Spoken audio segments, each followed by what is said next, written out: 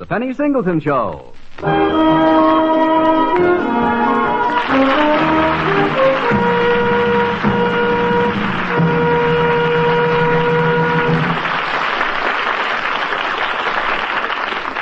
On stage tonight from Hollywood, the Penny Singleton Show. Good evening, ladies and gentlemen. This is Penny Singleton. I want to welcome you to our first show. In our story, I am Mrs. Penny Williamson. I live in a small city called Middleton. There's nothing very special about it. It's just a nice place to live, I guess. It's a quiet city, and I live on a quiet street in a not-so-quiet house. I say not so quiet because that's one of the reasons. There's another reason. She's younger. Uh-oh, the door. Would you excuse me just one moment? Mother, can you come upstairs? Oh, dear. Margaret, would you? I'll answer it, Mrs. Williamson. Mother! Thank you, Margaret. I'm coming, Dee. Oh, you're trying to get breakfast and you got to answer the door. Yes? Good morning. Are you the lady of the house? I'm the cook, but I'm also a lady. I'm sure. I'm positive. My name is Mr. Pringle. I'm with the Trotter Poll, and we're making a survey to determine who is the American family's favorite American. The Lone Ranger. I'd like to have some facts about the family. What is the lady's name, please? Mrs. Penny Williamson. Penny? 1/10 of a dime. Oh, Penny. And Mr. Williamson? There's no Mr. Williamson. The war. Oh, children? 2. Deji, she's going on 13, and Sue, she's 8. Is that all? That's enough. Now, if you'll please excuse... Is Mrs. Williamson employed? Real estate. Williamson and Wiggins. Although Mr. Wiggins likes to think of it as Wiggins and Williamson. Now, if you'll please... Could I see Mrs. Williamson? I'm sorry, but she's late and she's got her hands full. I think it's toads today. Toads? Toads.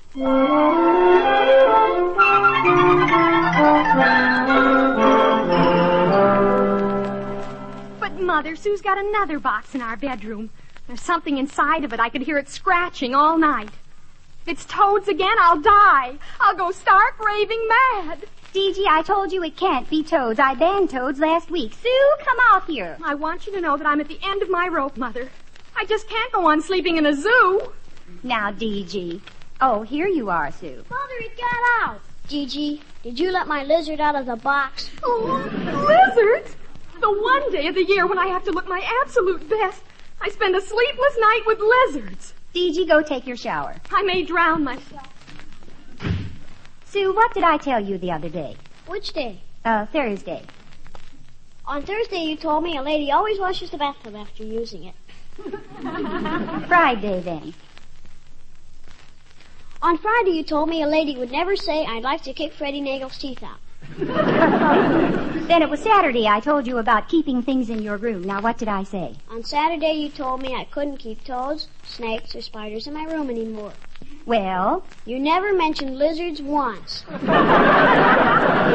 All right. I'm mentioning lizards now, and to be on the safe side, I might as well include elephants, lions, tigers, bears. How about giraffes? Giraffes. Mrs. Williamson, breakfast is ready. Right away, Margaret. Come on, Sue. Hurry up, Dee.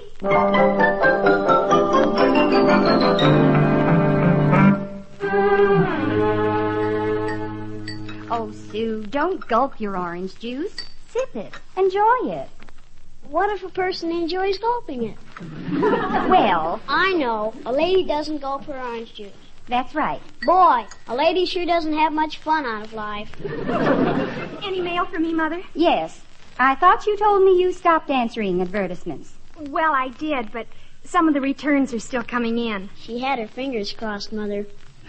D.G.? Mother, when I made my promise, I already had one letter written, and I mailed just that one. Pass the cow juice, please. Sue! Milk. Here. Mother? Yes? Do you think I look a little like Greer Garson? Only when you're about to sneeze. Oh, see who it is, D.G., while I talk to Margaret. All right, Mother. Margaret, when you're doing Sue's bedroom today, be careful where you put your feet. Why? There's a lizard in there. I quit. Oh, Margaret. Mother, I can can see who it is from the window. Mrs. Duncan. Oh, dear. Margaret, I'll make Sue find the lizard before she goes to school. Let her in, DG. And Sue, when Mrs. Duncan is here, don't you dare mention any of the family problems or troubles. You know what Mrs. Duncan is. Yeah, the FBI of Middleton. We're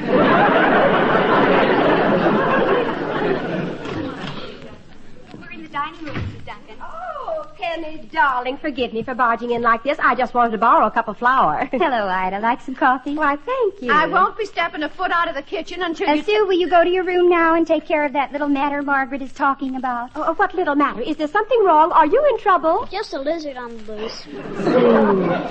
I'm sorry, I forgot.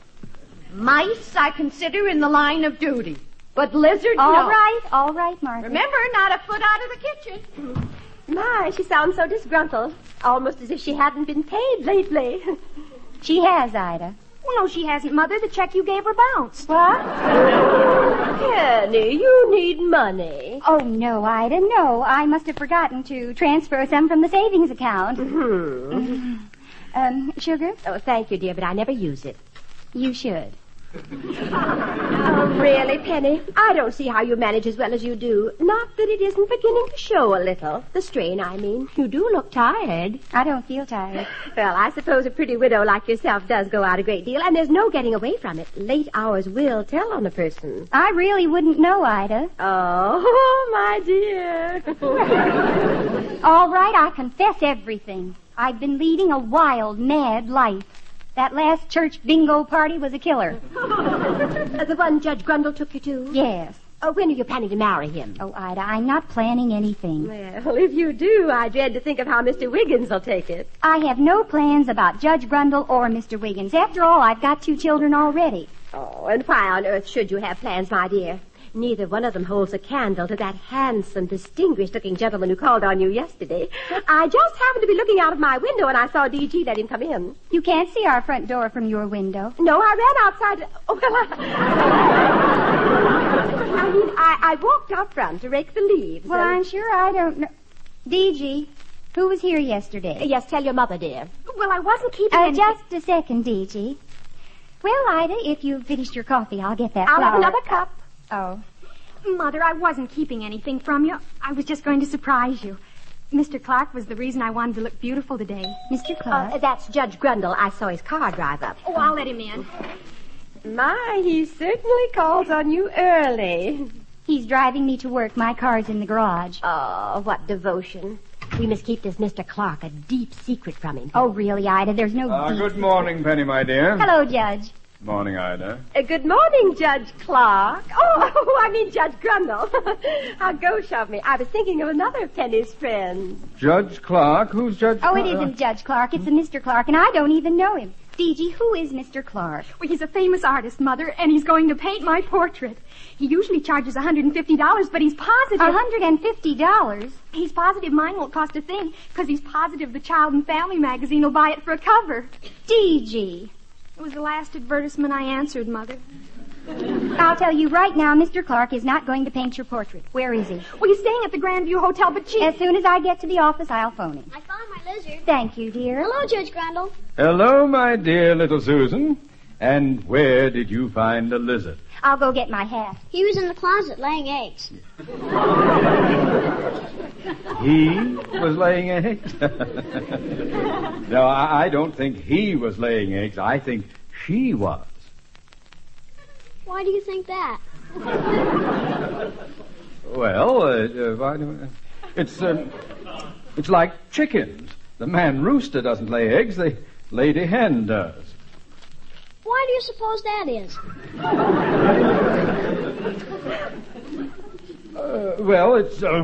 Well, that's just the way things are. Why?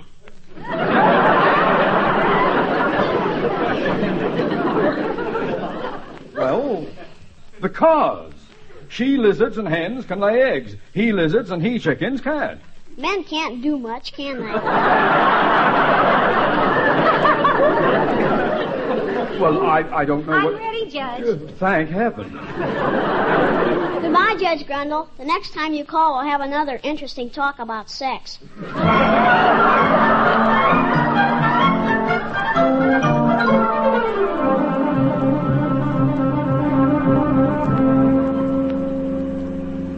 We're passing the Grandview Hotel, Penny. Did you want to stop and talk to that Clark fellow? Well, I should, but oh no, I'm late. I'll call him from the office. Now, if D.G. had a father, you wouldn't have to handle this little problem.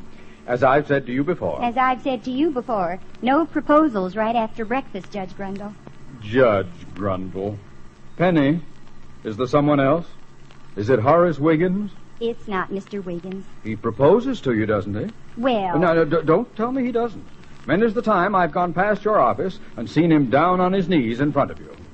Why, Judge Grundle, I didn't know you had a jealous bone in your body. Well, I haven't. But for years I've wondered why Horace Wiggins' pants have the baggiest knees in Middleton. Now I know. Judge Grundle, I don't take your proposals lightly. I think you're a wonderful catch for some woman. You're a regular pillar of society. Please don't think of me as a pillar. Think of me as a man. Somehow it's easier to think of you as a pillar. Oh. Say, I wonder if that painter fellow D.G. talked about would be interested in doing an oil of me. I could put it in the courtroom. You already have a nice picture of George Washington. I could move him over. We're coming to my office, Judge. Oh, yes. Thank you so much for driving me downtown. At your service. As for having your portrait painted, why don't you get our own Ed Hazeltine to paint you? Ed Hazeltine? Mm-hmm. He paints bonds. Oh, he painted a wonderful picture of the Browns' prize-winning bull last year. Well, I am not a bull. And besides, that wasn't a bull he painted. It was a cow. It was? Yes. No wonder Sue is so confused. Now, if she had a father... I know. She'd recognize bull when she heard it. I mean, saw it. I mean, goodbye, Judge.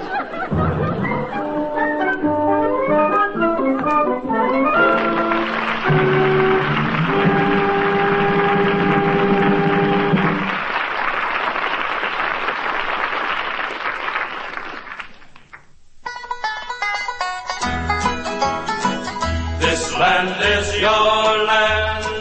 This land is my land. This land was made for you and me.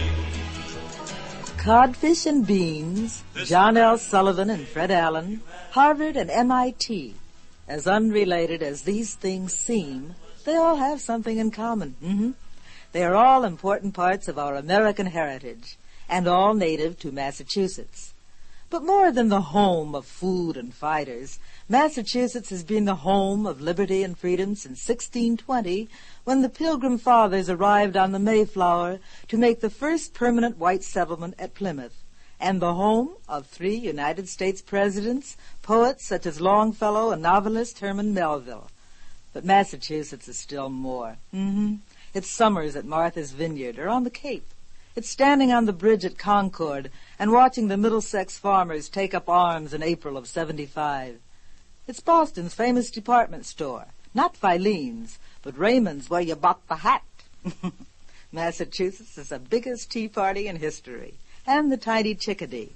The hush of winter's first snow falling on the old North Church near the Common, and the bloom of the Mayflower, almost before the last snow melts.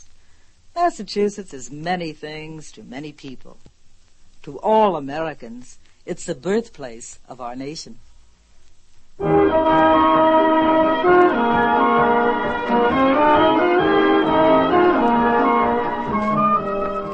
And now for Act 2 of the Penny Singleton Show. We are at the real estate agency where Penny works. Mr. Wiggins, her partner, is in the office as Penny enters. Good morning, Mr. Wiggins. Morning, Penny. How come our friend Blind Justice drove you to work this morning? My car's in the garage, and I don't think you should refer to a judge like that. Excuse me. Wiggins and Williamson. The name of this firm is Williamson and Wiggins, just the way it was when my husband owned half of it. Now, Penny, excuse me just a moment, sir. Penny, just last week we had a long talk. We agreed that whichever one of us had the most sales would have his name come first. All right, Which one of us has the best sales record? Hello? This is Williamson and Wiggins. No, you got the wrong number. Now, Penny, We had an agreement. But I was... Look, if we were married, we wouldn't have this problem. Penny, my dearest. Oh, for heaven's sakes, Mr. Wiggins, get up off your knees. Well, I'm serious. All you want to do is marry the Williamson out of Williamson and Wiggins. Oh, no. We'll call the firm the Wiggins' real estate agency. You'll be the Z of the Wiggins'. I'd rather be the double Z of the business. Oh, doggone it, Penny. Look, what are you doing? I'm still proposing. I'm making a phone call for DG. What's the trouble around here? There are too many personal phone calls during the day. May I remind you again? Oh, just a second, Mr. Wiggins. Grandview Hotel? Mr. Clark, please. Yes, I'll wait. May I remind you again of my sales record last month, Mr. Wiggins? Well, can I help it if I'm not as cute as you are? Oh. Hello? Mr. Clark, this is Mrs. Williamson, and I... No, this isn't DG. This is DG's mother. What? Oh, my voice isn't as young as that. Hmm? Does my face match my voice? Oh, no. Well, we've never met, but I certainly can't lie to you. It does. What? You mean my portrait would be a sure thing for the cover of the American Mother? Penny, Well- is that DG's painter? Yes. Oh. What, you'll be at my house at 3? All right, we'll talk it over then. Bye. Mr. Wiggins, where'd you hear about him? When I came to the stoplight at your corner, Ida Duncan was crossing the road. I was talking to your Mr. Clark just before you came in, and he said he was certain he could get my picture on the cover of Business World. Ida also said you had lizards in your house, you haven't paid your maid, you're broke, you've been out gadding every night, and... She said all this in the time it took the light to turn green? Well, she can tell about 2 different things at the same time. When she talks about one thing, she uses sign language about the other. Oh, Mr. Wiggins, look at the time. I'd better phone Charmaine at the beauty parlor and make an appointment for right away. Penny, you're not quitting for the day. Mr. Wiggins, if I'm to represent the typical American mother, I owe it to my country to look my best.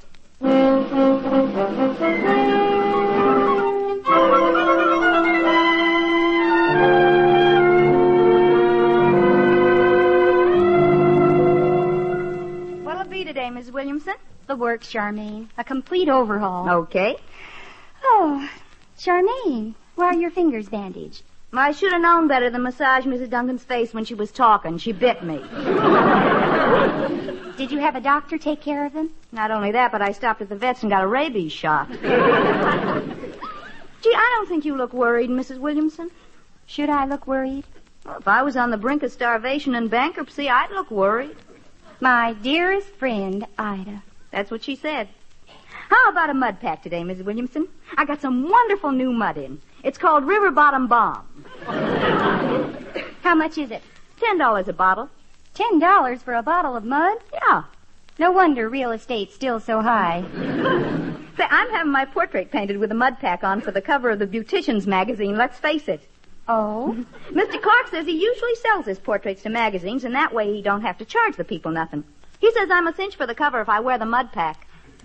I suppose Mrs. Duncan told you about Mr. Clark. Mm-hmm. In fact, she's got him so much business, he's trying to find a regular studio. My goodness, my attic would be just perfect. As soon as you're finished, I'll phone Margaret and tell her to straighten it up. Mrs. Duncan's even going to have her portrait done. She is? Yeah, for the cover of the Bird magazine. Isn't that a kick? I bet the rest of the birds fly south earlier this year.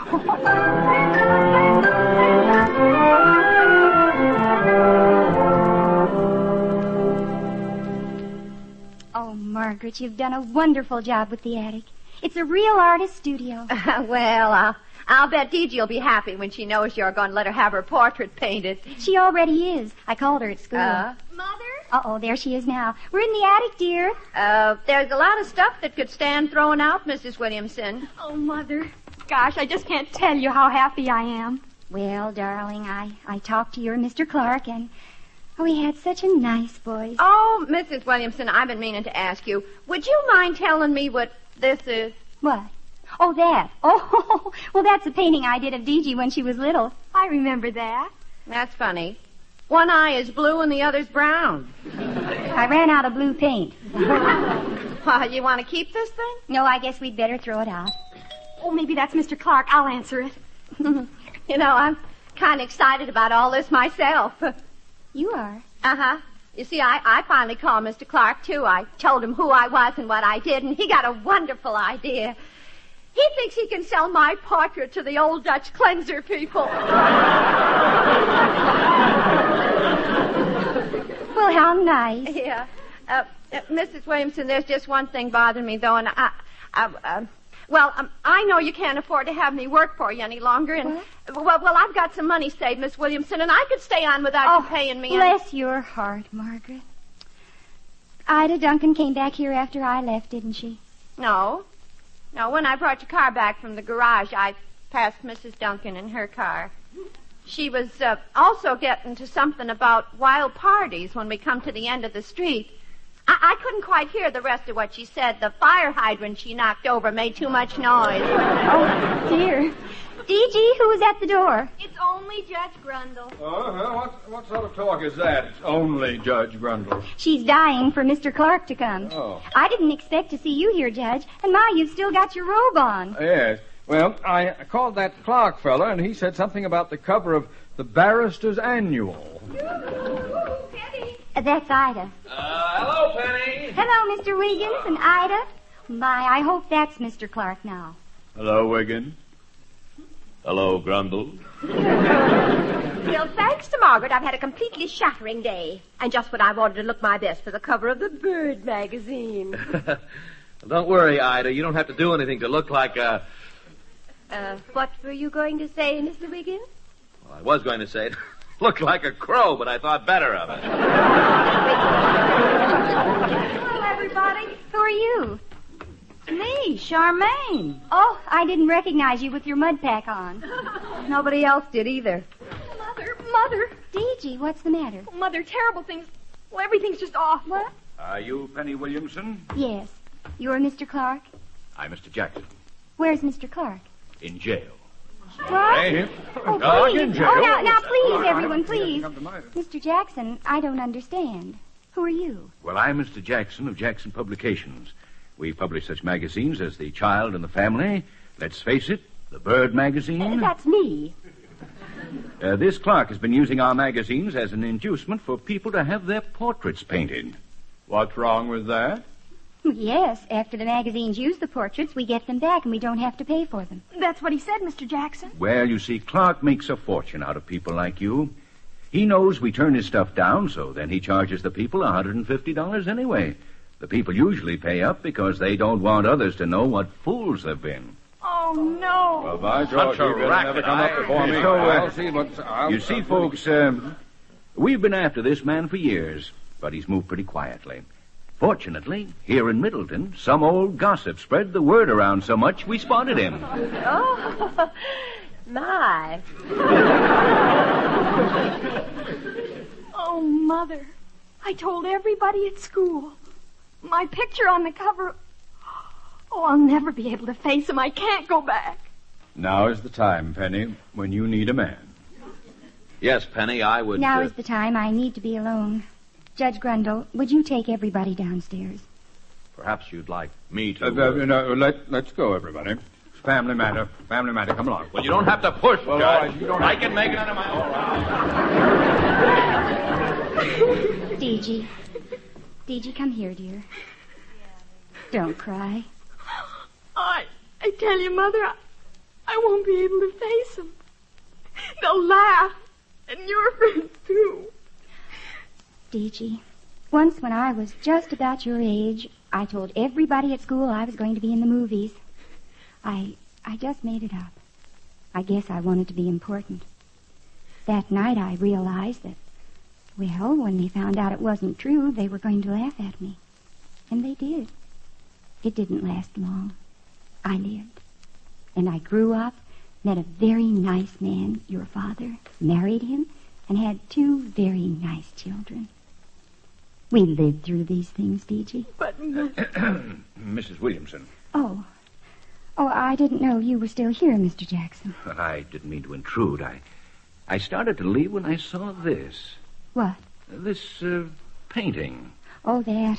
Yes, I tried to paint a picture of D.G. once. Well, it might be an interesting angle. Yes, very good. Perfect for the child and the family.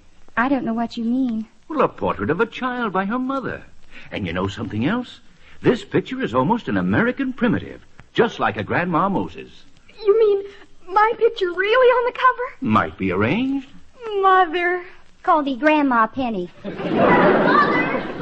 Mother! Oh, what is it, Sue? My lizard eggs. They all hatched. Lizards are all over the place. Mr. Jackson, excuse me. I'm right back to where I left off this morning. Certainly. Sue, what did I tell you about keeping things in your room? You never mentioned eggs even once. Oh, dear, we'll start over. No lizard eggs, no toad eggs, no tiger eggs, no lion eggs, no giraffe.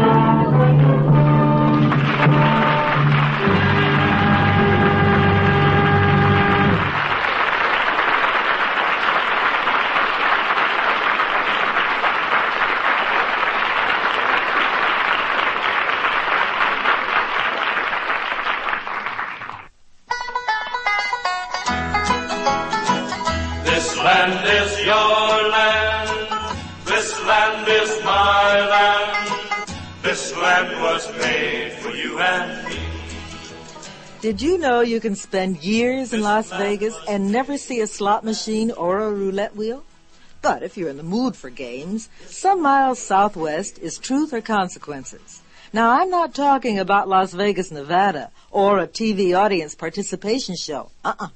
But about 2 towns in New Mexico, an area which has been inhabited by man for at least 10,000 years. Santa Fe, the capital of New Mexico, is the oldest capital city in the United States, and there stands the oldest house in the United States, on De Vargas Street. Not far from Santa Fe, on a broad sweep of the Rio Grande, lies Albuquerque, a city of streets lined with cottonwoods, tamarisks, and poplars. It wasn't so very long ago, you know, that Billy the Kid roamed the territory now explored by tourists visiting Carlsbad Caverns, or that Geronimo wreaked havoc in a state which now houses the nation's largest Navajo Indian reservation, and the Roadrunner still races across the desert as he has for centuries. New Mexico, a land of enchantment as old as time itself, yet as modern as tomorrow's rockets, developed and tested at White Sands.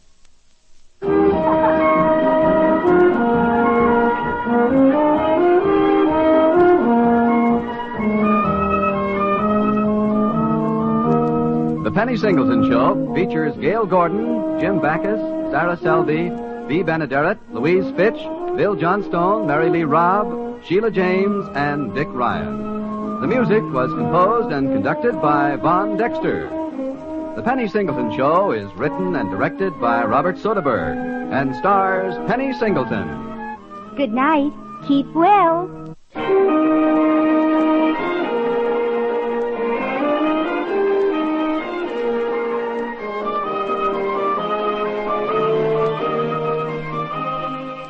This is the United States Armed Forces Radio and Television Service.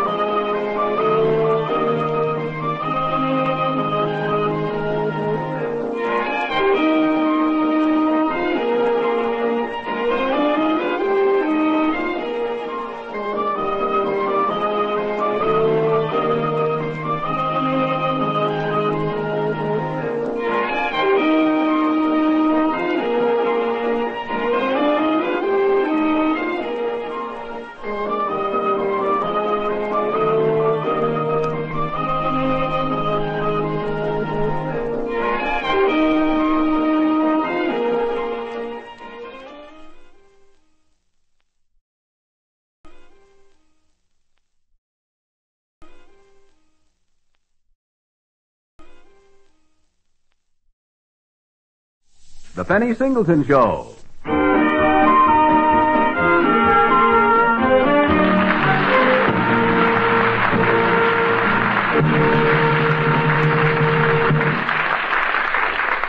On stage tonight from Hollywood, The Penny Singleton Show.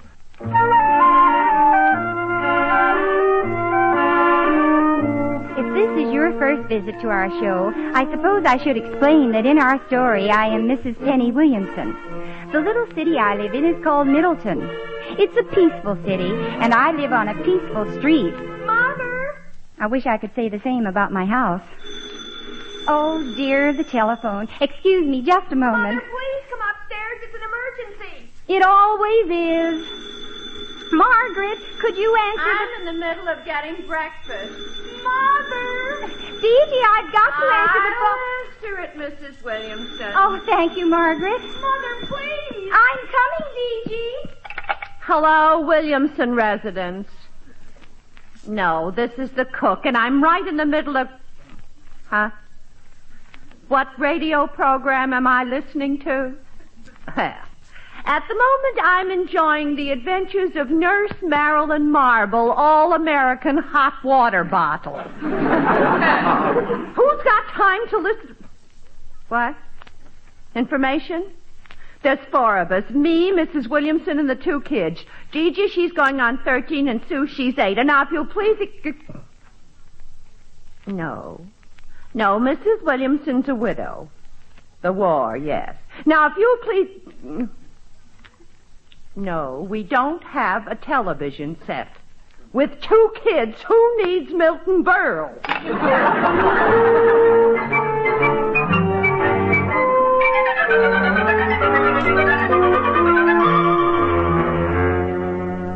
All right, Gigi, what did Sue do now? Well, it was horrible, Mother, just horrible. I reached into the bathtub for a piece of soap, and I picked up a turtle. Oh, Sue Williamson, come right out here this minute. Mother, are you absolutely certain they didn't switch babies on you in the hospital? I'm positive. Sue? I'm coming. Gigi, hurry up and get dressed.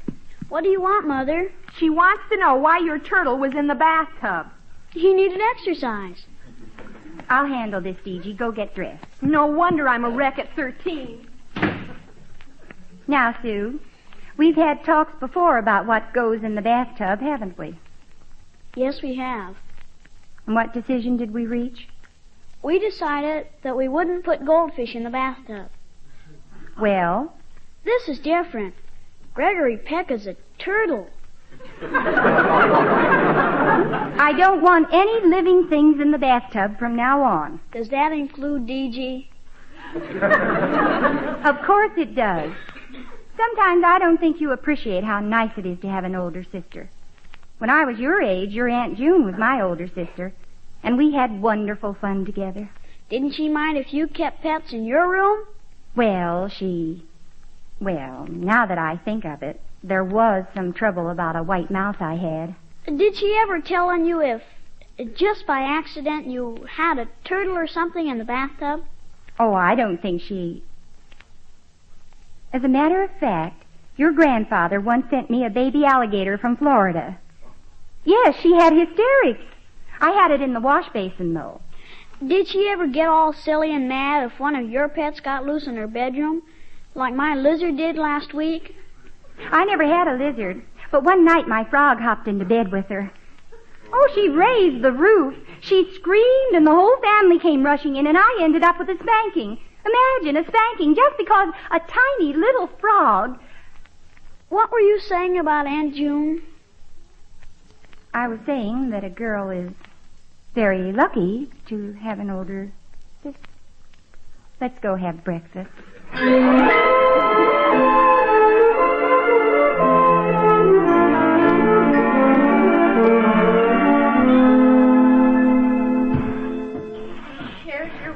Morning, Margaret. Good morning. Where's Gigi? She'll be right down. Thank you. Oh, Margaret, you have a different hairdo. Yeah. Oh, I like it. I've been wondering about getting a short bob like that myself. Charmaine do it for you? Uh-huh. She says it's her most popular new hairdo. She calls it the 1929 crash bob.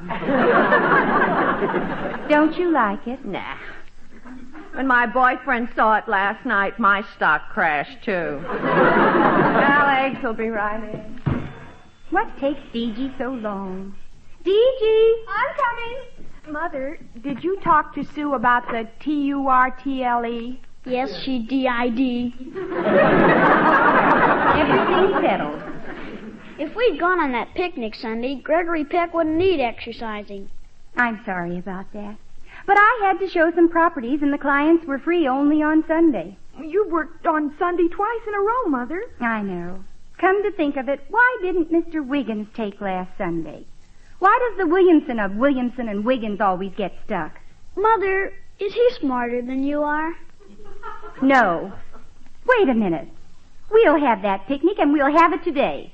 I'll just tell Mr. Wiggins I'm taking today off. Oh, Mother. But first I have to stop at the office and pick up some property deeds, and then I have to return them to the city hall. I promised Judge Grundle I'd have them back this morning. It won't take me an hour. Half of it will be spent arguing with Mr. Wiggins. There'll be no arguments. Mother, is there any danger of you ever marrying him? Oh, he's just a friend and a business partner. I'd rather have Judge Grundle. If you girls don't mind, I'll make my own mistakes. Gigi, would you answer the door? Oh, it's Mrs. Duncan. I can see her on the porch. And, Mother, she's holding some of your morning mail up against the sunlight. Oh, dear. Let her in, Gigi. We're in the dining room, Mrs. Duncan. Oh, good morning, Penny. And Sue. Good morning, Ida. I just came over to borrow some white thread. Oh, here's your morning mail. Picked it up on the porch. Oh, and thank you for sorting it out. Quite a few bills. 3 of them. And a letter from your sister. There is? How is she? Oh, she says she's just fine at... Penny, I'm sure I don't know what you mean. My, we certainly missed you at the church supper Sunday night. I'd worked all day. I was exhausted. Well, anyway, Judge Grundle was there with his mother. He looked absolutely lost without you. As a matter of fact, people were wondering why you weren't with him. Of course, some people thought you'd given him the go-by for Mr. Wiggins. My, people will talk, won't they? Some people.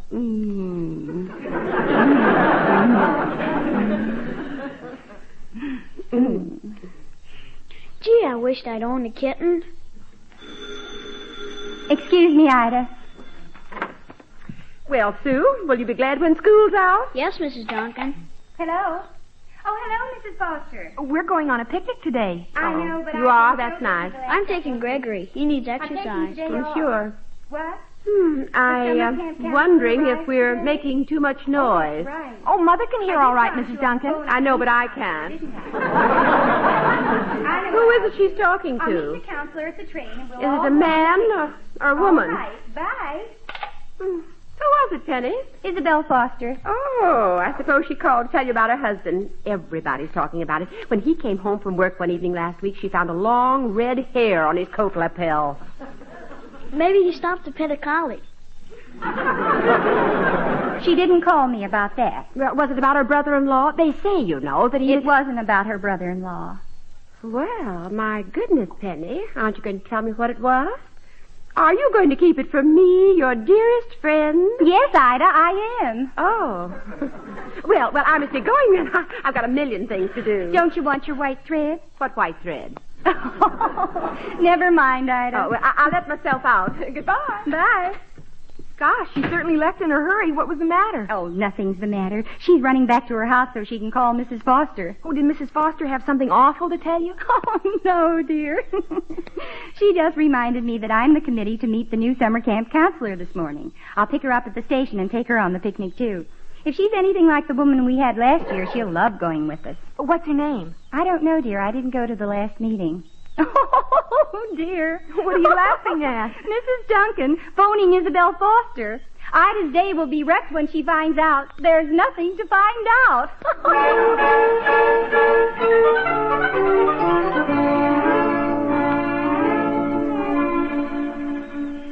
Well, Mrs. Foster, as one of Penny's dearest friends, I was worried. Yes, I was just over there, and she looked so, so odd after you called. I was afraid there was some sort of trouble, and... What? Oh. Oh, she just has to meet the new camp counselor. Ah. Well, I'm glad it was nothing more than just meeting the new woman who... What? The new camp counselor is a man.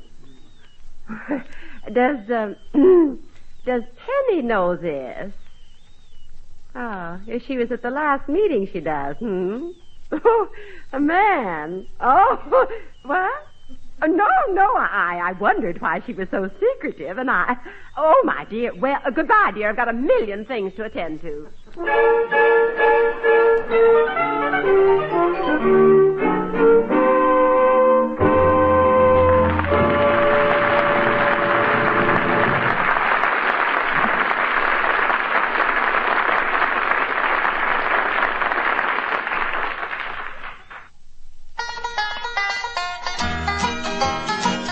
This land is your land.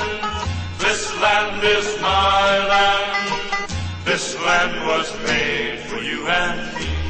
Tennessee, home of the Volunteers, Grand Ole Opry, and TVA, the support of mighty dams which harness the power of myriad rivers and create miles of blue lakes where the cat, the crappie, and the sunfish wait to bait the summer angler.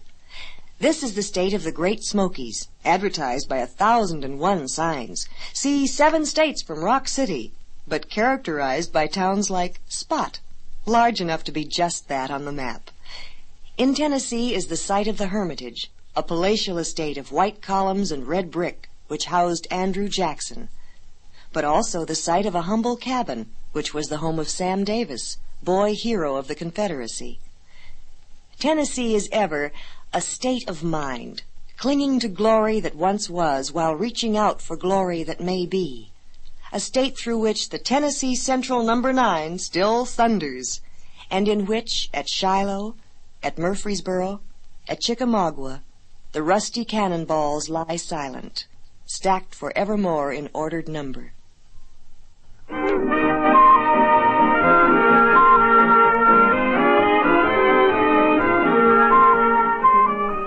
And now for Act Two of the Penny Singleton Show. It's just a few minutes later, and we find ourselves in the real estate agency of Williamson and Wiggins, where Penny works. Mr. Wiggins is already there, and wait a minute, so is Ida Duncan. Oh, I hope you realize, Mr. Wiggins, I only told you this because I know how you feel about dear Penny, and let me get this straight, Ida. She's going to phone me and tell me she's going to take the day off? Yes. Mm-hmm. And you tell me the whole thing's a cover-up so she can meet this new swoon goon? Yes. Well, I don't believe it. I just don't believe it. She's always been open and above board with me. Never any subterfuge with Penny. Well, won't you call it subterfuge if she pretends to you that the new camp counselor is a woman? Well, No. Oh, well, I must be running along. Goodbye, Mr. Wiggins. Oh, Ida. You're not going to tell this to anyone else, are you? Oh, you don't know me very well, do you? I wouldn't breathe a word of it.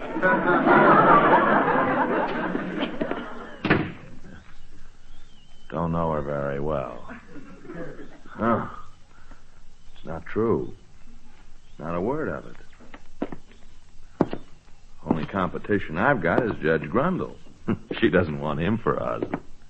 Horace, you're pacing. Stop it. Stop it, Wiggins boy. You wouldn't believe anything a gossip like Ida Duncan.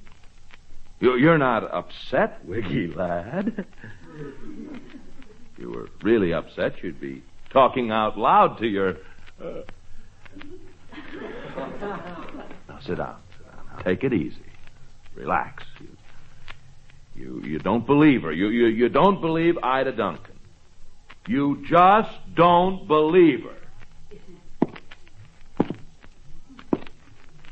Horace! Now sit down. There. Good morning, Mr. Wiggins. Oh, Penny, thank goodness you've come. What? Well, I can't explain to you, but more depended on your coming in today than any other day in the whole year. Well, I'm glad because I'm going to take the day off. I mean, just before you came in, Oh, Mr. Wiggins, what's the matter? You look as pale as a drained thermometer. No, everything's all right. I just want to sit down. Why are you taking the day off? Well, I've been... neglecting the children lately. Yes. Oh, Mr. Wiggins, I never realized you were so observant and understanding and dear. Yeah. There's just one thing I have to do. I promised Judge Grundle to return these deeds to the courthouse this morning. Penny, Yes? are just you and the children taking the day off? Oh, no. I'm taking the new camp counselor on a picnic. It'll make a nice first day in town for her. Her. See you tomorrow, Mr. Wiggins. Her. Oh, doggone it, I'm not going to take this her business lying down.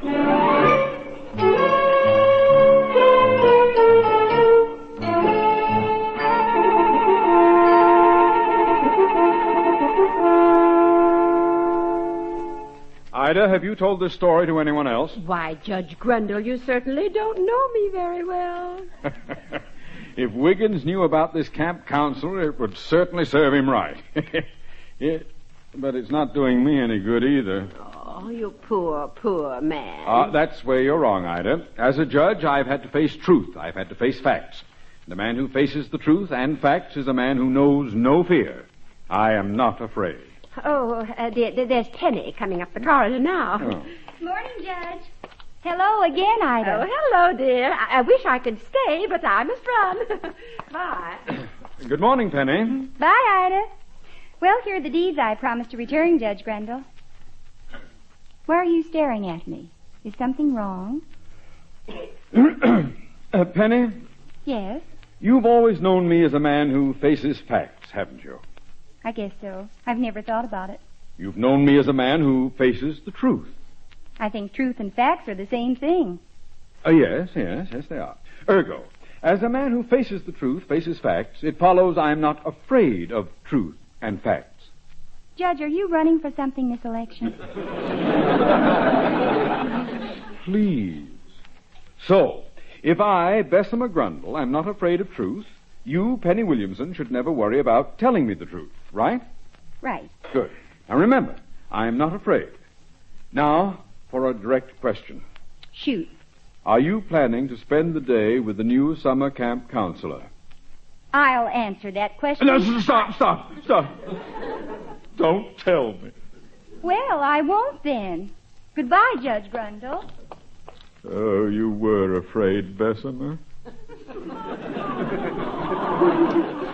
No, pull yourself together. You'll go down standing up.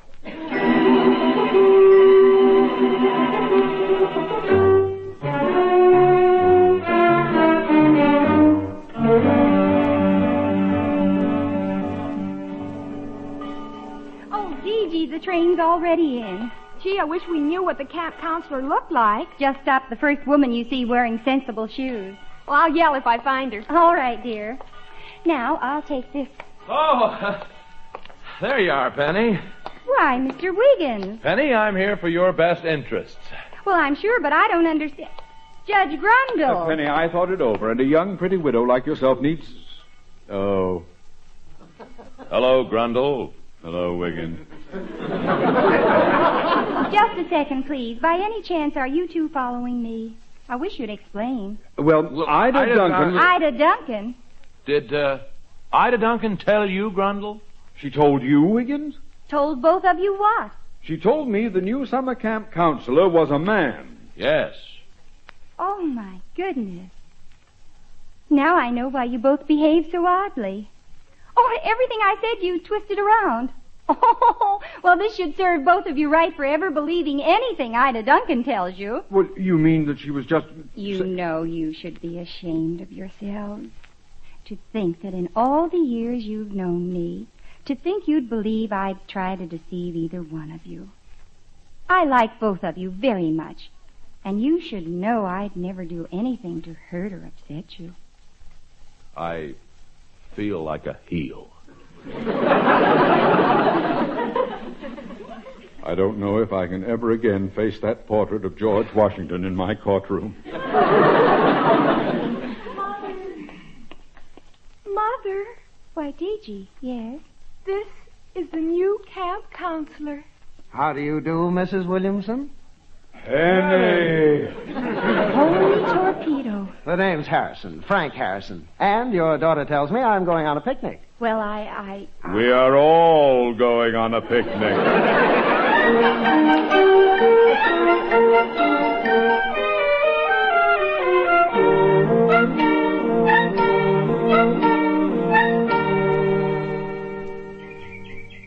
Isn't it a beautiful day? Perfect for the picnic, Mr. Harrison. Oh, I like the country around Middleton. Remember, I'm on the market for more turtles if anybody sees one.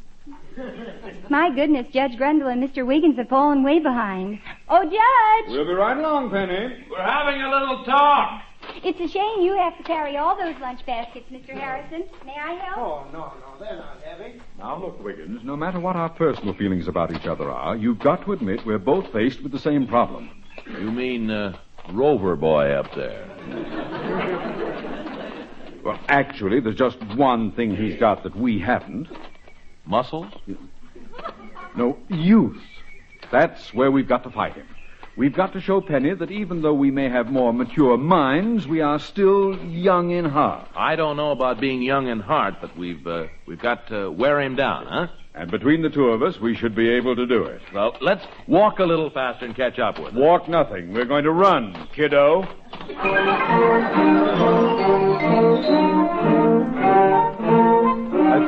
I think they're just around the turn. Yeah, they had better be. Oh, here you are, Judge Grundle. And Mr. Wiggins. Don't worry, men. We've only got 2 more miles to go. Who's worried? Mr. Wiggins, you look purple. It's very becoming, Mr. Wiggins. Come on, everybody. We want to get there before late afternoon. Mr. Harrison, you've led hikes before. You set the pace for us. Oh, no. I'll set the pace. After all, we want to get there. We'll set the pace, Wiggins. I meant we, Judge. Yeah. Come on there, Harrison. Don't straggle behind. 1, 2, 3, 4. Hunt, 2, 3, 4. 1, 2, 3, 4. Hunt, 2, 3, 4.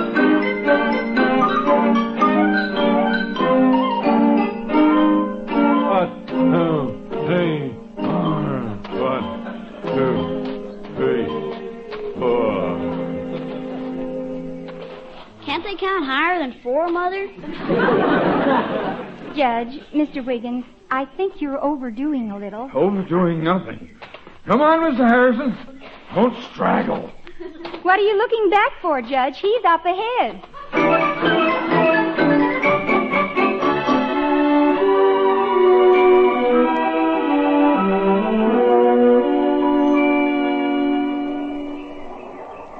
Here's a log over the stream. We can cross on that. I'm going to let Gregory Peck swim a little. Why, Mr. Harrison, do you need a log to cross this stream? Well, it's been a couple of years since I did any broad jumping. The youth of today. It's been quite a few years since I was the champion broad jumper at Chicago. But my generation... Well, I mean... Oh, Judge, you're not going to play leapfrog over this babbling brook. Just stand back, everyone. I think it's a little too wide, Judge. Oh, nonsense. What? Go ahead, Judge. Let's get a little running start. Yeah, that's all I need. Oh, Judge Grundle! Gregory!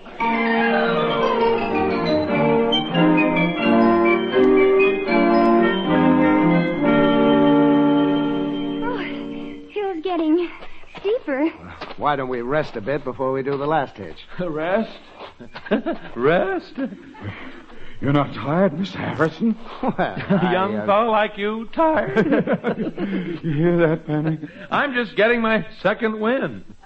Ever wrestle, Mr. Harrison? Not while I'm taking a break. Hear that, Judge? Yes. Come on, Judge. You and I wrestle.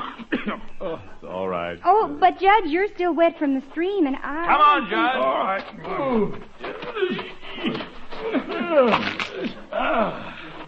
What was that, Wiggins? Well, I don't know. It sounded like it could have been... My sacro Williac! Oh, dear. Mr. Wiggins. Oh, don't touch me. Oh, Judge Grundle. I can't stop it. Oh, I can't move. Oh, dear. I'd better run back to town and get an ambulance for both of them.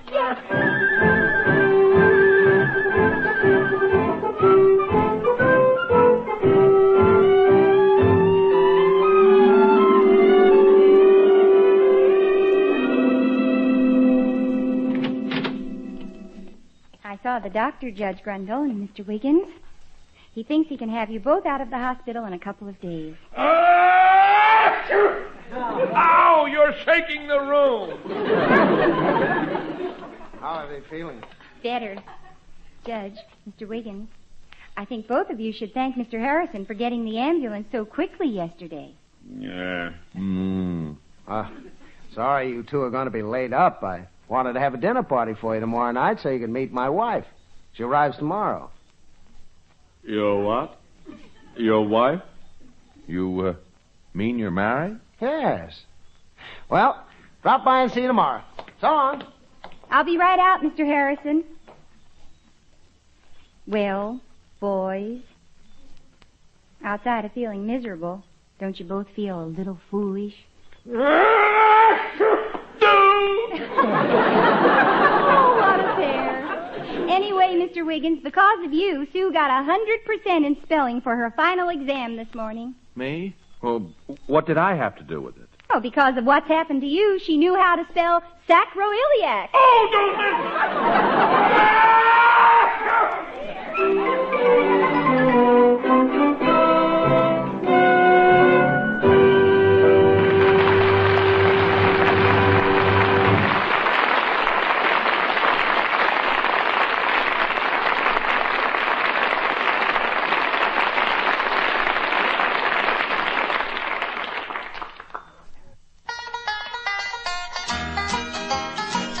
This land is your land. This land is my land. This land was made for you and me. When I was a child, I used a little spelling game to remember Mississippi. M-I-S-S-I-S-S-I-P-P-I. Remember? Now, of course, I remember Mississippi in other ways, for other things. I remember Faulkner and Yoknapatawpha County, the aristocratic old plantations of Natchez, shrimp boats setting out from Biloxi. Many of you, too, must remember watching the oystermen off the shores of Pass Christian, or cotton pickers in Greenville, attending the Delta Staple Cotton Festival in Clarksdale, patting the Spanish moss on the giant oaks. Mississippi stirs remembrances in most people, even those who have never visited the Magnolia State. For the history and the name of the state, and, yes, even the spelling game, make us stop to think and to ponder the wisdom behind the state motto, by valor and arms.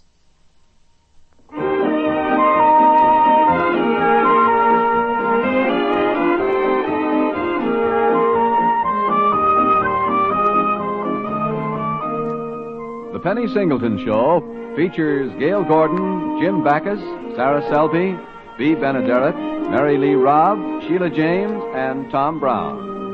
The music was composed and conducted by Von Dexter. The Penny Singleton Show is written and directed by Robert Soderberg and stars Penny Singleton. Good night. Keep well.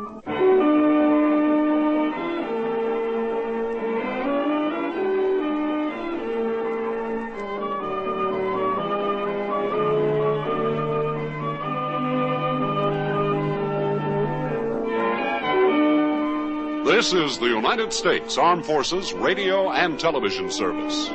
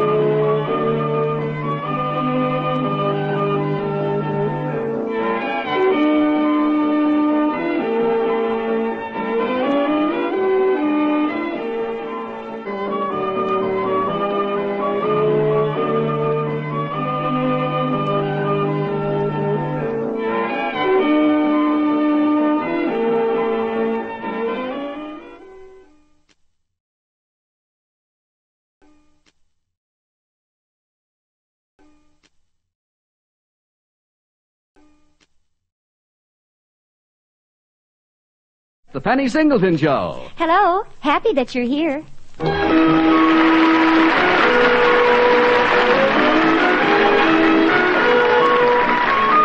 On stage tonight from Hollywood, The Penny Singleton Show.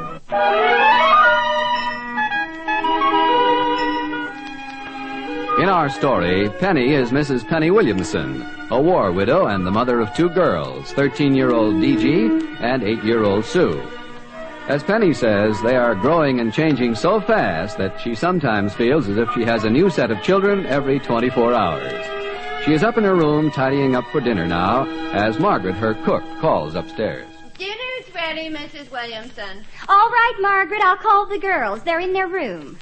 Mother, don't take another step. Why, Sue, I didn't know you were in the hall. Is Dee Gee in her room? Yes, but please, don't step. Dee Gee, dinner. All right, Mother. Oh, Sue, why are you crawling around the floor? Bert Lancaster got loose.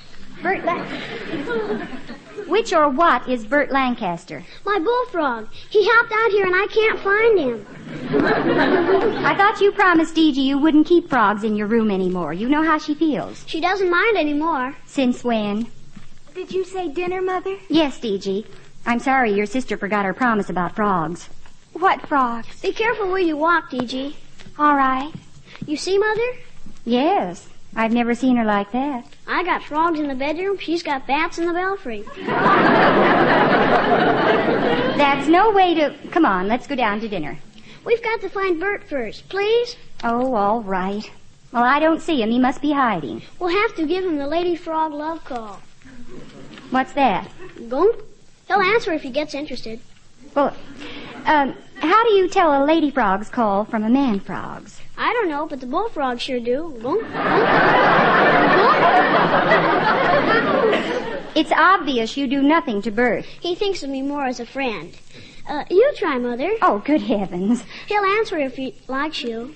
Oh, but... Oh, well. Gunk? There he is. I see him. Gosh, Mother, you sure got frog appeal. Hurry down to dinner, Sue. All right. I'll go on ahead and try to find out what's wrong with Dee Gee.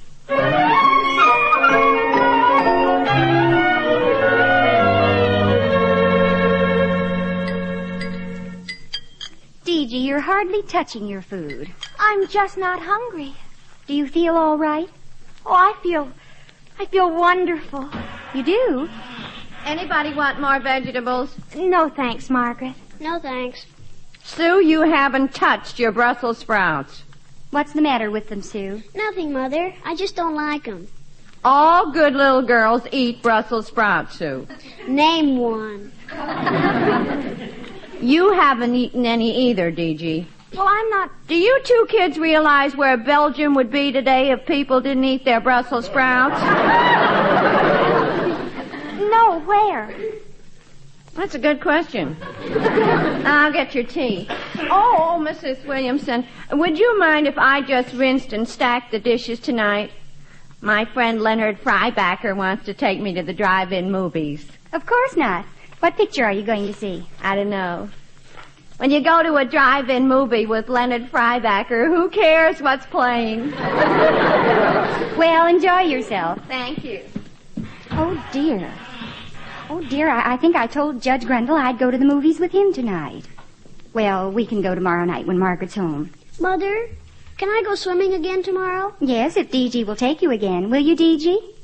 Dee Gee? Dee Gee, I'm talking to you. What? Oh, I don't care for any more Brussels sprouts, thank you. Now, really, what is the matter with you? She's in love with the dreamboat she met at the beach. Sue, you promised. Every time he flicked a muscle, she died. Sue! Dee Gee, you like someone? My goodness, why do you want to make a secret of that? Mother, I don't think you understand. I like him a lot, but I'm sure he doesn't even give me the slightest thought. His name is Tommy Tramwell, and let's face it, he's an older man. Oh, dear. How old is he, do you know? He's 15. Oh. Early 15 or late? Late. I see. It seems so hopeless. That's why I didn't want to talk about it. He probably asked someone and found out I was a mere 13. But you left the beach bag. What did you do? Well, I deliberately left my beach bag. I arranged with Lois to tell him after I left that it was mine, and then she was going to tell him where I lived. I was hoping he'd return it, but she probably told him I was 13 and grabbed him for herself. Tommy Trammell. I think I know his mother and father. They're very nice people.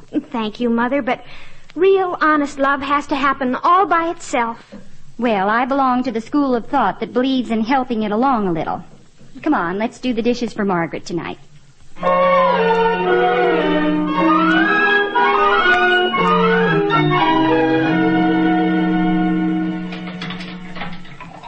Just a few more and we're done. And then you're off to bed, Sue. All right. Here's the last dish, DG. Thanks.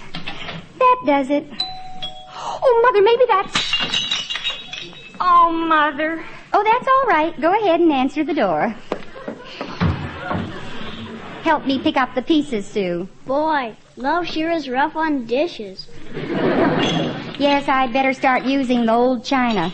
Am I gonna be goony about boys someday? Mm-hmm.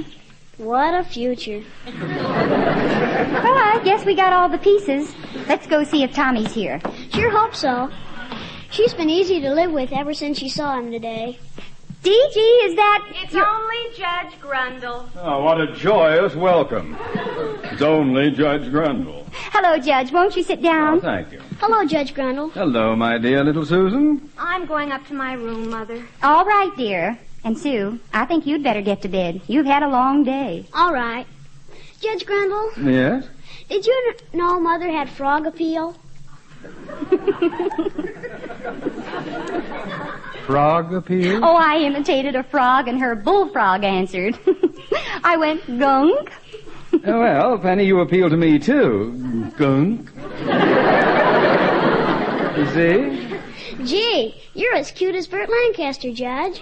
Oh, well, that's very... Burt Lancaster. Well, now that you mention it, I suppose there is a definite resemblance. Well, maybe you do look like him a little bit. Well, thank you, Susan. I'm delighted you see the similarity. Too bad your mother isn't so observant. You should be glad I'm not, because Burt Lancaster is her bullfrog.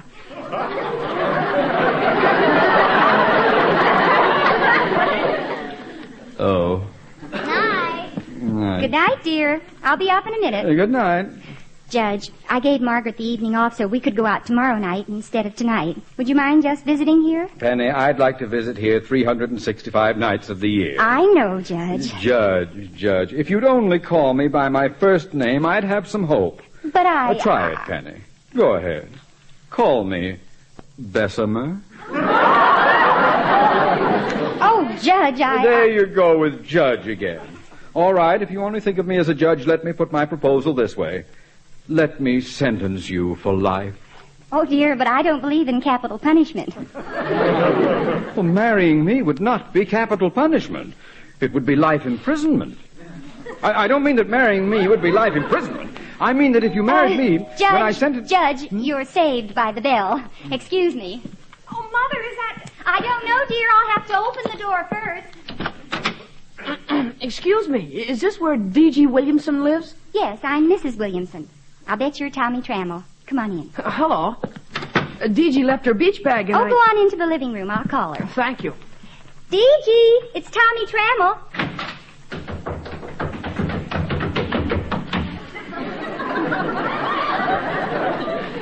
Whom did you say was calling, Mother? He's in the living room. Here she is, Tommy. Hello, D.G. You left your beach bag and I... Oh, it's so nice of you to return it. Have you met Judge Grundle, Tommy? Yes, I have. Is that a ukulele you have there? Yes, sir. Oh, my goodness. Ukuleles are back, aren't they? Well, all the ancient things are back, Mother. Jazz, the old songs, ukuleles, the Charleston. Can you play it, Tommy? Well, I'm just learning, but I'm this far. My dog has fleas. Gosh. He's very talented, isn't he, Mother? Can you play it, D.G.? Well, I've learned a little. Would you like to go out on the front porch and practice? Well, sure. My, that's just what we used to do. Come on. You know, you seem older now than you did at the beach. Is that bad?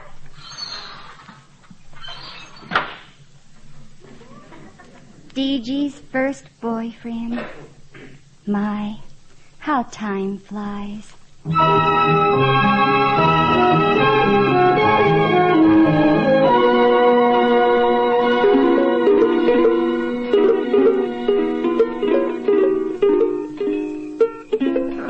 play good, DG. Thank you. Tomorrow night for sure? Oh, of course. Oh, and I'll invite a few of our mutual friends. We can have a Charleston party. You're sure you don't have to ask your mother first? Well, I'll consult with her, but I'm at the age now where Mother doesn't treat me like a child anymore. Oh, I'm glad you are. I prefer older women. If there's anything I hate, it's kids' parties. You know, with mothers and fathers always hanging around. Oh, I do too. I'm at the age now where Mother trusts me. You're keen. And old. Thank you. We don't mean to interrupt, but Judge Grundle is just leaving. Oh, I was just going too. It's been swell, DG. Nice to meet you, Mrs. Williamson. Judge Grundle. Yeah, good night. Good night, Tommy. Night. Good night. I'll see you tomorrow night at the party. All right. Good night. Oh, what party is that, dear? Well, Mother, could I have some friends in tomorrow night for a Charleston party? But, darling, I'm going out with Horace Wiggins tomorrow night. Oh, no, with me, Penny. Oh, no, I accepted Mr. Wiggins' invitation for dinner, and... Holy torpedo. I told you I'd... Oh, dear. But, Mother, it's all right if you go out. Mother, I want Tommy to think I'm older than 13. Penny, how could you do this to me? Well, you know my friends, Mother, and if there's parents around, Tommy will think I'm a mere child. But, Judge, I forgot. And, DG, I just don't know. Mother, my whole future's at stake. Now, DG. Horace Wiggins, to think that you could do this to me. Now, Judge. Mother, if you do this to me, I just don't think I can go on. DG, don't talk like that. Go to your room. I refuse to accept the change of plans. I'll see you tomorrow night. But, Mother, I don't care if I ever see you again, Leonard Frybacker. DG, I'll talk to you in the morning. I may not live until morning. Oh, dear. Oh, Mrs. Williamson. Margaret, you're not in trouble, too. It was terrible. We went to the drive-in. We parked where there weren't many other cars. We turned off the lights. I moved closer to him. And then... Sounds all right so far. And then what? Betty Grable. In color, too. Oh, what a life.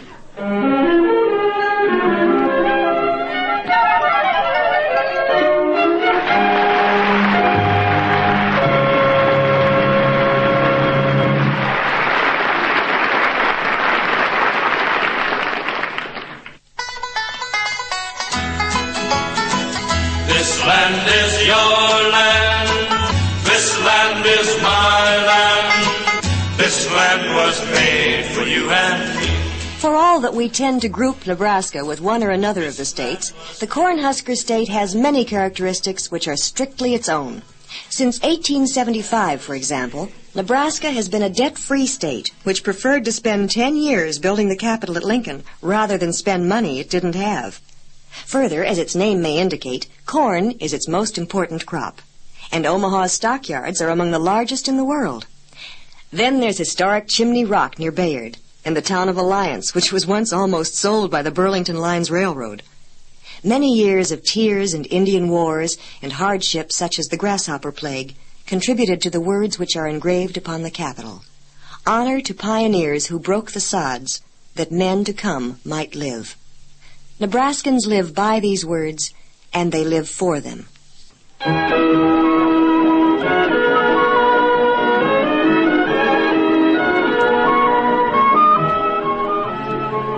And now for Act Two of the Penny Singleton Show.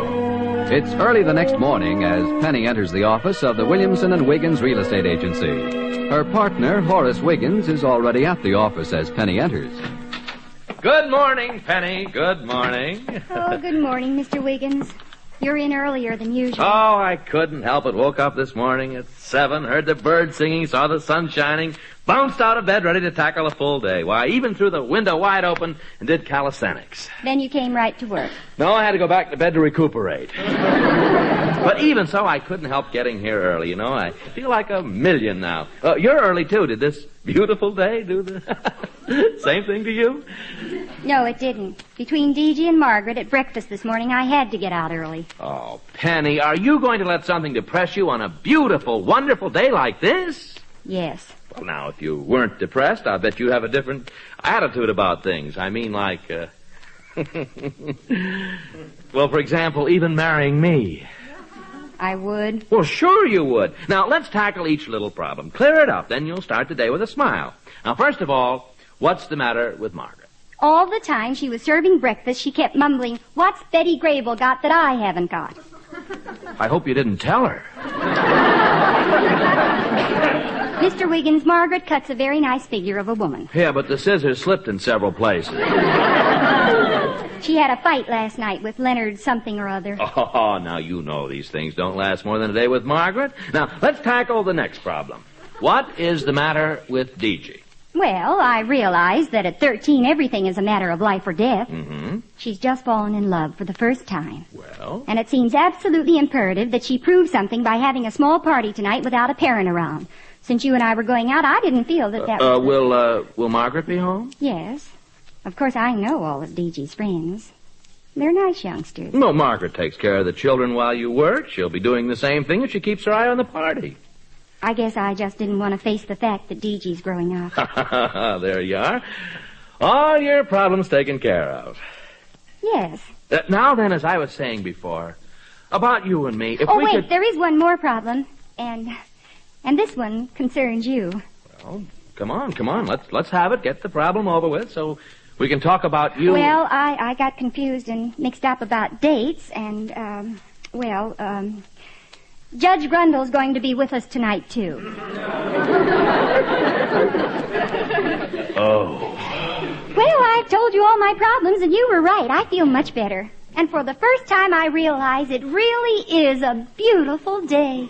I think it's gonna rain.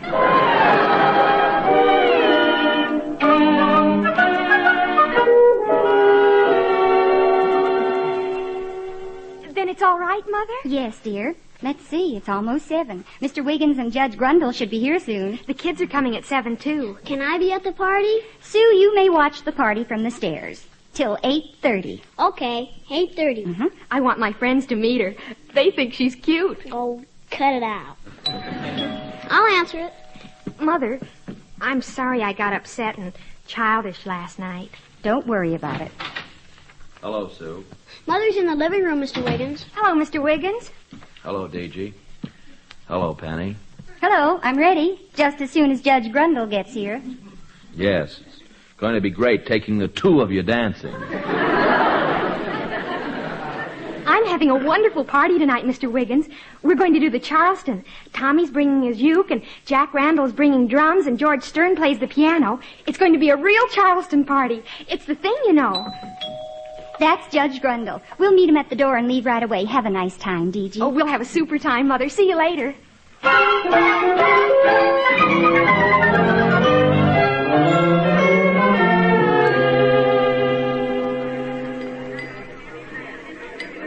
Oh, my, this is a good steak.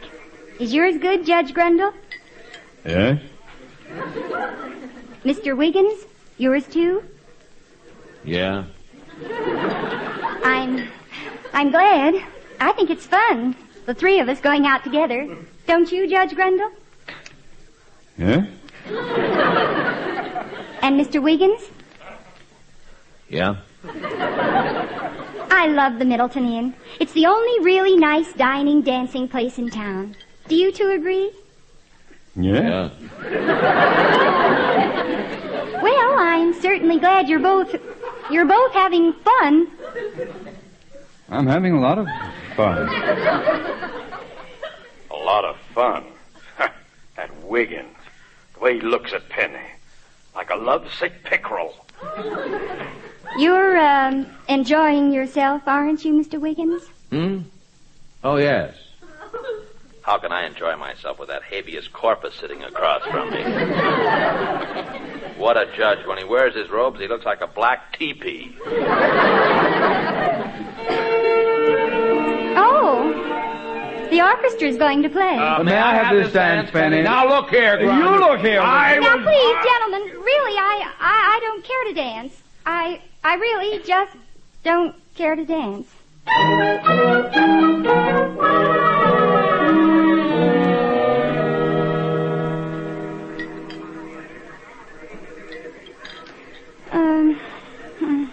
Does anyone know what time it is? 9:30.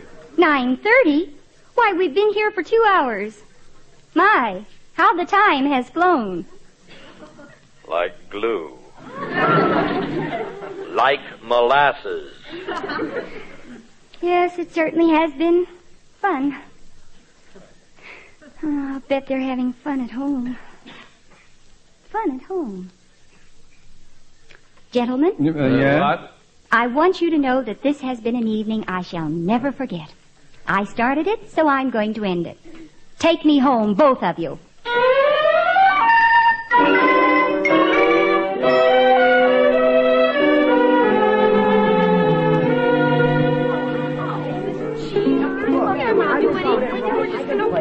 Well, look, everybody, let's try playing the Charleston again. Maybe we can get together this time. They'll never get together enough so we can dance or have fun. Well, we'll try. George, try it on the piano. Tommy, play it on the uke. Give it to me. I can't help it if I don't know it. George, I can't play the drums the way you're playing the piano. George, stop that piano. Well, wait a minute, I was just... Maybe somebody knows some of the old songs. Let's get some life in the party. All I can play is... What a party. Well, it's not my fault if none of you know how to do the things you came over to do. I thought we were going to have fun. Excuse me, I think it's Mother. Oh, no, not her mother. Oh, Mother. I forgot my key, dear. DG, what's the matter? Sorry about tonight. I'm sorry, too. DG, what's the trouble? The party's just awful. Awful? Where's Sue? She got bored and went to bed at 8. DG, what's wrong with the party? Oh, come in, please. Nobody knows how to do anything we plan to do. Let's all go into the living room. Oh, no. The party's just dying, and I'm so ashamed that Mother's just awful. Oh, hello, Mrs. Williamson. Hello, Tommy, Jack, Lois, George. I guess you all know Judge Grundle and Mr. Wiggins. Oh, sure. How are you? We've met. Hey, whose drums are those? They're mine, Judge, but I'm not very good. What's this old song you were playing on the piano? It's Ain't She Sweet? Hey, Judge! That's pretty good. Penny, they were singing Ain't She Sweet? Oh, I'll never forget that one.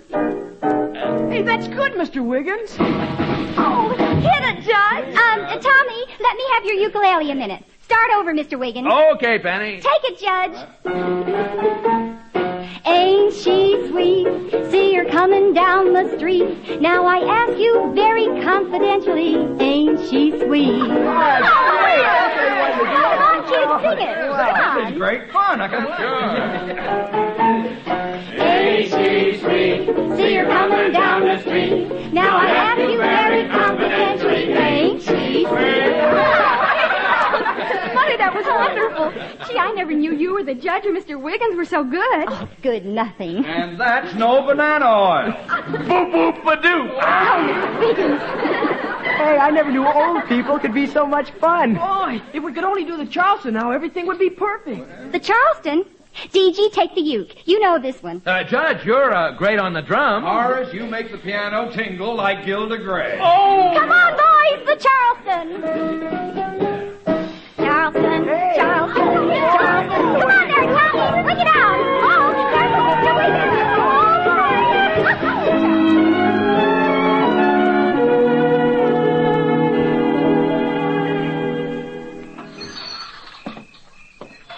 Sure was a keen evening, DG. Well, I'm glad you had fun, Tommy. I sure did. I wonder if I could ask your mother something. Oh, why, sure. Mother? Yes, DG.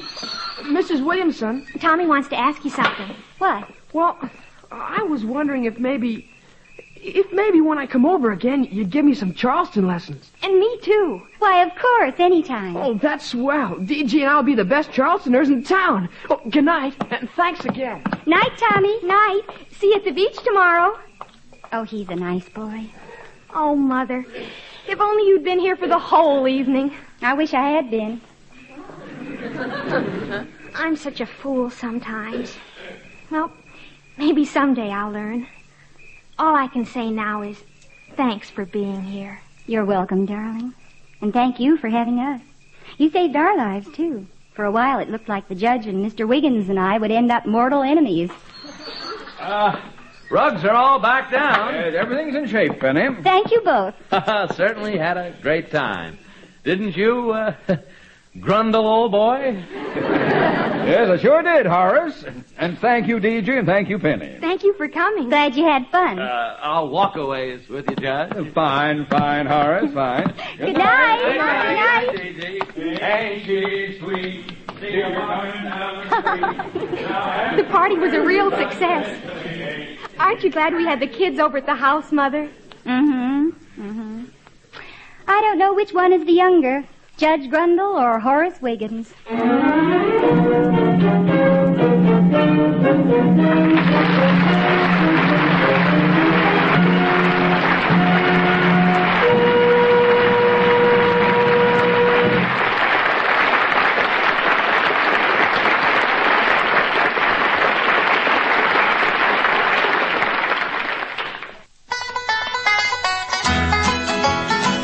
This land is your land. This land is my land. This land was made for you and me. The next time you put butter, or sour cream, on that big baked potato, give a thought to where it came from. Chances are that it was grown in Blackfoot or Haley or Buell or somewhere in Idaho. And the wool in your favorite sweater probably came from Ketchum or Shoshone. For that matter, Idaho is productively so versatile that whether you eat it, heat it, or wear it, it more than likely had its beginnings in Idaho. Idaho is well known for its beginnings and its durability. The Gem State's motto, "May it last," is not an idle one. Its forests and minerals have lasted as long as anyone can remember, and the great waterfalls and health-giving mineral springs, the awesome Bitterroot and Wasatch Ranges, the River of No Return, these promise to endure as long as man.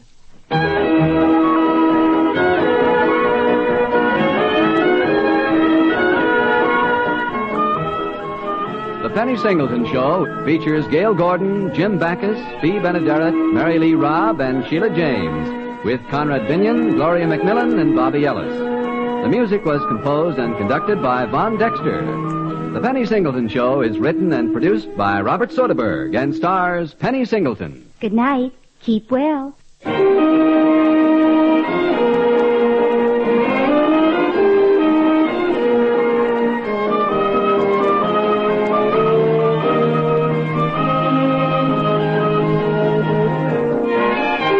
This is the United States Armed Forces Radio and Television Service.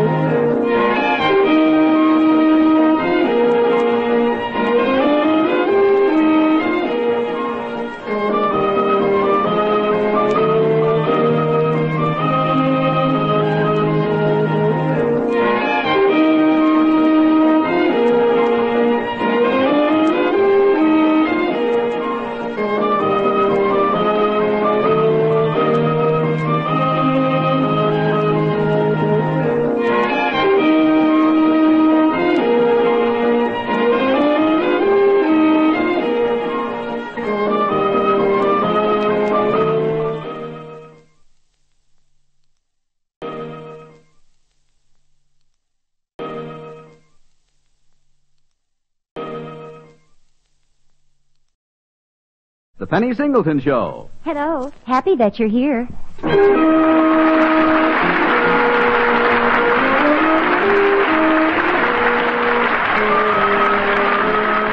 On stage tonight from Hollywood, the Penny Singleton Show.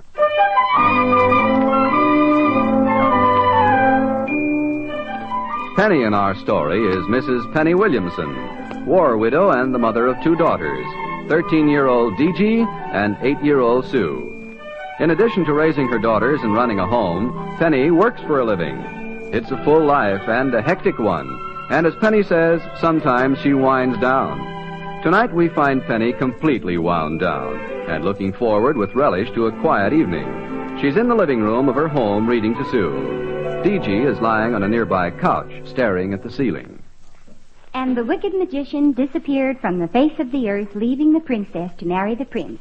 They lived happily ever after. If I'd been that princess, I'd have married the magician instead of the prince. Why? Well, if you were married to a magician, you could say, "Husband, I'd like some ice cream." Then he'd hocus pocus, and there'd be the ice cream. That's what I call a husband. You know, useful. Sounds practical. DG, did you just say something? No, Mother. DG, what are you sighing about? Nothing, Mother, nothing. She looks as sad as a St. Bernard. To bed, Sue. Yes, DG, you've been like this all evening. I felt like I was having dinner with Betty Davis. I'll bet it's Tommy Trammell. Sue, you keep out of this. Sue, I told you. All right. Good night, Mother. Good night, dear. And don't forget your prayers. I won't. Good night, Betty Davis. Sue! Oh, darling, she was just teasing. Is it Tommy Trammell? Please, Mother. All right, if you don't want to talk about it, don't. I would love having a nice, uncomplicated evening at home. It was so hectic in the office today. Mrs. Williamson, did a car just honk out front?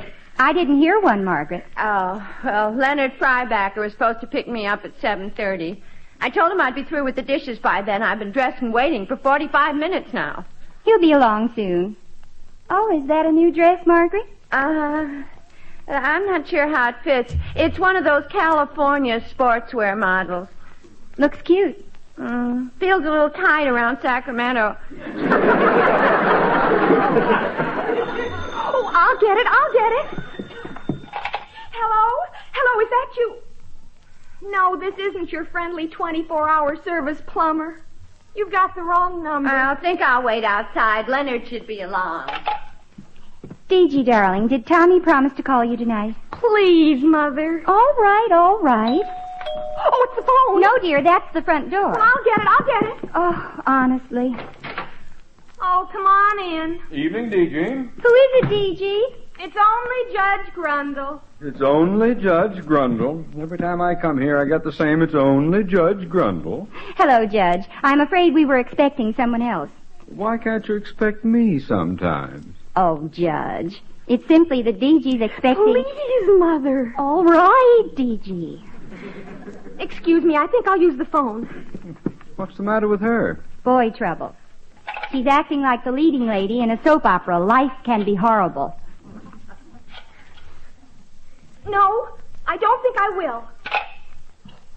I was out taking a little stroll, and I walked by here on the chance you were in, Penny. Would you like to take a little stroll? Well, thank you, Judge, but my heart was really set on spending a restful evening alone. I've shown real estate for 2 weekends in a row. I told Mr. Wiggins his partner was taking tonight and tomorrow off. Well, I'll get it. Oh, dear, anyone who stands in DG's path tonight is living dangerously. Oh, come on in. Hello, DG. Who is it, dear? It's only Mr. Wiggins. It's only Mr. Wiggins. That's a good one. I like that. Hello, Mr. Wiggins. Hello, Penny. Oh. Hello, Grundle. Hello, Wiggins. Excuse me. I think I'll use the phone. Penny, you told me you weren't doing anything this evening, so I thought I that wasn't maybe... doing anything because I needed an evening off. Yeah, so what are you doing here, Wiggins? What am I doing here? Well, I knew she was going to be home, so I just dropped in to... If you knew she wanted the evening off, why did you drop in? Oh, now, please. DG's trying to... No, I won't. She won't. Now, look, Grundle. What are you doing here? I just dropped in to ask... Well, I've got as much right to drop in as you have to drop in. My dropping in isn't the same as your dropping in. You knew that she Judge wanted to have... Grundle, Mr. Wiggins. Now, look, Grundle, what I know or don't know has nothing to do with my dropping in. Mr. Wiggins. My dropping in was not the same as your dropping in. I wish both of you would drop out. Really? Well, Penny, I dropped by... I dropped by to just I'm sorry. I don't want to hurt anyone's feelings, but I'm tired, and I wish you'd both go now. But I... Please, both of you. Well, I just wanted to sit and... She said both of us. Well, all right. Come on, Judge. I'm coming. Night, Penny. Night. Good night, and thanks so much for dropping in and out. Oh, dear, those two can be so... Oh, now, D.G. The waste. The utter waste of it all. What are you talking about? 2 of them. You've got 2 of them, and you just ordered them out. D.G., dear, I think we'd better have a little talk. Oh, the door. I'll get it. Oh, what an evening. Oh, it's just you, Margaret. I couldn't find my key. I just can't stand this any longer. I'm going to my room. D.G., wait. Oh, Mrs. Williamson. What's the matter with you, Margaret? Nothing. Well, then I... Oh, Mrs. Williamson. What is it? Nothing. You weren't gone very long. I never left. What happened? What is it, Margaret? Nothing. Margaret, pull yourself together. Now, what is it? It can't be nothing. Well, it's next to nothing. It's a man. Oh, Margaret, between you and Dee. I can't help it. I've been stood out. Holy torpedo. I'd better go talk to D.G.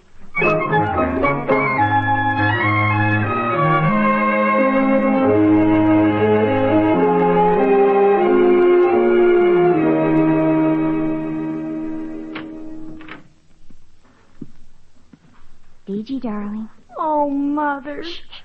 We don't want to wake Sue. Move over on your bed. Let me sit down. There. Thank you. I think you'd better tell me what's wrong between you and Tommy. Come on. Well, Mother, he's just about the most important boy in our crowd, and I thought he liked me a lot last week. Remember when he came over? Yes. Well, I was just as nice as I could be for the next couple of days. I saw him at the lake a lot, and I guess I even sort of followed him around. I wanted him to know I liked him. Sounds to me like you've done the chasing. That's the wrong technique. It might scare a boy. Well, he did seem funny. Of course, he's been busy. He got a job as a soda jerk at Lester Jinkerson's drugstore for the summer. But you don't know what prestige it is for a girl to have a boyfriend who works in a soda fountain. Of course I do. Mother, how do you do it with Mr. Wiggins and Judge Grundle? Oh, D.G., I'm afraid that doesn't take much doing. I like both of them very much. I like them as friends. But they're always proposing. And I'm always saying no. But they still keep pitching. Tommy retired to the dugout after the first inning. I suppose the judge and Mr. Wiggins think my indifference is a game, which it isn't. For some reason or other, indifference seems to be a man's downfall. He just keeps trying harder. Indifference. Well, I could be indifferent to Tommy. For a purpose. If it works for you, it ought to work for me. Oh, it's not quite the same. Oh, darling, we'll wake Sue. No, you won't. I'm awake. Oh, Sue, were you listening? Yep.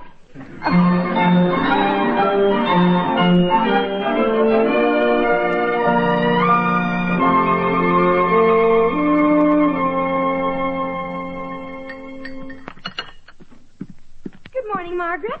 Morning, D.G. Where's your Mother mother? and Sue will be right down. It's a beautiful day.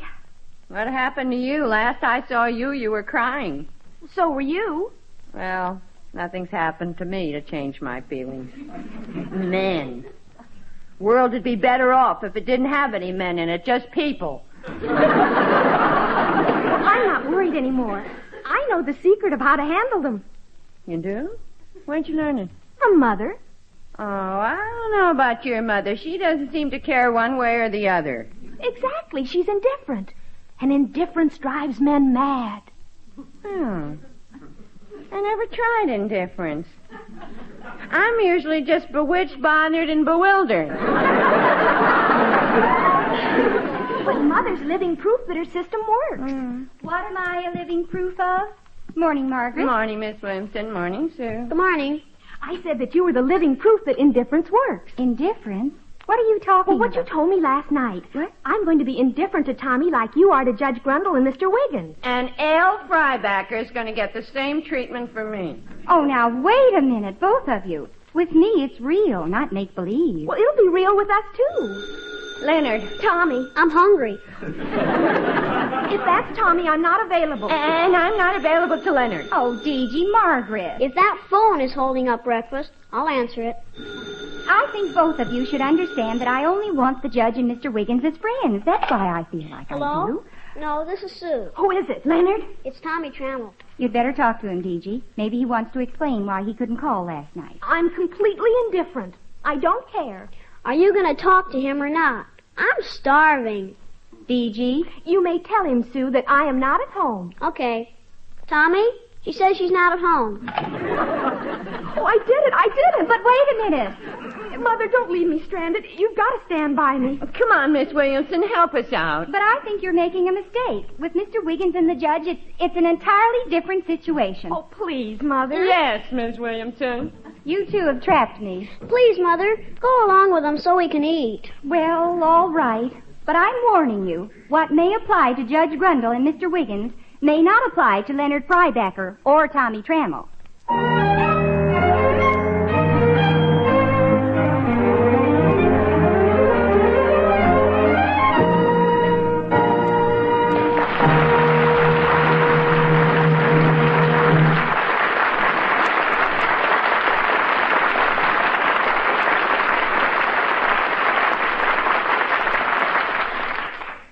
We'll be back to the Penny Singleton Show in just a moment.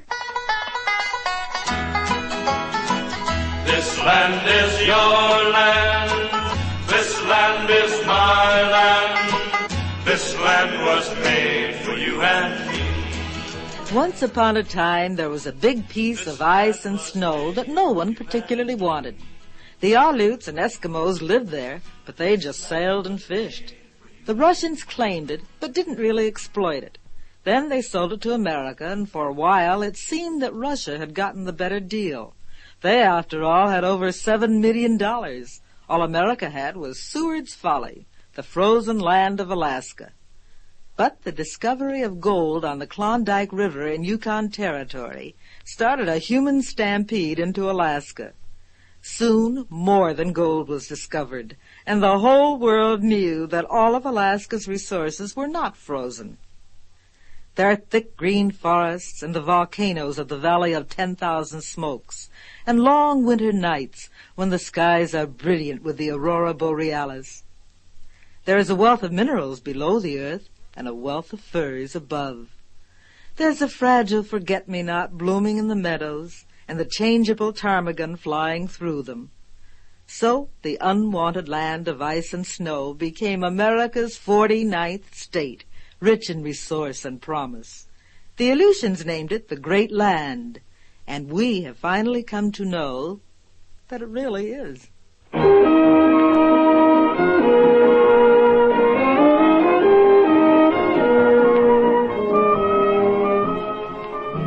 And now for Act Two of the Penny Singleton Show. It's about 6 o'clock of the same day, and we find Penny and her family finishing an early supper.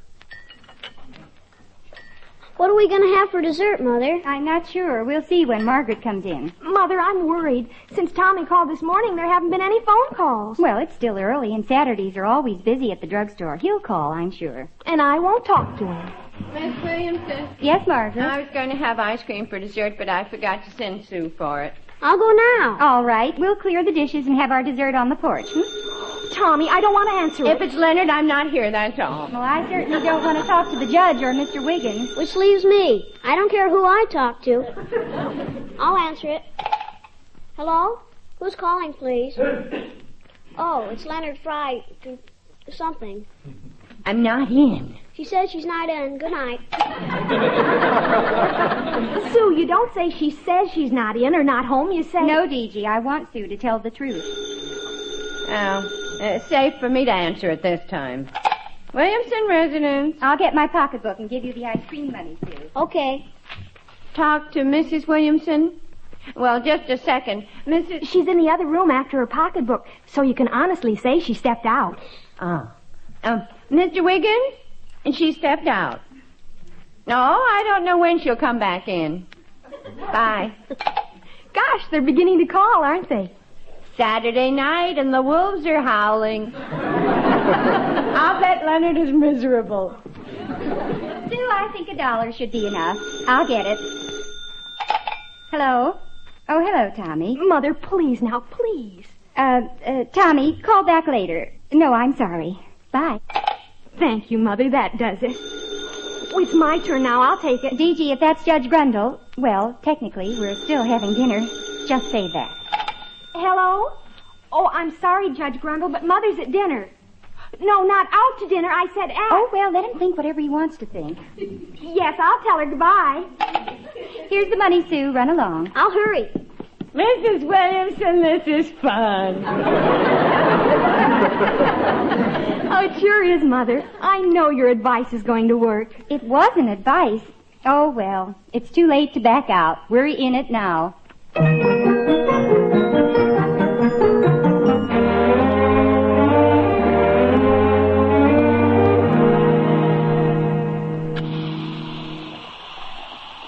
Tommy, that's enough fizz water in my buttermilk float.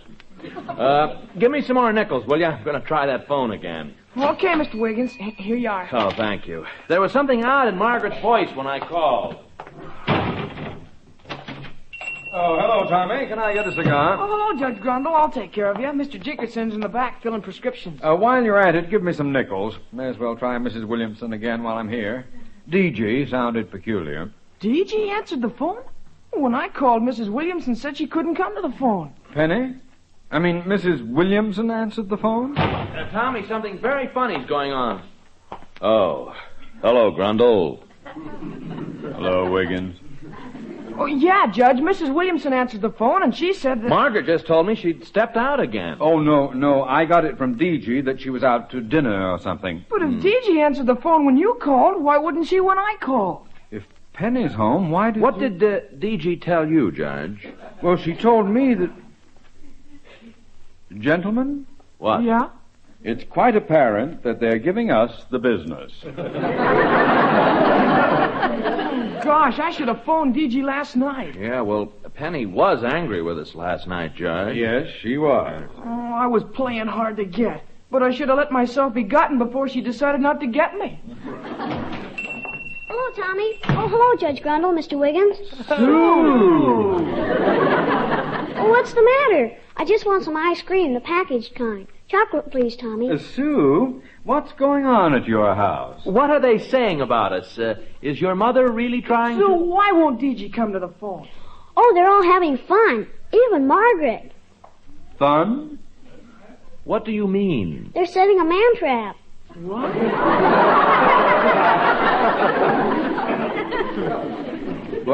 What do you mean, a man trap? Well, it's a game. You ought to play it, too. They're pretending to be indifferent. Pretend? Game? Mm-hmm. May I have the ice cream, please? Yeah, here. I'll pay for it. We owe a great deal to little Susan. Gee, thanks, Judge. Yeah, I get it. I'm surprised, but delighted. You mean indifference can work both ways? Yes, and thank you again and again, my dear little Susan. For what? Well, goodbye.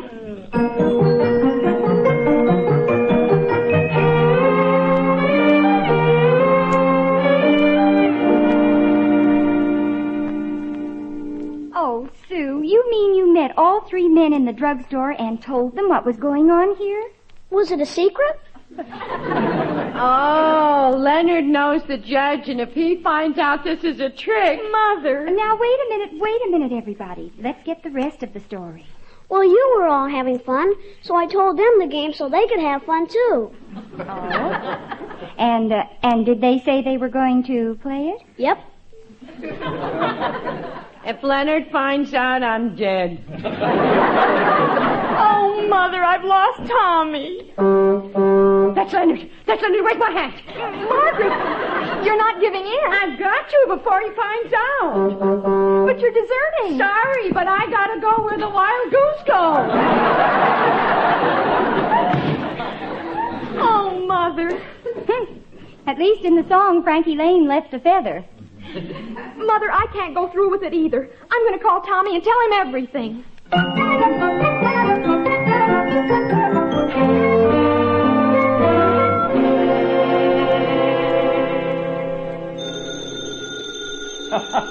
Oh, when I think of Penny not knowing that we know.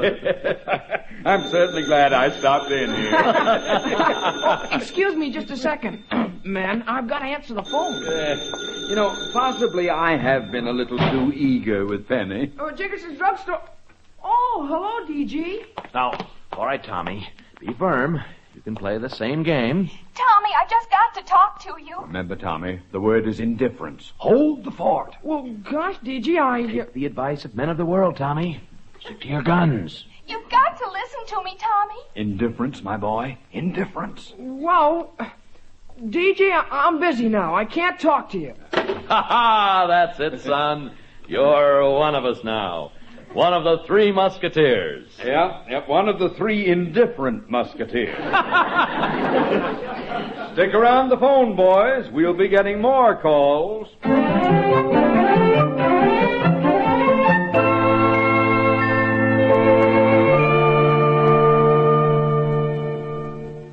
Oh, gosh. DG, what did Tommy... Why, DG, you're crying. What happened? I've lost my first boyfriend. Oh, how do you know, darling? He's just playing your game now. And yours, too. Well, I tried to explain that it's different with me and the judge and Mr. Wiggins. Oh, this isn't helping you any. What did he say? Well, he said he was too busy, but Judge Grundle and Mr. Wiggins were there, too, and they were telling him to be as independent as they were. And he was. I see. I may never get married. Don't make any rash statements. I'm thinking. Now, they think I was playing a game, so now they're playing it. Well, they're faking. All right, I'll fake a little, too. What's that, Mother? I wasn't the wife of a Navy commander for nothing. You go upstairs and put cold water on your eyes. All right. Now, Penny, for the direct attack.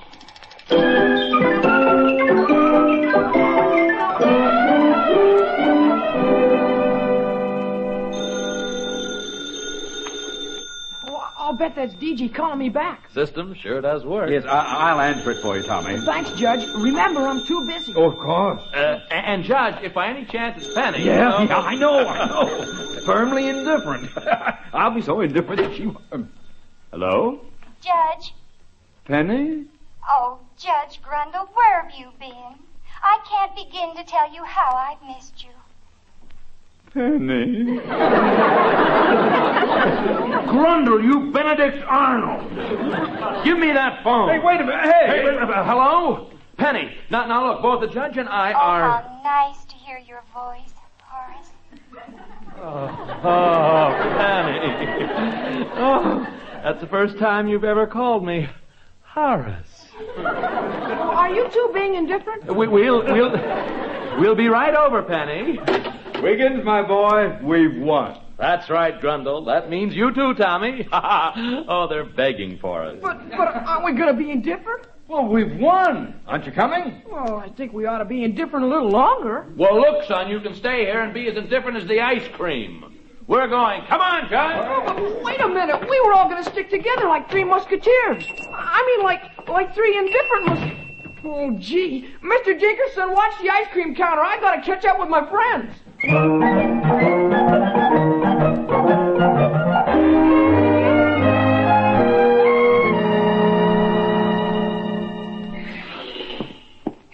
I washed my eyes, Mother, and they're all right now.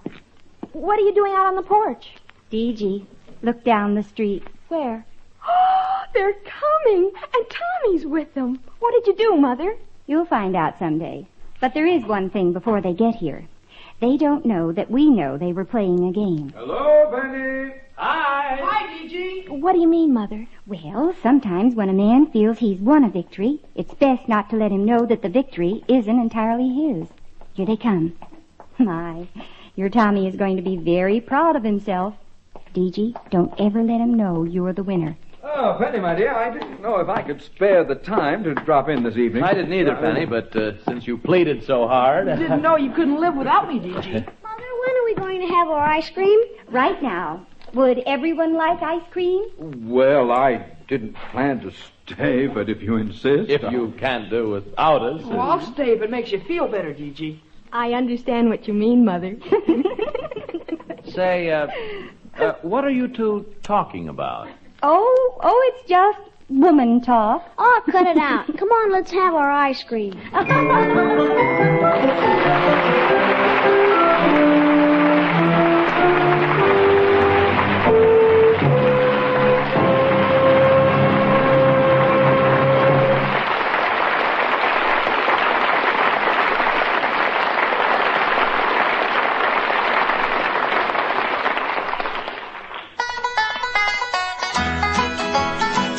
This land is your land.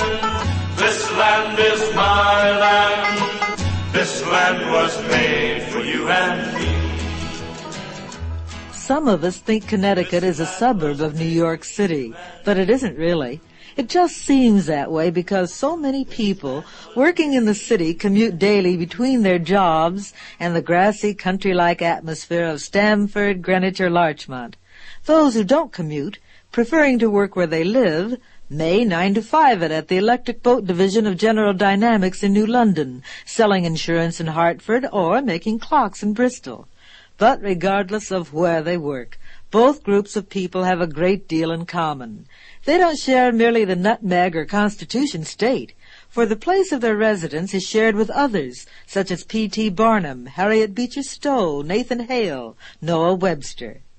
People in Connecticut today share the yearly excitement of the Yale-Harvard crew races, the beauty of the mountain laurel blossom in late spring, pride in their state's early Yankee peddlers, and more than anything, the true meaning of their state motto, "He who transplanted sustains."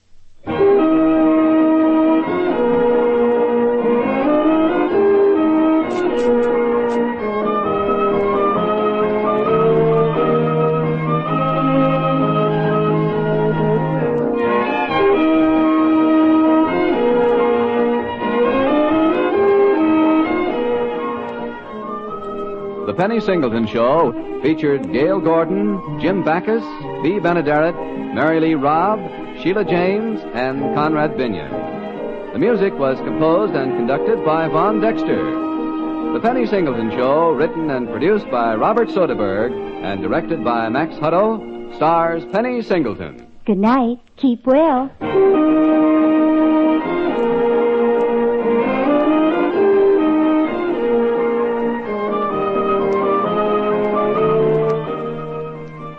This is the United States Armed Forces Radio and Television Service.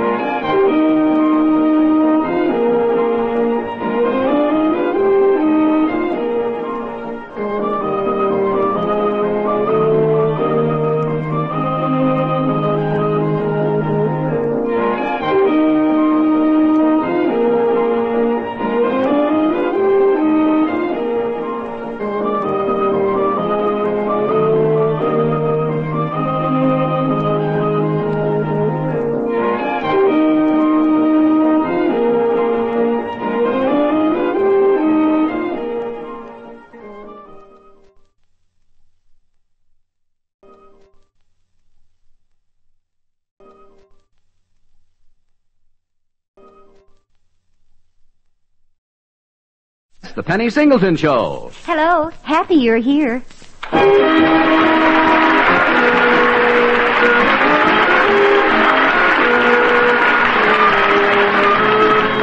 On stage tonight from Hollywood, the Penny Singleton Show.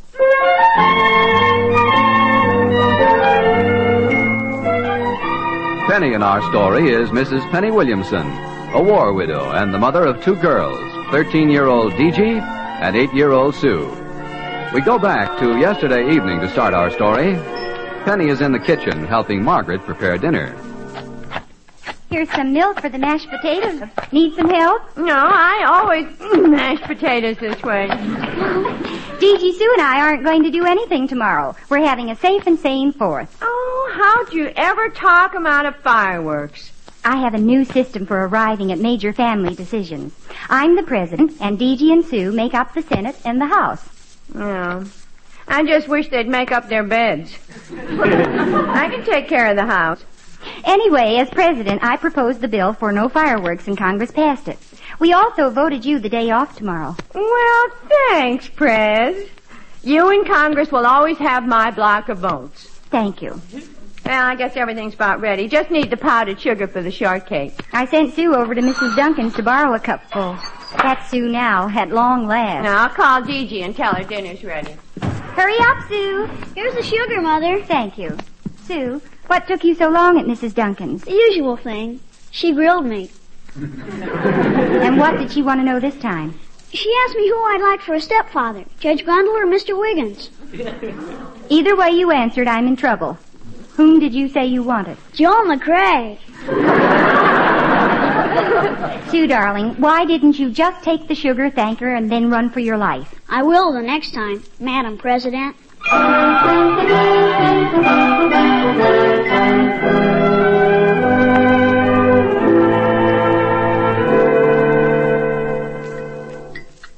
Mother, you look depressed all during dinner. What's the matter?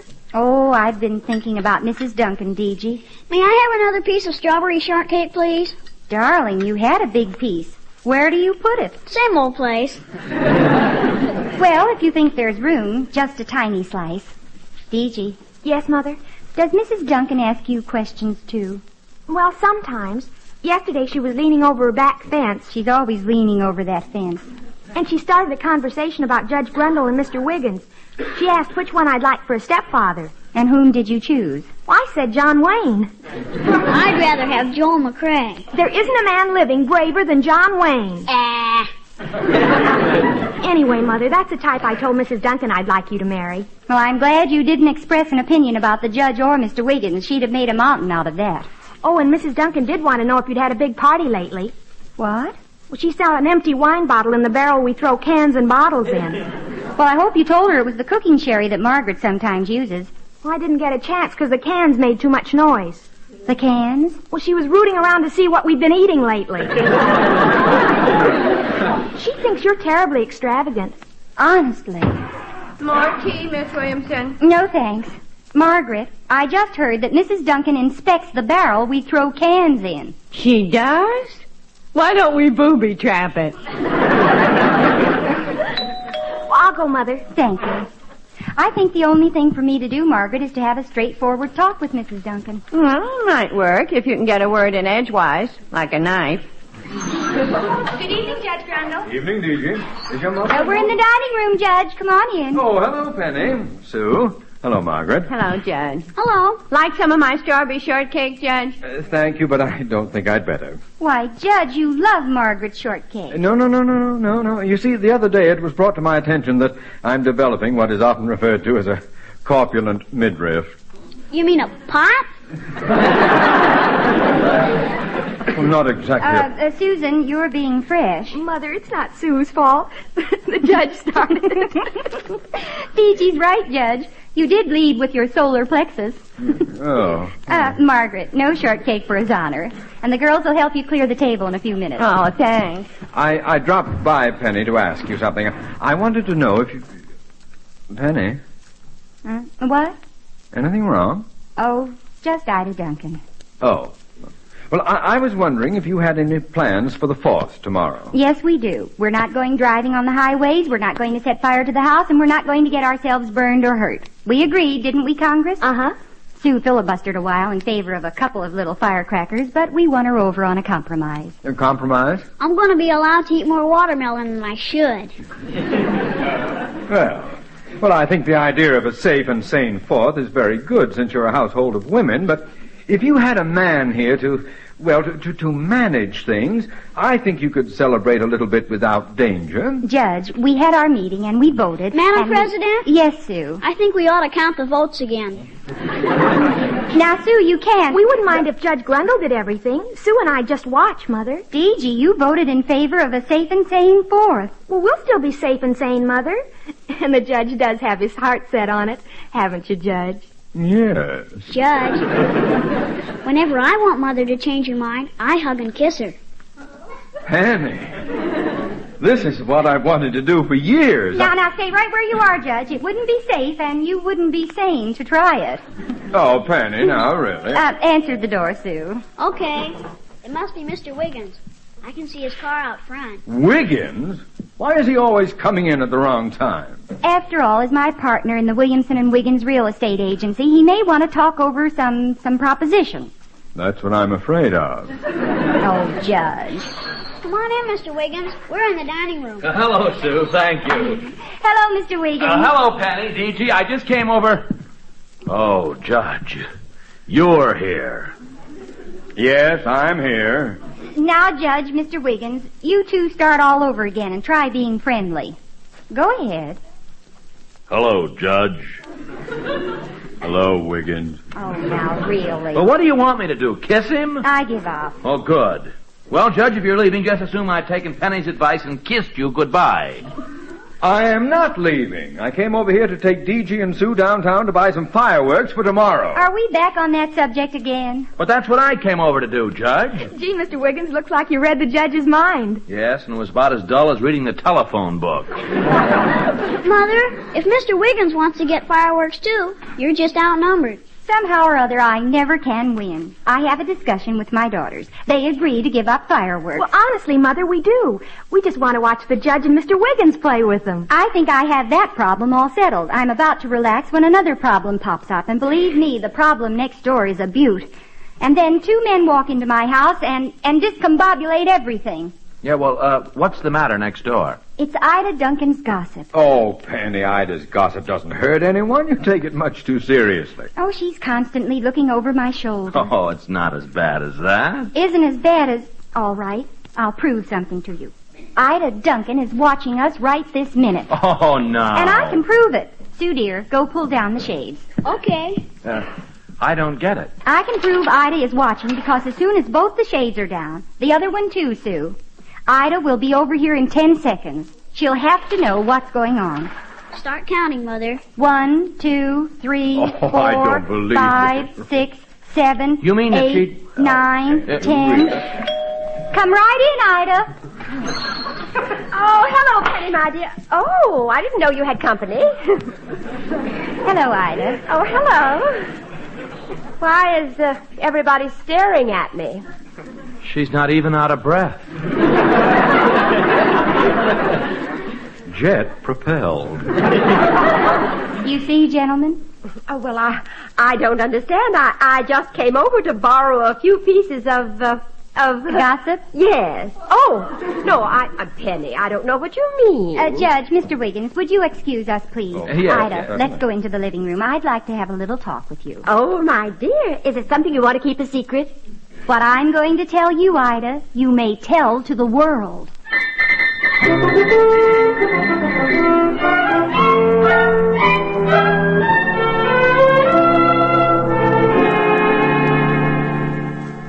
But, Penny, how can you say these things to me, your dearest friend? I'm only saying what's true. But you're wrong. You're wrong. I never talk about you.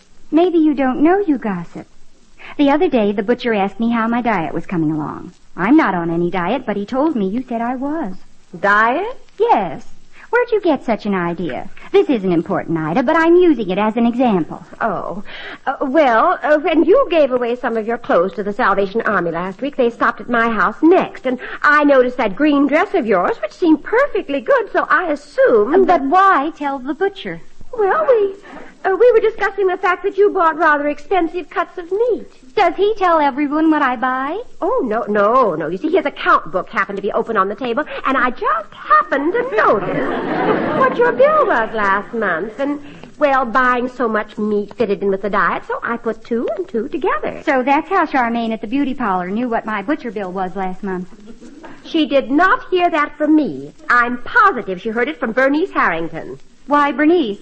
Because she's the one I told about your bill. Oh, Ida. Oh, I guess I just have a naturally inquiring mind, I guess. Ida, I'm not objecting to your mind. It's your tongue. This time, when you put 2 and 2 together, it didn't hurt anyone. But someday, Ida... Oh, Penny, I never realized that I talk so much. But do you now? Oh, of course. And I'm going to watch myself like a hawk. Never let it be said that Ida Duncan knowingly would do anything to hurt. Well, I'm sure you don't do these things knowingly, Ida. You've got to watch, Now, dear, darling. I've got to run now, but believe me, I appreciate everything you've told me. It takes a friend to tell the truth to another friend. Ida, you've got to watch. Now, dear, I'll watch myself like a hawk. Now, good night, dear. Good night. Well, Ida leave? Yes. Well, did you tell her? Penny, if Ida's left, could we, I told her, but... Well, didn't she understand what you were trying to tell her? Yes. But she got it too fast. Well, if she got it, that's enough. Now, what about the fireworks for tomorrow? Oh, dear. Please, Penny. Yes, Penny, please, huh? All right. But we won't buy them until tomorrow. Well, why wait until tomorrow? Because maybe they'll be sold out of everything by then.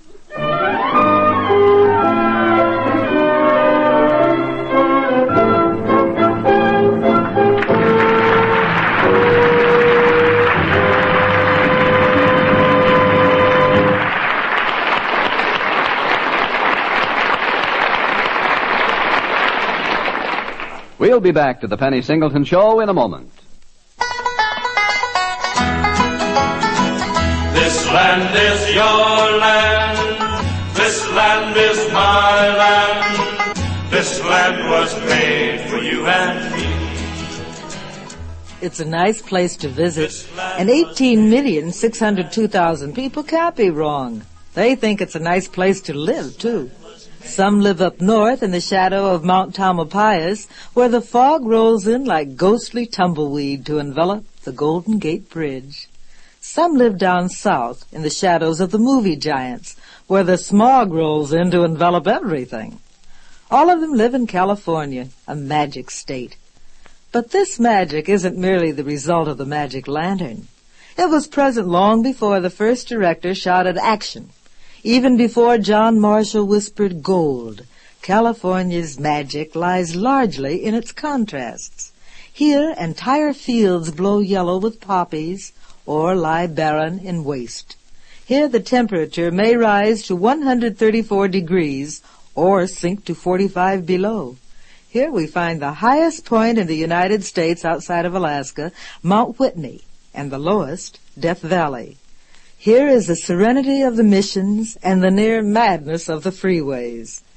California's many facets give its residents an attitude described by O. Henry. Californians are a race of people. They are not merely inhabitants of a state.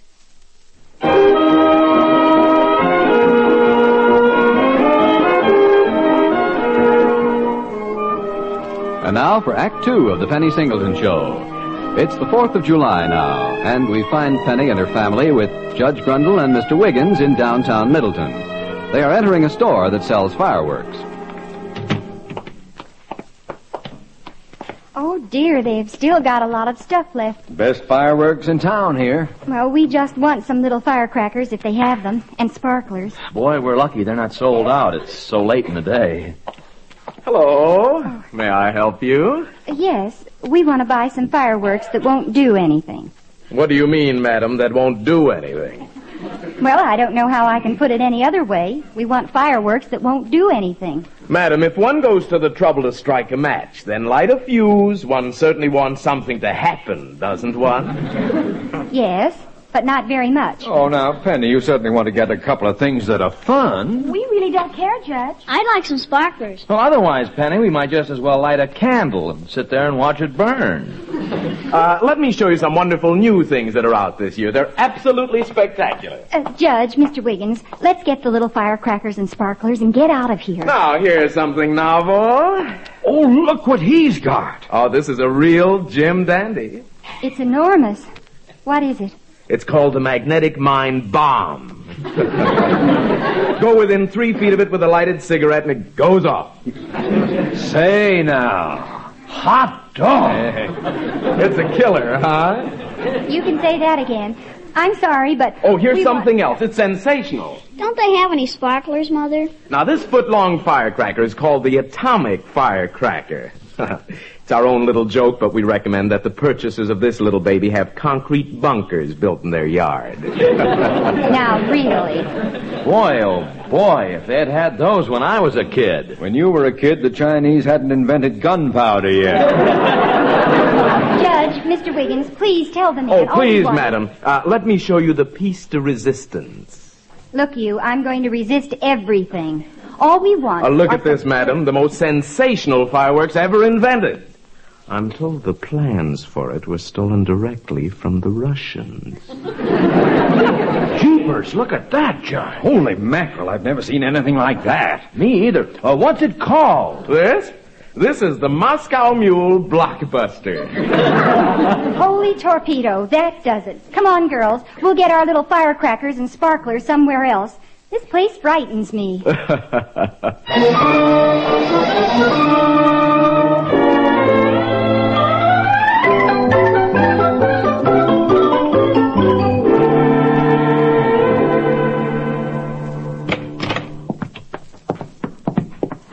Home at last. Imagine going to 3 places before we could buy little firecrackers and sparklers. Whew, it's warm. Mother, maybe it'd be nice to have supper on the side porch, sort of picnic style. May I help in the kitchen? There's not much to do. We're going to have cold fried chicken. And watermelon. I'll help you with the salad, Mother. I think I'll go out and get the sparklers set up in the lawn by the porch. Once it starts to get dark... Oh, Mr. Wiggins, you could help if you'd take the dining room chairs out on the porch. Okay. Well, this is turning out to be a very pleasant 4th of July after all.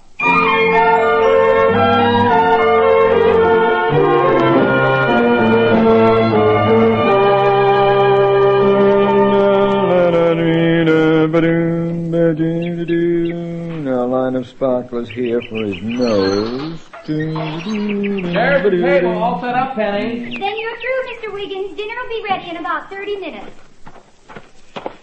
Everything set up, Judge? Yeah. Did a picture of George Washington with the sparklers. Washington? He's got 3 eyes there. That one is his nose. Well, then why is it looking at me? Look, Wiggins, if you think you can do any better, you can Hello do... there. Happy 4th of July. Hello, Ida. Hello. Oh, how cute, Judge. You've made a Christmas tree with the sparklers.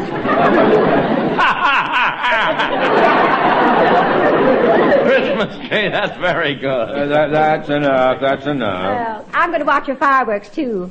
Penny just called and asked me to join you. Oh, there's a wonderful woman. Ida, that's the most accurate thing you've ever said. Yes, we know her pretty well, too, Ida. Oh, but not like I do. Appearances can be very deceptive if it takes a woman to understand another woman. I also know Penny through her children, too, you see. And the children always reflect the mother. Like how? Well, for example, just yesterday, Sue blurted out she'd like to have Joel McCrae for a father. Is he in town? Oh, you don't understand. It's what Joel McCrae represents to Sue, and therefore to Penny. McCrae is the Texas Ranger. Guns, noise, adventure, daring. Well, I can be daring at times. Oh, Judge, I'm afraid you're the sparkler type. And there's DG, too. She'd like John Wayne for a father. Yeah, another shoot-'em-up bang-bang type. Well, knowing you two, it's so easy to understand why Penny never remarried. She's just never found another daring type like her husband, Commander Williamson. Oh, I wouldn't be so sure of that. Well, I'd better go in and see if I can help her in the kitchen. You, Penny. Come on in, Ida. Joel McCrae. John Wayne. If Penny's appearance is deceptive, other people's appearances might be deceptive, too. You mean, like us? Yeah. The sparkler type. How do they know I'm not... How soon did you say Penny would have dinner ready? Oh, in about 30 daring type. Shoot 'em up, bang, bang. Judge, you thinking what I'm thinking? I am if you're thinking we could get to that first fireworks store and still be back in time. Oh, sure we could. She wants shoot 'em up types. She's got 'em. Come on. Let's saddle up, McCrae. Okay, Wayne.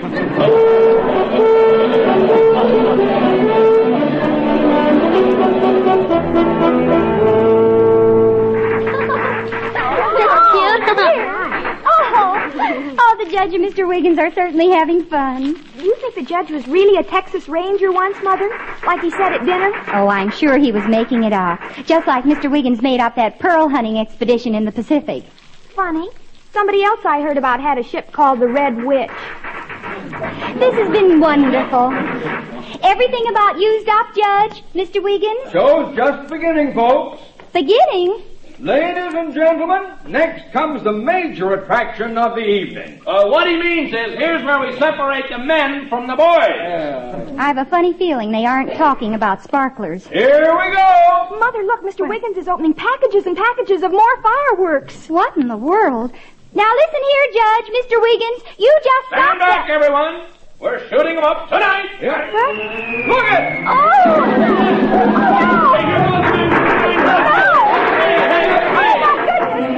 Oh, Judge, Mr. Wiggins, watch out! Be careful! Stop!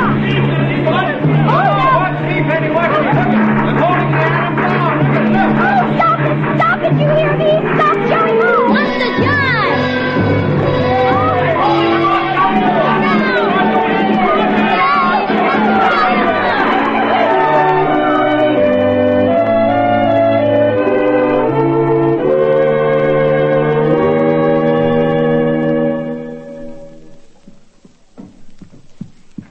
Here's some more butter, Mother. Thank you, D.G. Ida, put some of it on Mr. Wiggins' hand. All right. Here, Mr. Wiggins. And now for you, Judge. Where else does it hurt? Well, here and here and here. I see. I'll just rub a little butter. Hold still. There. Well, that's better. Oh, it's just a little blister, Judge. Well. Oh, be careful, Ida. You're not buttering a piece of toast. Mother, I'd still like to know. What happened?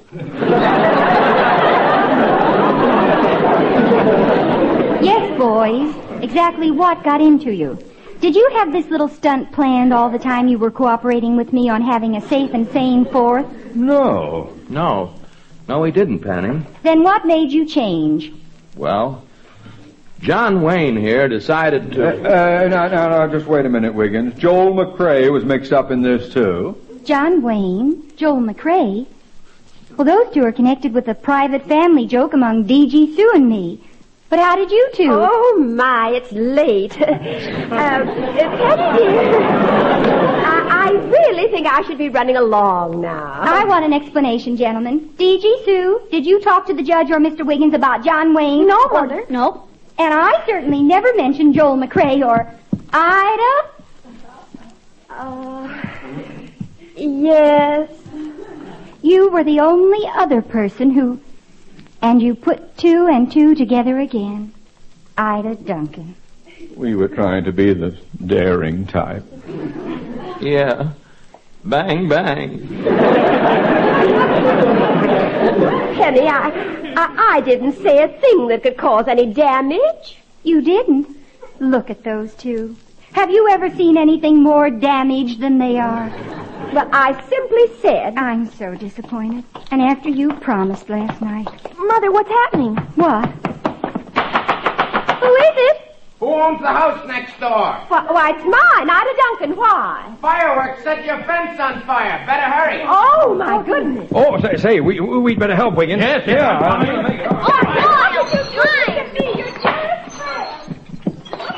Oh, Mother. Half of Mrs. Duncan's back fence is already gone. Oh, dear, that's too bad, but... Wait a minute.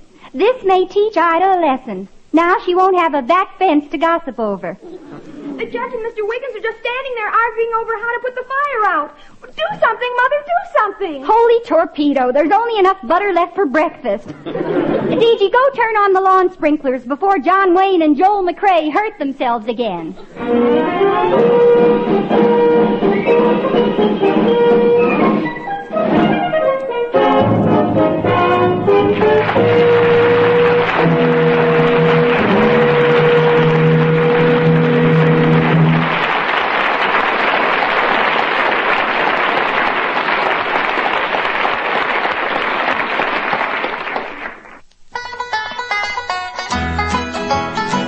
This land is your land. This land is my land. This land was made for you and me.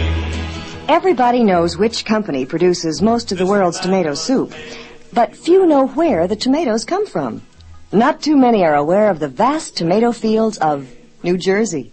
Canning tomatoes isn't New Jersey's only claim to fame, however. The Miss America Beauty Pageant is held annually in Atlantic City, which also has delicious saltwater taffy and an amusement park with no roller coaster. Better than a roller coaster ride, though, or at least quieter, is a ferry ride across the Delaware from Cape May, about 45 miles from the boardwalk by way of Stone Harbor, with its nesting egrets and herons.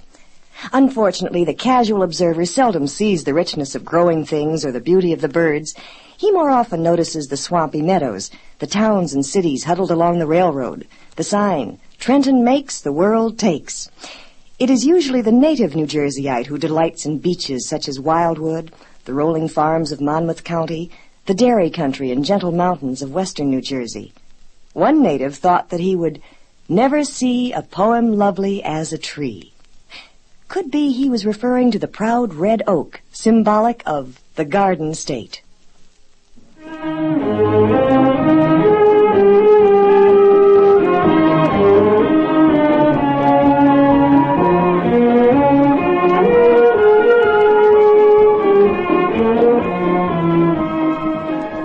The Penny Singleton Show featured Gail Gordon, Jim Backus, Bea Benaderet, Sarah Selby, Mary Lee Robb, Sheila James, and Paul Frees. The music was composed and conducted by Von Dexter. The Penny Singleton Show, written and produced by Robert Soderberg and directed by Max Hutto, stars Penny Singleton. Good night. Keep well.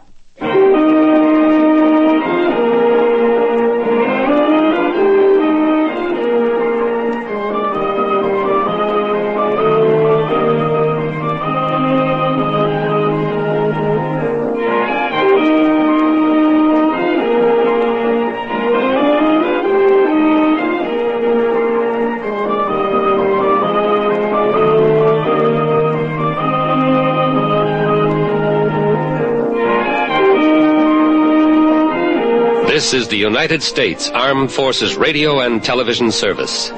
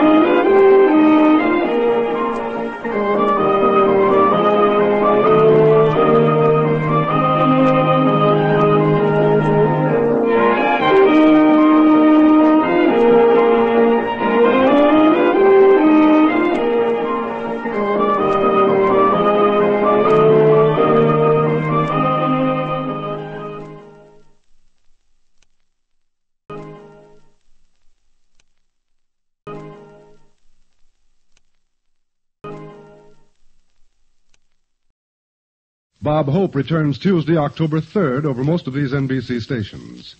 There's more top Tuesday evening listening when Bob Hope returns on October 3rd.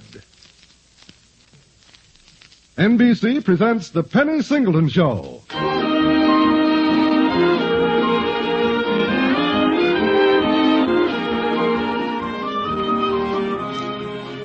On stage tonight from Hollywood, another of NBC's outstanding half-hour presentations, The Penny Singleton Show. Hello. Happy you're listening.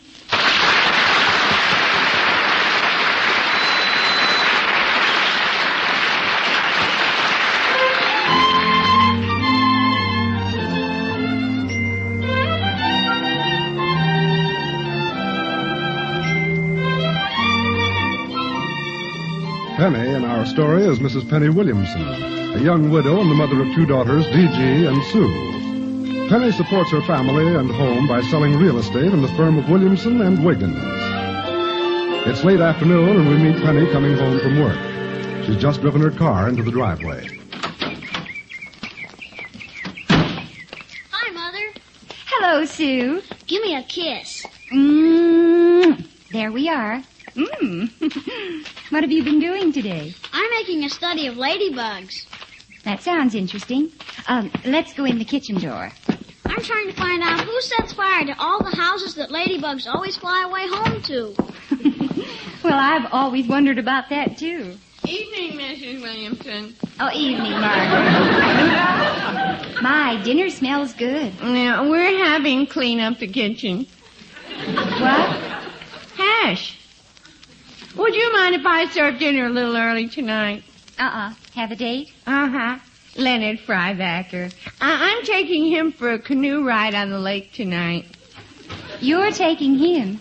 You mean you do the paddling? Oh, I can't help myself. When Leonard looks at me with those big blue eyes and calls me his little Pocahontas, I just automatically get that outboard motor feeling.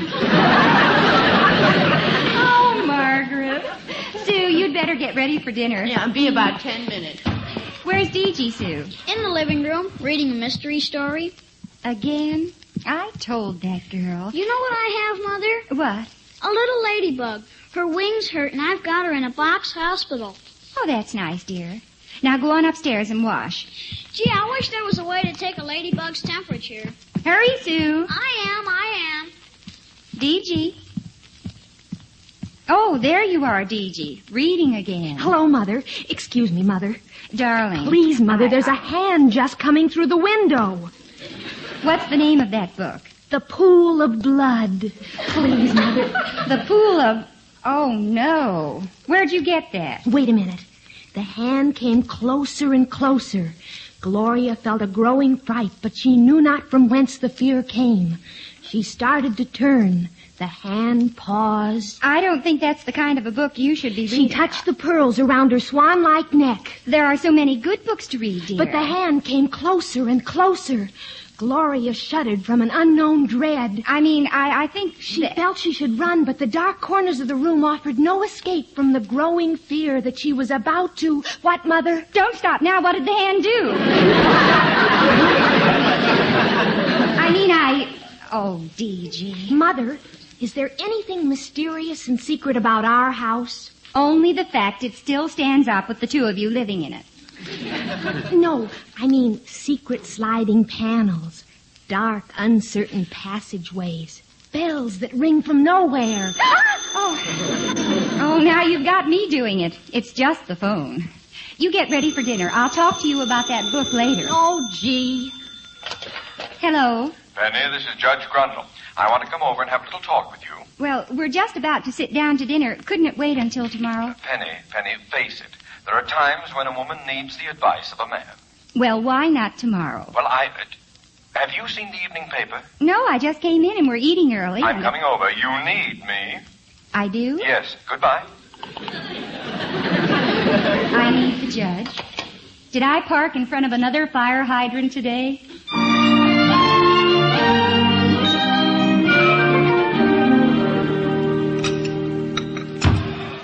Finished, everybody? Not quite, Margaret. Oh, well, I don't want to rush anybody.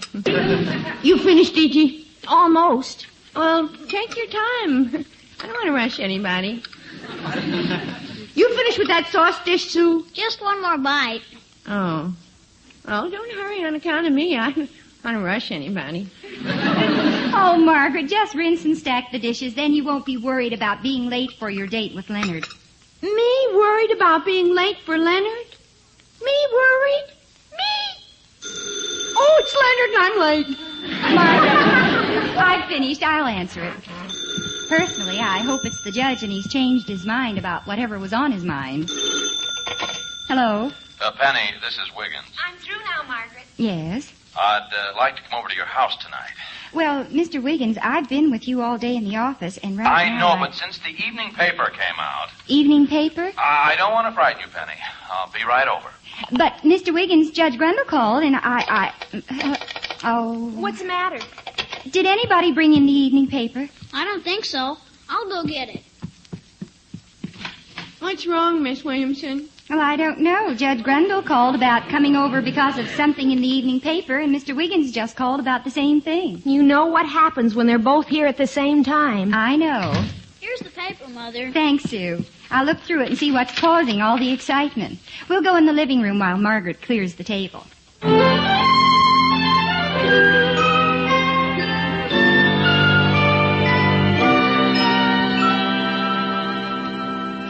I don't know what upset them. There was nothing in the local news. Well, what were some of the headlines? Well, Mayor's wife has best dahlia.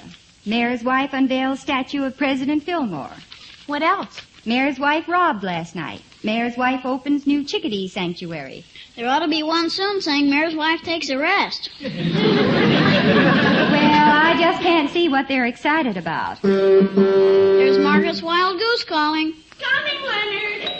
Now, I'll see who it is on my way out. Okay. Oh, hello, Mrs. Duncan. Hello, Margaret. It's Mrs. Williams. Goodbye. We're in the living room, Ida. Oh, Penny, my dear, I'm so glad you're home. Hello, DG. Sue. Hello, Mrs. Duncan. My, you look upset, Ida. What's the matter? Sit down. Oh, no, I don't dare. I've got to get back to my house before it's too dark out. Too dark out? My dear, haven't you read the paper? The evening paper? You too?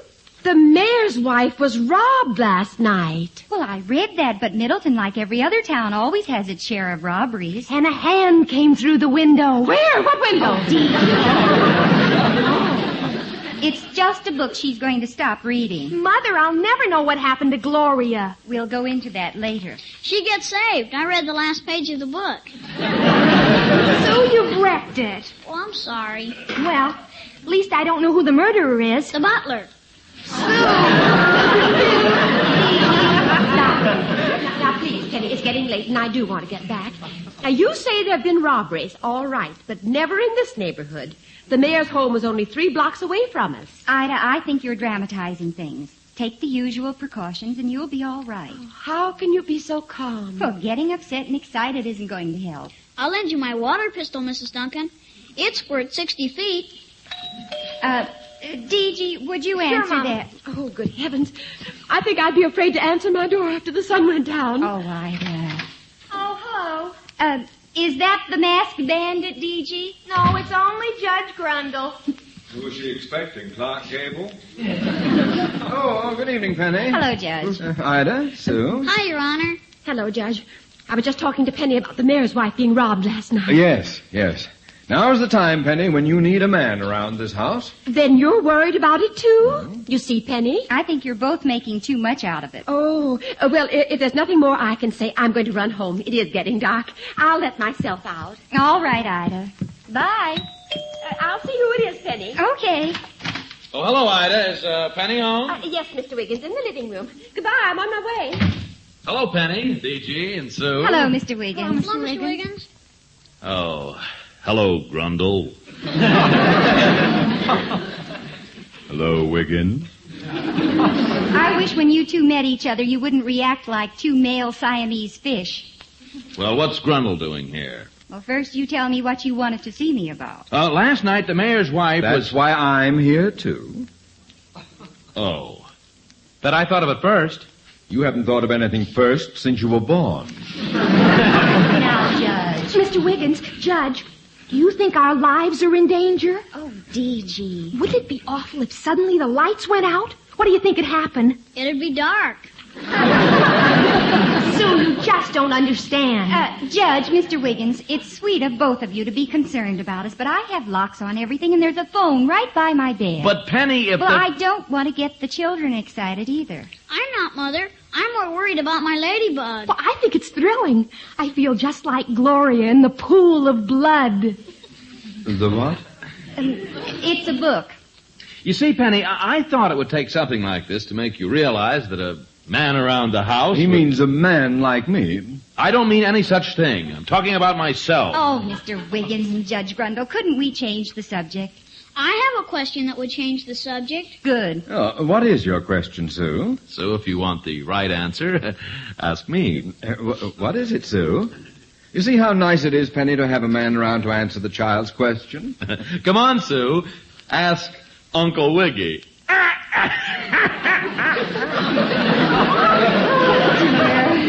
Ask the judge, Sue. I'll ask both of you. Now what? Yes. Are there man ladybugs?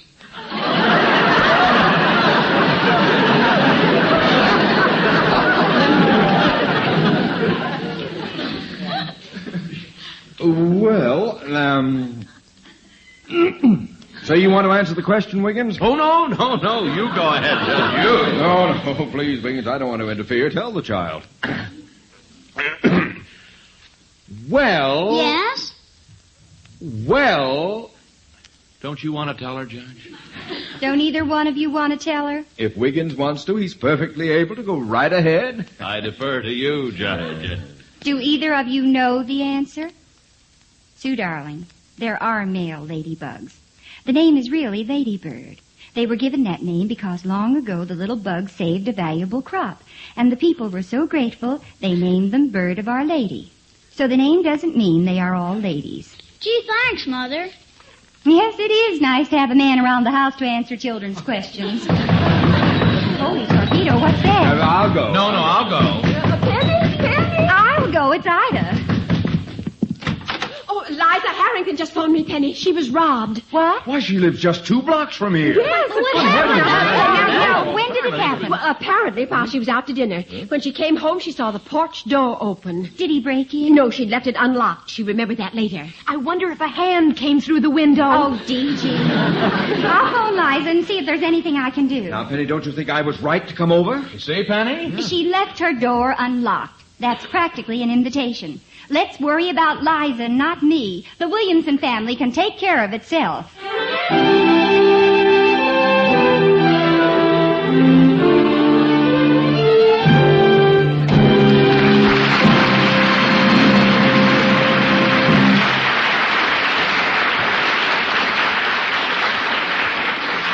NBC is bringing you the Penny Singleton Show. And don't forget, those remarkable inhabitants of 79 Wistful Vista, Fibber McGee and Molly, along with Mayor Latrivia, Mr. Wimple, Sis, and the entire cast, return on Tuesday, September 19th, over most of these same NBC stations. McGee's wild schemes and dreams of glory always go awry, but somehow Molly loves him through thick and thin, and you'll love them both when they return on September 19th, just 2 weeks before Bob Hope.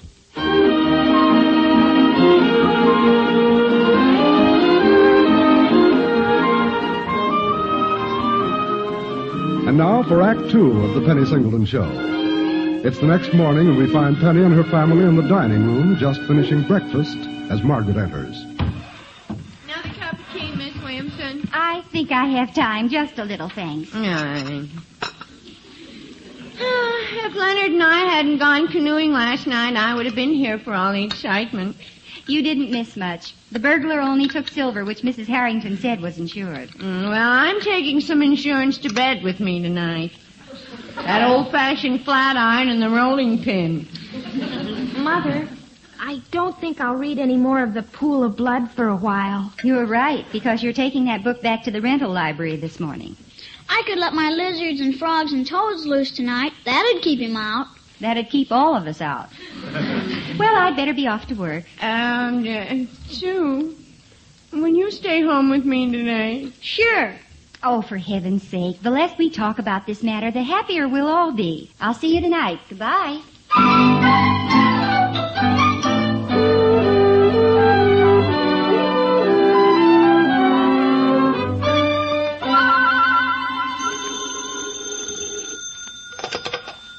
Williamson Wiggins, this is, oh, hello, Mr. Russell. You'd like Mrs. Williamson to show you the property at 9. Yes, she should be in any minute. Yes. I'll tell her. Goodbye. Penny, I can't... Oh, hello, Wiggins. Hello, Grundle. I came to see Penny. She's not in yet. Oh, well, maybe we'll have to work on this together, Wiggins. You, leading up to the robbery? Yes.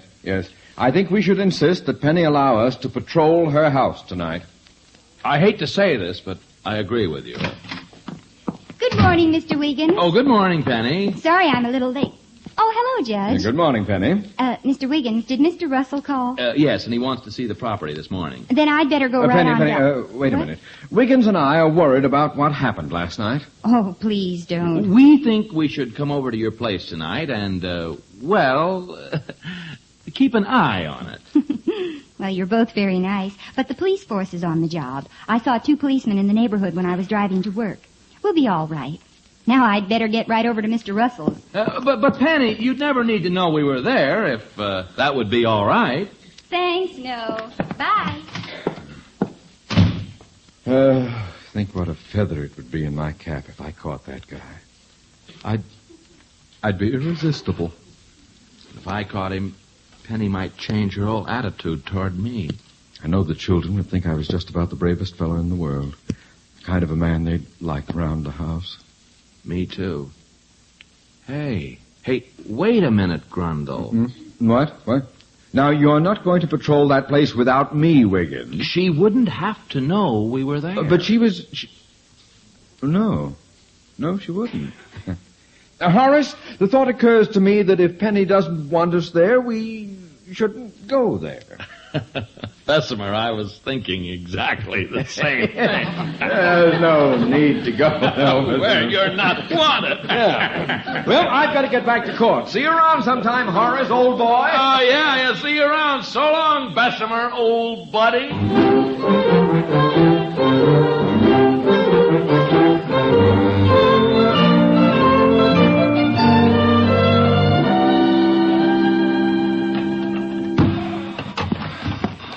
Almost cleared, Margaret. Deeji will bring in the last stack of dishes. And thanks, Miss Williamson. My, it's getting dark early tonight. Maybe it's going to rain. Oh, I hope it doesn't thunder. Things are bad enough with this burglar on the loose. Oh, don't worry, Margaret. But what if I'm sleeping, and then suddenly I hear my window screen slowly being removed? You see too many movies. That's the way David Bryan did it in the movie I saw last week. Well, if the burglar's as handsome as David Bryan, that might help a little. Say, that's what I call looking at the brighter side of things. Here's the rest of the dishes, Margaret. Oh, thank you. Oh, was that thunder? Oh, I knew it was going to storm tonight. That's too bad. Did you have another date? I am not stepping a foot out of this house after it gets dark. Are you scared too, Margaret? Well, let's put it this way. If I had a boyfriend on the police force, I'd feel better tonight. Hey, that's an idea. Oh, now stop it. You're both working yourselves up into a fine state. Margaret, why don't you come and sit in the living room with us after the dishes? Oh, thank you. There was a thunderstorm in the pool of blood, too. Tonight, D.G., I recommend you reread Little Women.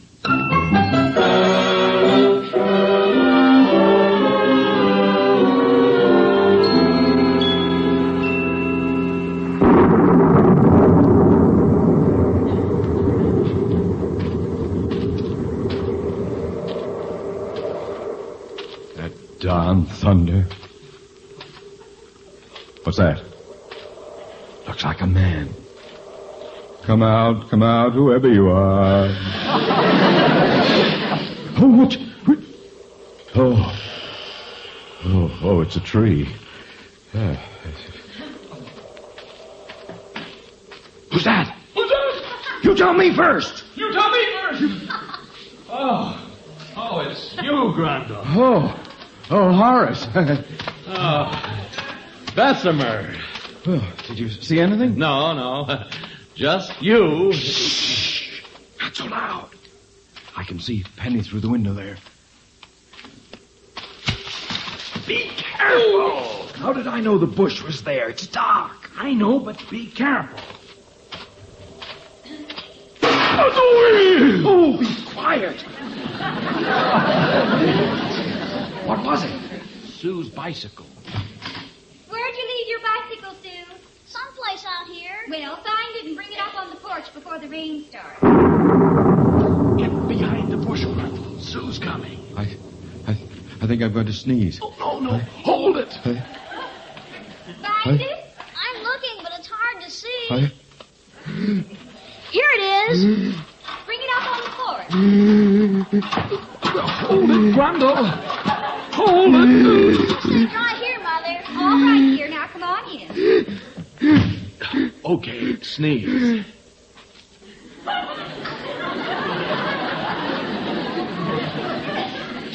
It went away. Now, look, we better start patrolling instead of hiding behind a bush. You take the north side of the house, and I'll take the south. We can both check the backyard. All right. The street light takes care of the front yard pretty much. Yeah, now you take your side, and we'll meet around back every now and then. Oh, well, stop giving orders. You're not General MacArthur, you know.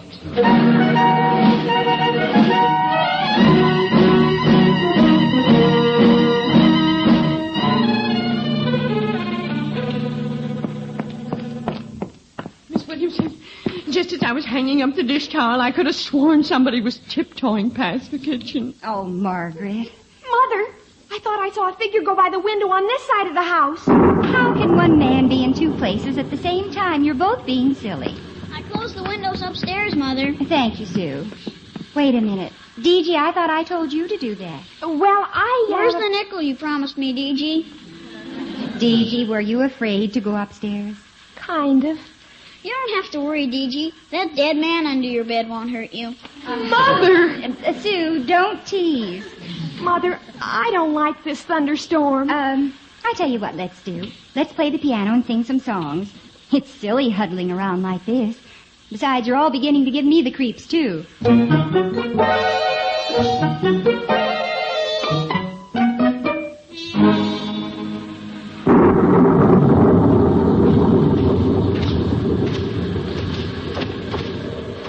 What are they doing inside?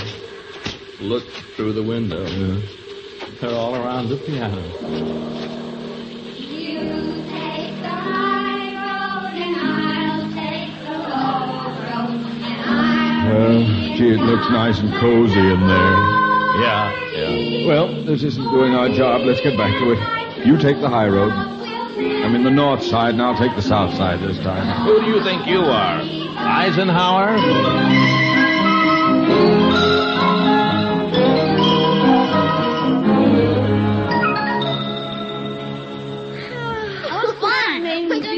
All right, what's next? Margaret, you choose a song now. How about Stone Cold Dead in the Market?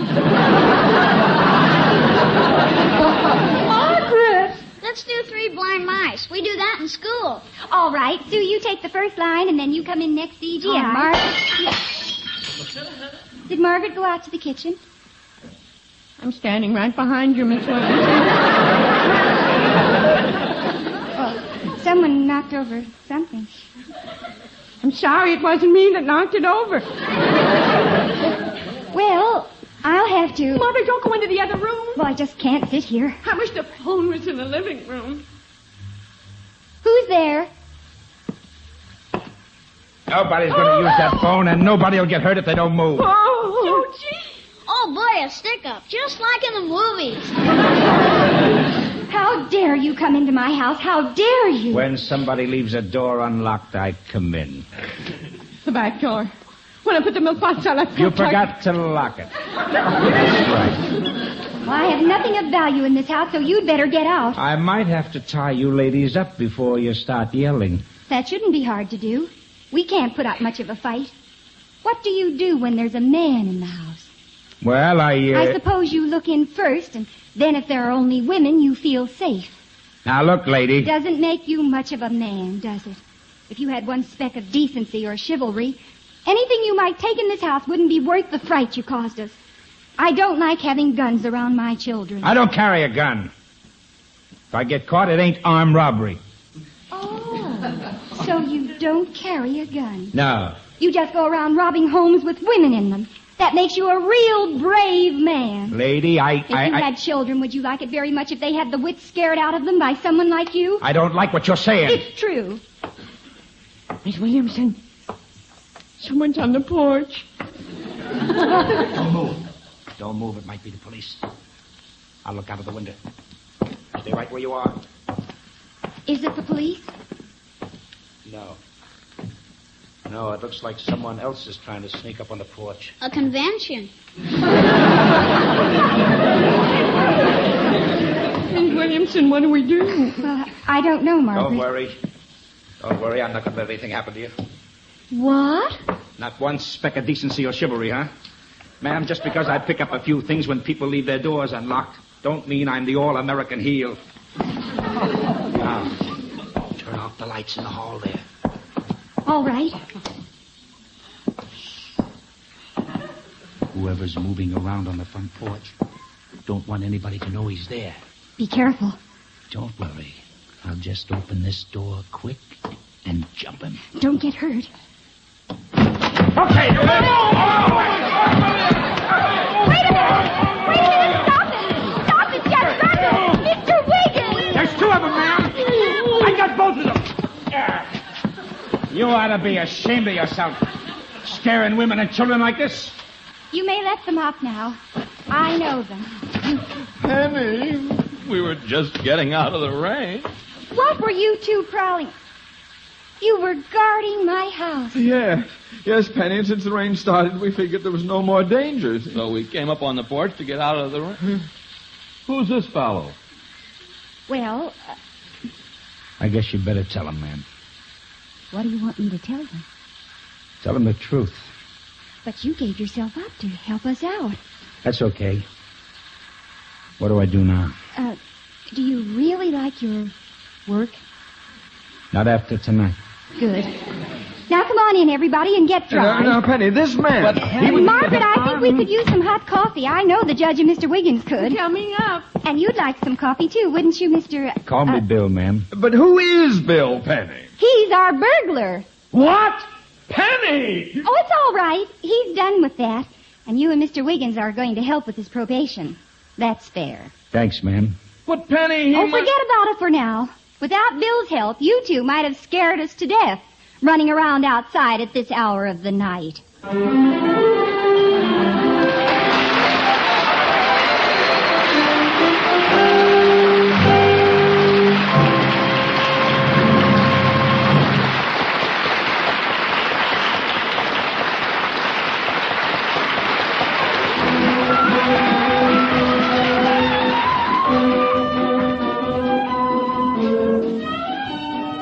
The Penny Singleton Show, which comes to you every Tuesday night at this time, featured Gail Gordon, Jim Backus, Bea Benaderet, Sarah Selby, Mary Lee Robb, Sheila James, and Wally Mayer.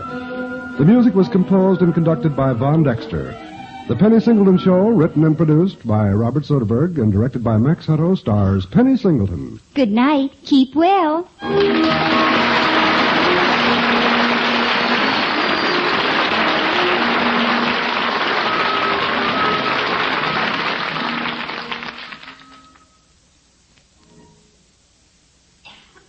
Three chimes mean good times on NBC. If you don't think people are funny, give Art Linkletter a chance to prove it to you. He's the jolly master of ceremonies who returns on Tuesday, September 19th, over most of these NBC stations, to give prizes away to people who merely prove what Art already knows. People are funny. Coming up, Charles Boyer on NBC.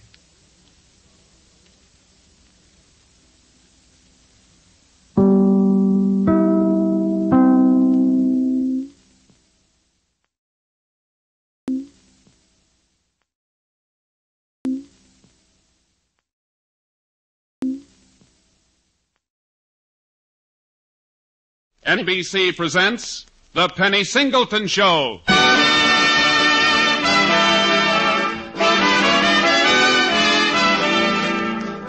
On stage tonight from Hollywood, another of NBC's outstanding half-hour presentations, The Penny Singleton Show.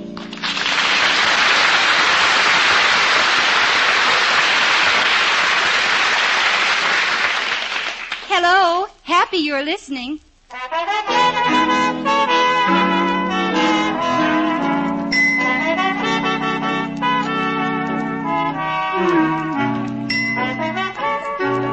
A boy's best friend is his mother, but to Penny Williamson, a girl's best friend is her daughter. Penny, a young, attractive widow, has two, DG, 13, and Sue, 8. And the other night, when she tiptoed quietly into their room, she found them sitting in bed in the dark, talking about her. We might as well face it, Sue. Mother's too innocent. She doesn't know anything about men. She sure hasn't explained them very well to me. Well, that's just it. Why, when it comes to men, Mother's a babe in the woods. Why, something terrible could happen to her. Sure it could. Something awful terrible. What could happen to her, DG? Well, you're too young.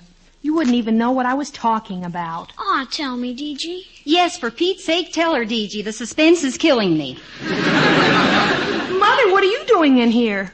I came in to make sure you two were asleep. Now scoot under those covers. Okay. Well, I was only saying... Good night, Sue. Night. Well, I was just saying that you're young... Can it wait till morning, dear? Well, you're young and pretty and... Yes, in the morning, dear. Young and pretty and what? And attractive to men. Oh, I'm not. I mean, I am. Are we going to stay awake? Of course you're attractive to men, Mother.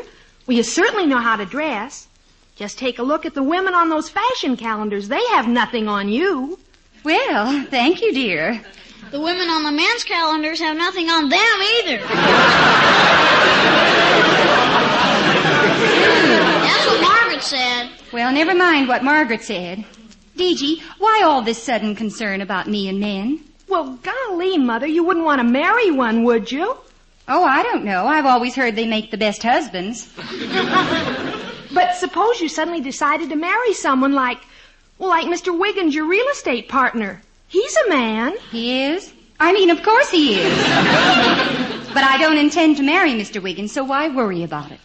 She's just sore because Tommy Trammell gave her the air. Oh. He did not. I'm just being aloof, that's all. I think we should all go up to Lake Panatog and be aloof for a week. Well, it's sweet of you to think of it, darling, but that costs money. But only $5 a day. Special family rates. Golly, Mother, everybody goes away this time of the year, and even if it's only to Lake Panatawag, and it's so romantic. Yeah, frog hunting in the moonlight. And they have tennis at the lodge and square dancing. And raccoons, too. Oh, please, Mother, please.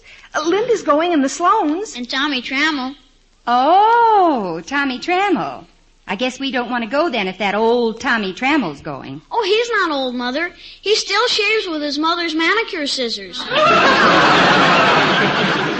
All right, if you're going to make fun of him. Oh, but DG, darling, we're not making fun of him.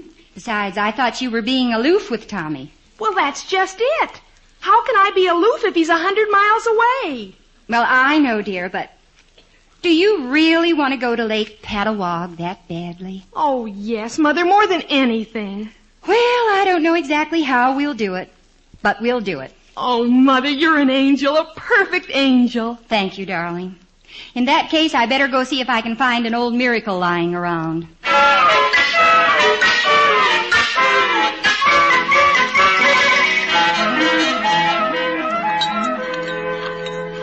Miss Williamson, are you going to drink that tea or just stir it to death?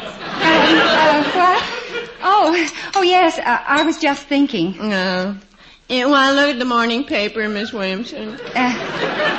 No, thanks. Say, Margaret, how could I make an extra $100 quickly? Oh, well, that's easy. You could, well, why don't you, or if you just, would $1.75 help you any? I'm afraid not, Margaret. I promised the girls last night I'd take them up to Lake Patawag for a week. Oh, there's the place. Mm-hmm.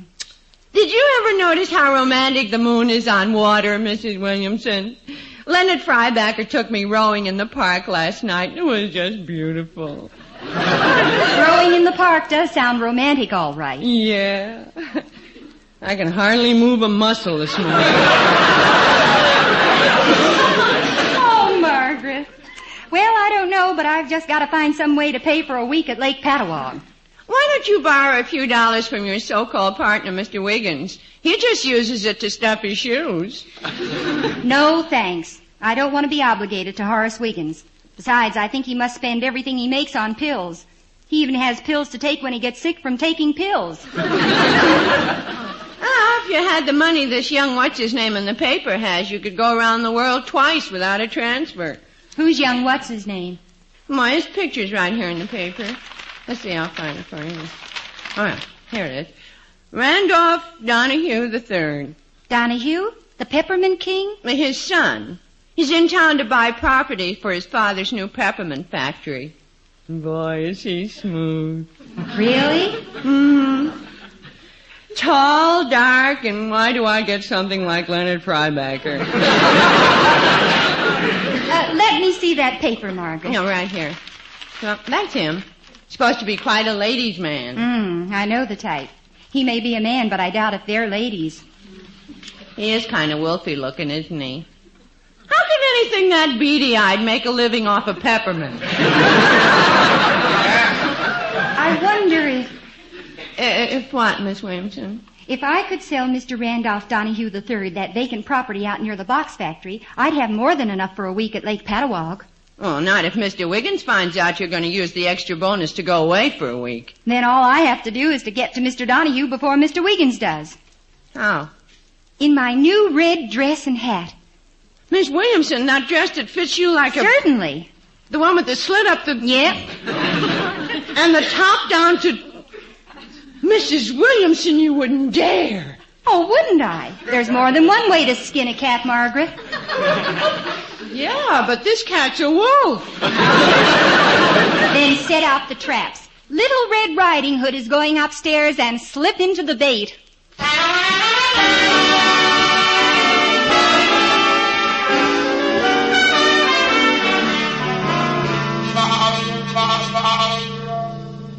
But, operator, I must speak to Mr. Donahue. It's important. Did you tell him it was Mr. Wiggins of Wiggins and Williamson? I told him, sir. Well, what did he say? He said he didn't care if you were Sam of Uncle and Sam. But I tell you, it's important that I speak to Mr. Donahue. Morning, Horace. Oh, yes, Aunt Prunella. yes, Aunt Prunella. I will, Aunt Prunella. Goodbye, Aunt Prunella. Who was that? Aunt Prunella? Yes, sort of. Why, Penny, you look positively ravishing today. You mean different than I usually look? Well, no, I didn't mean that exactly, but you usually wear a suit to the office. And that dress, I mean, it's so, well, the skirt is, and the top is too, I think it's time for my green pill. Care for green pill, pet? No, of course you don't. I think you'd better push your eyeballs back in your head before they start rolling around the office. Penny, dear, why won't you marry me and let me give you the things you should have? What, green pills?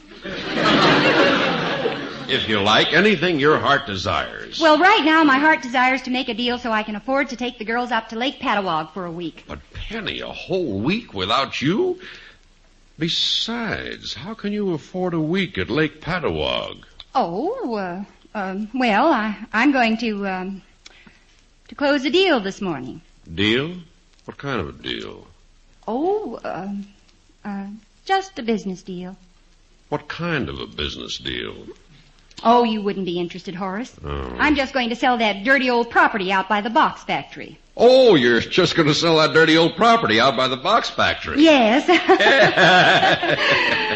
Isn't that a coincidence? So am I. Oh. Well, I guess I'd better get going then, I guess. Oh, wait. Well, I'll go with you, Penny. Oh. Well, toodaloo.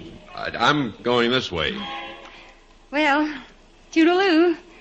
So am I. But I'm going down to the Hotel Drake. So am I. Penny, wait a minute. What? Penny, are you by any chance going to see Randolph Donahue III? Yes, I am. But you can't. I forbid it. I absolutely forbid it. You forbid it. I should have known, so that's why you got all dressed up. So you could use your feminine wiles on him. Well, I forbid it, Penny. You do? Yes, I do. Horace, Yes, Penny? you know something? What? Last one down there is an old for sale sign. Penny, wait for me!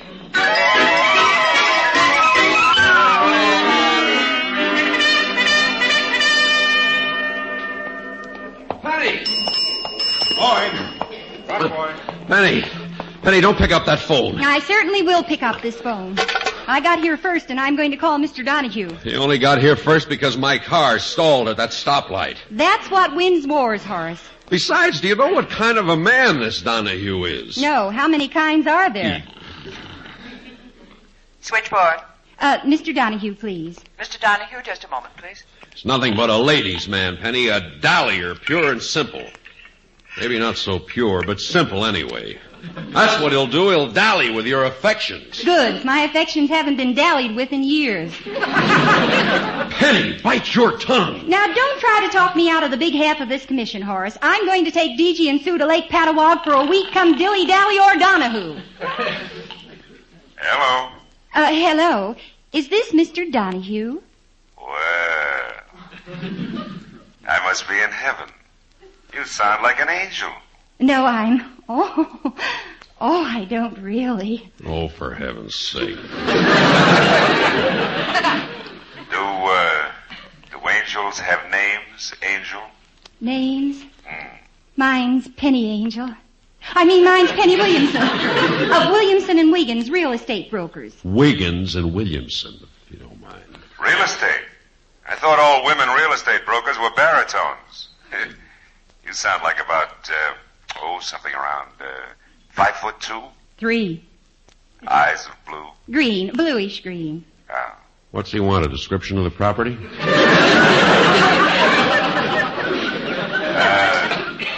About 112? 11. Tell him it's all out by the box factory.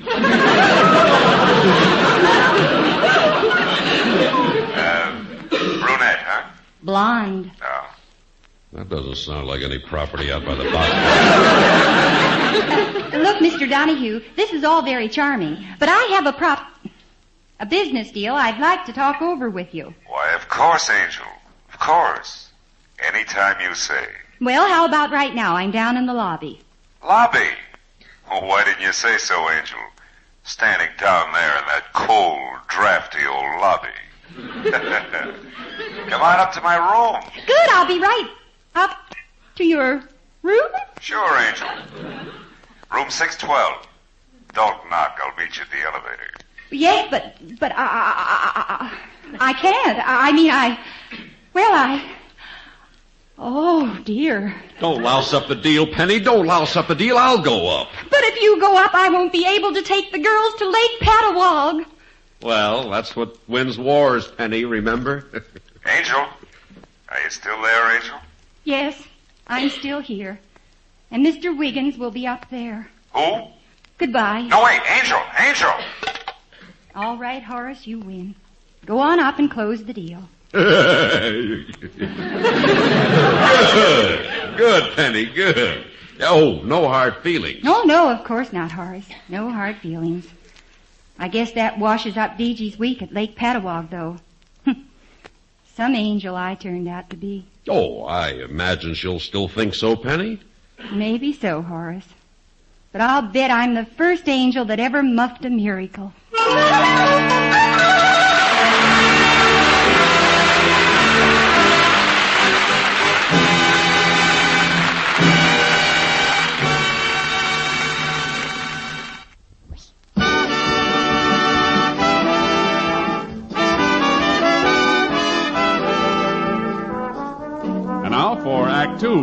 the Penny Singleton Show.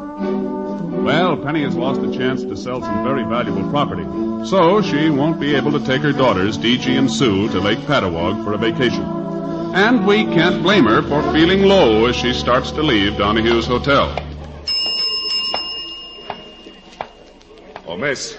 Pardon me, miss. What? I just wanted to look at you. Oh, well, go right ahead and look. You seem to be enjoying yourself. Yes, those are feet. I have two, one left and one right. Oh, and those are legs. I also have two of those. And these are arms. Oh, excuse me. You're still on the legs. Ready? Oh, blonde hair. Huh? Oh, wait a minute. You're getting ahead of me. Bluish green eyes. About 111. 5 feet. Angel. Oh, you must be Randolph Donahue III. All the other angels I know call me Randy. Mm-hmm. And their wings drop off 5 seconds later. Ah. So you're Miss Williamson, huh? Correction, please. I'm Mrs. Williamson. Oh. I'm a widow. Oh. What? I mean, oh. Oh. Say, I just remembered. Where's Mr. Wiggins? He went up to your room to make a deal with you. Mr. Wiggins, is that your partner's name? Yes, I wonder what's happened to Mr. Wiggins. Probably out in the cabbage patch with Mrs. Wiggins. He hates cabbage, and there is no Mrs. Wiggins. Well, don't worry, Angel. I know where he is at all times. You do? How? Well, all I have to do is watch the lights over the elevator. I gave the operator $5 to ride him up and down while I talk to you. Please, you've got to get him out of there. Then we can all sit down and discuss this property he and I handle. How about dinner tonight? Mr. Donahue, you don't realize what this can do to Mr. Wiggins. He gets sick just looking at an up escalator. Mr. Donahue, all I came down here for was to interest you in some property for your father's new factory. Good. We can talk about it over dinner. Now, please, stop the elevator and let Mr. Wiggins out. Dinner? You're the hungriest man I ever saw. Oh, all right, dinner. Now, will you let Oh, of course, sure. Come on. That's a promise, huh? That's a promise. 8 o'clock? With your appetite, I don't see how you can wait that long. 8 o'clock? 8 o'clock, yes. Oh, here comes the elevator now. Penny, Oh, Horace, you look terrible. I've been sick.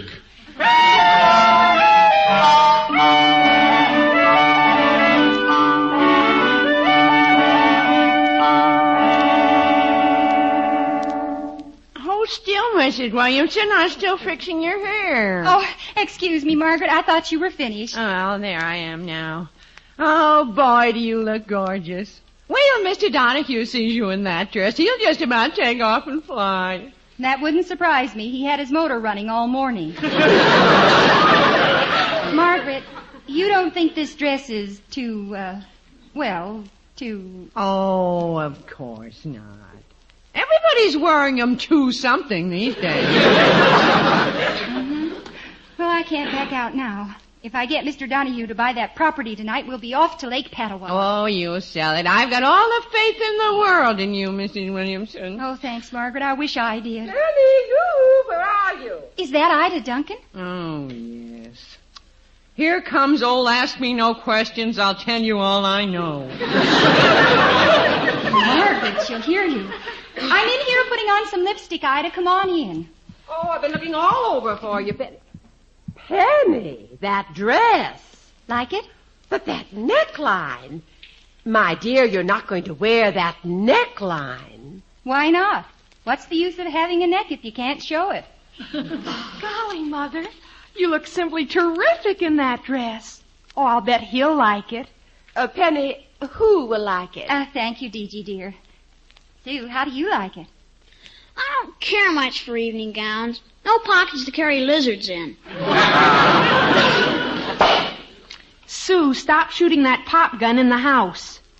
Oh, there he is. Who is? Do I look all right, Margaret? How's my hair? Is my lipstick on straight? Well, you look fine, Mrs. Williamson. Much too good for him. For whom, Penny? Of course, if you don't want to tell me who this man is, it's all right with me, provided I find out.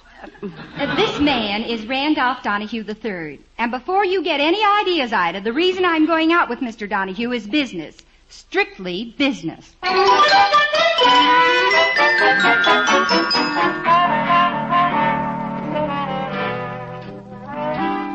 You know you're an angel, Angel? Why, Mr. Donahue, I'll bet you say that to all us angels. I'm serious. You dance too divinely for any mortal. And you dance too close for any comfort. But I want to be close to you, Angel. Well, if you were any closer, you'd be behind me. Come on now. Why, I can't even breathe. We're going to discuss that property out by the box factory. Well, come on. Let's sit down and talk about it. Oh, why don't we talk about it out on the terrace, Angel? It's much cozier, huh? Nothing doing. No. Now then, the property runs 1,500 feet Angel, along the... who can keep their mind on 1,500 feet of plowed ground when there's you and a moon? Now, wait a minute, Mr. Donahue. You're a very desirable creature, you know that? But I... Doesn't anything happen when I hold your hand in mine? Now, wait. Don't pull your hand away, Angel. But I mean... There's a moon out on the terrace, Angel. Doesn't a moon do things to you? Well, yes. It makes me feel, well, warm and tender and affectionate. Well, I was beginning to think you weren't human. Well, after all, I am a woman. We're incurably romantic, you know. Oh, then a moon does do things to you, huh? Yes, a moon does do things to me, Mr. Donahue.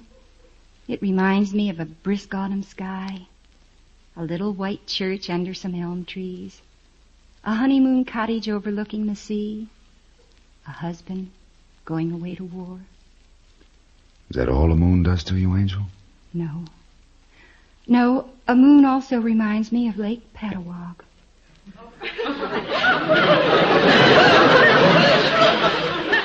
Lake Wattawag? Oh, you wouldn't understand, Mr. Donahue.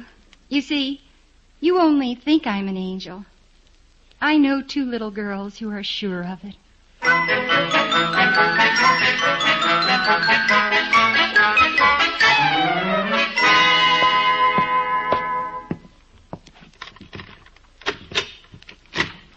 Well, thank you so much for a lovely evening, Mr. Donahue. Oh, but wait a minute, Angel. Aren't you even going to invite me in for a little nightcap? I'm afraid the only nightcaps we have around here are milk and cookies. Milk and cookies? Oh, sure. We get absolutely homogenized every night. Good night, Mr. Donahue. I'll bring all the papers around in the morning and we'll close the deal for that property. Oh, but wait a minute. I haven't said definitely that I'd buy it, Angel. What? Yeah, well, I looked at it this afternoon. Seems to be just a thing, but, I think we ought to go in and talk about it. Oh, all right. But just for a minute. Let's go in here in the living room and... Good heavens, what was that? Why, it's Margaret. Margaret, wake up. Who's Margaret? My housekeeper. Margaret! Does she always sleep sitting on the stairs? Oh, no. Sometimes she lies down. Margaret, wake up. What? Oh. Was I snoring? No, you were just breathing out loud. Why didn't you go to bed? Well, Sue and DG wanted to know when you got home. All right, Margaret. You can tell them I'm home. Yes, ma'am. Oh, Margaret, what's the telephone doing off the hook? The telephone off the hook? Mm-hmm. Oh, that's Mr. Wiggins. He wanted to know when you got home, too. He's been sitting on the phone waiting for you. Oh, of all the ridiculous... excuse me, Mr. Donahue, I'd better talk to him. You go on in the living room. Sure, Angel. Good night, Horace. Oh, Penny, thank heavens you're home. Horace, what in the world are you doing? I've been listening to Margaret snore for the last half hour.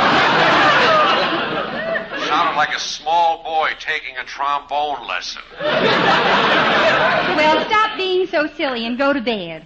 Penny, is it silly for me to worry about you when you're out with a man like Donahue? Are you sure you're not more worried about whether I sold him that property? Didn't close the deal, did you? No, not yet.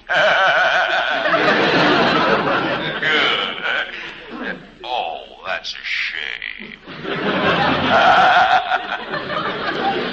But I will before he leaves here. Well, better luck next... he's in the living room waiting to talk over the deal. Don't move.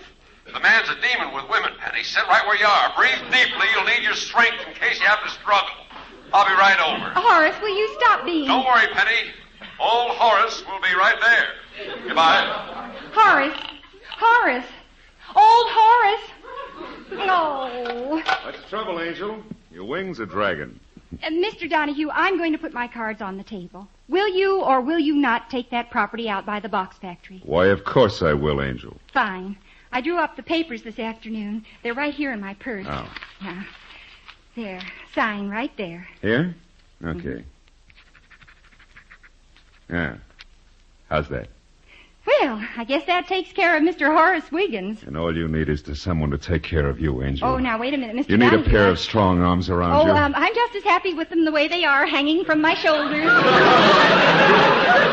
Now, don't pull away from me, Angel. Please. Are you all right, Mrs. Williamson? Now I am Margaret. Is that Mr. Casanova?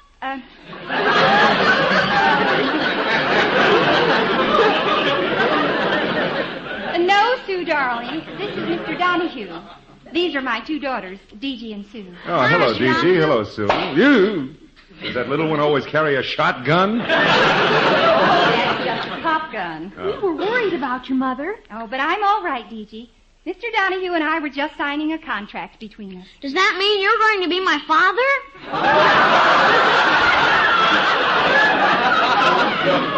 Father? Mr. Donahue, you're turning white. Daddy. Oh, no. Mr. Donahue, you're turning green. Yippee, we got a man. Oh, I wish I was dead. Mr. Donahue, you're turning purple. You'd better pick a color and stick to it. I gotta get out of here. You need a doctor. If I stayed here, I'd need a lawyer. Good night, Mrs. Williamson. Well, we sure got rid of him in a hurry. Yes, whose idea was that? Margaret. It sure did work, too. I'll say it did, Sue. And what's more, I got the deal before Mr. Wiggins did. Oh, say that's right. Uh-huh. Tomorrow we leave for Lake Patawag. Golly, Mother, really? Oh, you are an angel. Penny, open the door. It's me, Old Horace. Oh. It's Mr. Wiggins. Another wolf on the doorstep. Why, he's not the wolf, Margaret. He's the goat.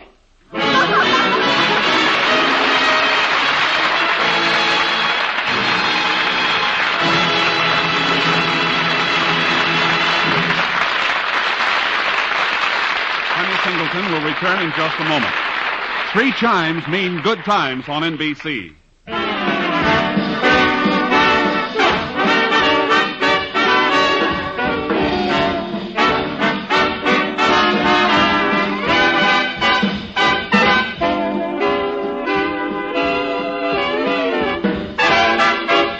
Singleton Show, which comes to you every Tuesday evening at this time, featured Bea Benaderet, Hal March, Gerald Moore, Sarah Selby, Mary Lee Robb, and Sheila James. The music is composed and conducted by Von Dexter. The script is by Jack Crutcher and Doris Gilbert.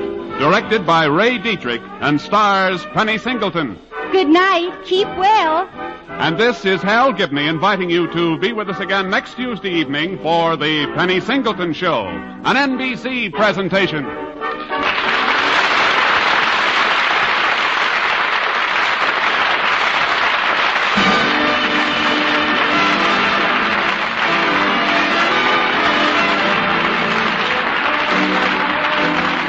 Three chimes mean good times on NBC.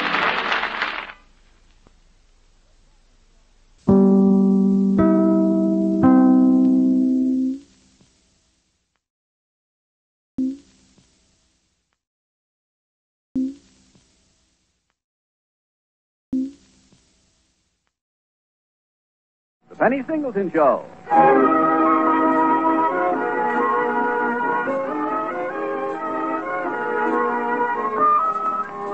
On stage tonight from Hollywood, The Penny Singleton Show. Hello, Kathy, you're listening.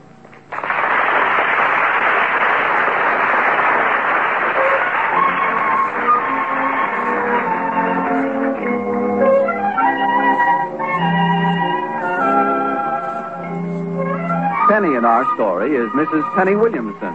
Navy widow and mother of 2 daughters, 13-year-old DG and 8-year-old Sue. In addition to running a home and raising a family, Penny sells real estate. It's morning at the Williamson house, and Penny is already at the breakfast table as DG enters.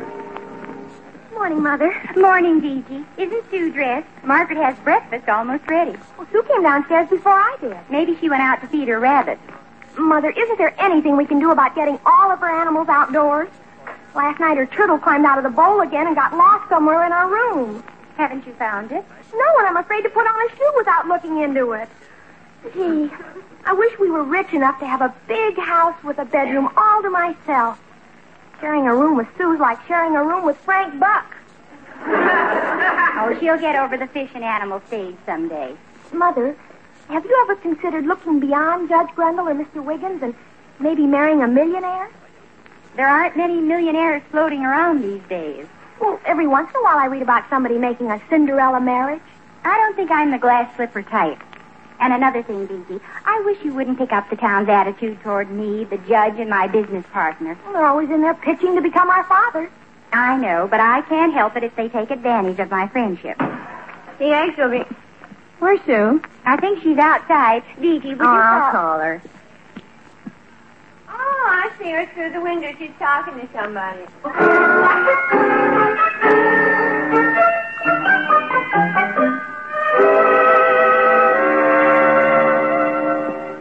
Here's the youngest. I give up, Margaret. You can let go of my ear now. No, I'll get the egg.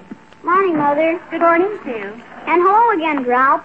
Mother, don't let her call me that. Well, I don't even know what a drought is. Combination droop and drip. Mother! Eat your Wheaties, Sue. And don't call your sister what was that word? Drought. Mother! Anyway, don't call her that again. Now I wish we could have 2 houses. One for me and one for her. DG, darling, beloved sister. Pass the milk, please. Mother, I'm being sweet. Do I have to kiss you to get the milk? Now stop it, you two. How much salary does a judge get, Mother? Oh, DG, stop trying to marry me off. I've enough on my hands with you and your sister. DG Grundle. DG's the stepdaughter of Judge Grundle, you know.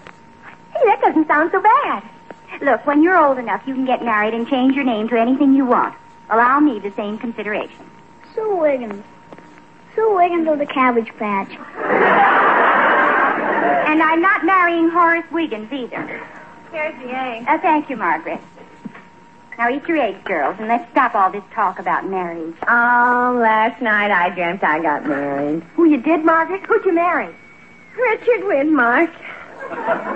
Richard Widmark, but he's so mean. Oh, he can push me down a flight of stairs anytime he wants to. I'll see who it is. Sue, you go upstairs right after breakfast and look for your turtle. Gigi told me he was lost again.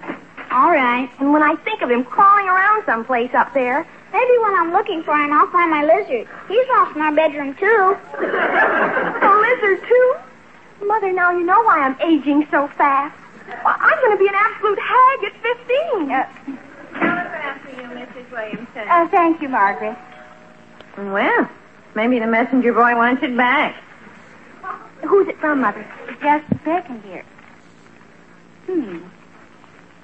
That's odd. Oh, good morning, Mrs. Duncan. If it's private news, Mother, watch it. Here comes Mrs. D. Well, oh, good morning, Penny dear. How do you do, Dee? Hello, Mrs. Duncan. Oh, Penny, I just saw the messenger boy leave. Uh-oh. Well, bad news? The telegram. You know, your telegram. Is it from your sister? What happened to her? Sciatica? Oh, hold it, Ida. It's not from my sister. Oh, well, of course, it's none of my business. And I certainly don't mean to pry. Seems curious or snoopy or... Aren't you going to tell me? Your dearest friend? I can't figure out who it's from. It's signed the Old Tar. Who? The Old Tar? Well, what does it say? Maybe that'll give us a clue. No, Ida. It just says, see you soon. Oh! Oh, now, really, Ida. Well, it's all right. It's all right. If it's something you want to keep from me, well, keep it from me. That's the way things are. Is it? That's not the way things are. But if you choose to think so, there's nothing I can say. Well, it's all right. I'll be running along. Goodbye, Ida. weren't keeping anything from us? No, darling. Look at the telegram yourself. See you soon, signed the old tar. The old tar. I've heard someone called that. Like a nickname, but I just don't remember. Miss Williamson, was that telegram something important or serious? No, Margaret. Why? Well, Mrs. Duncan ran around to the kitchen and asked me if I knew what it was about. Well, Ida's still trying. Matter of fact, so am I. The old tar.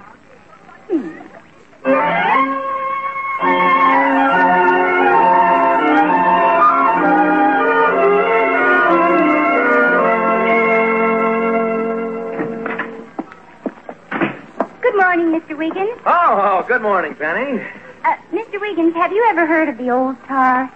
Yes, it's something I feel like kicking out of Judge Grundle when he gets that moon-eyed look over you.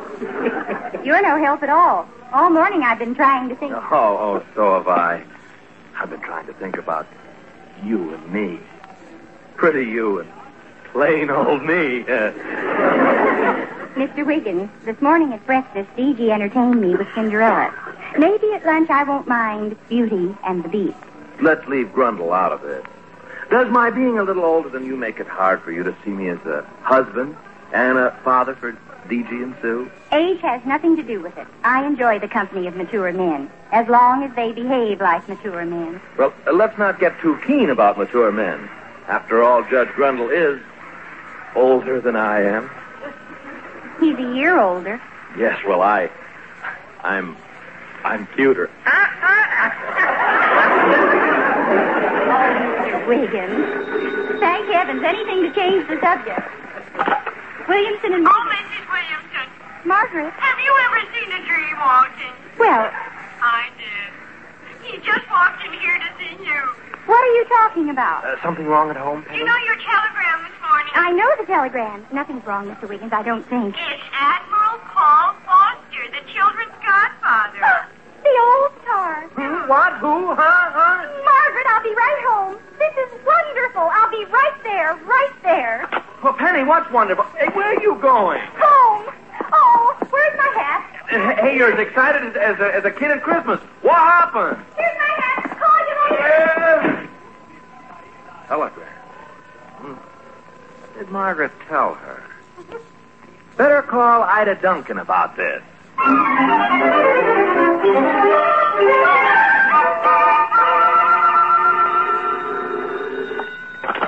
Hello. Ida Duncan speaking. Ida, this is Horace Wiggins. Ida, did anything happen that... It certainly did. The most terrible thing happened. What was it? I left the water running in the kitchen sink and it flooded all over the floor. Oh, what's so terrible about that? Well, you'll see. This morning, Penny got a telegram from the old tar, and she pretended she didn't even know who sent it. Go on. Well, it worried me all morning. About 15 minutes ago, I was washing the dishes when I saw a car pull up in front of Penny's, and I ran to the window. I left the water running in the sink. Ida, get out of the sink and get back in the car. Well, the most distinguished man got out and went into Penny's house. Oh, Horace, he was utterly divine looking. Oh, he was a mature-looking man, but... Oh, my. And I think he's something in the Navy. He had lots of gold braid on the uniform. He looked like Acio Pinza. Acio Pinza? In uniform? This is terrible. Oh, no, the terrible part was when I got back to my kitchen. Oh, it's bad enough as it is. Now, don't exaggerate, Ida. I'm not exaggerating. The water had run over the top of the sink and was all over the floor, and I think I'm going to have to try a new linoleum. And that's terrible. Oh, no. What'd you say, Horace? I didn't hear you. What'd you say? Maybe the line went dead. No, Ida. I did.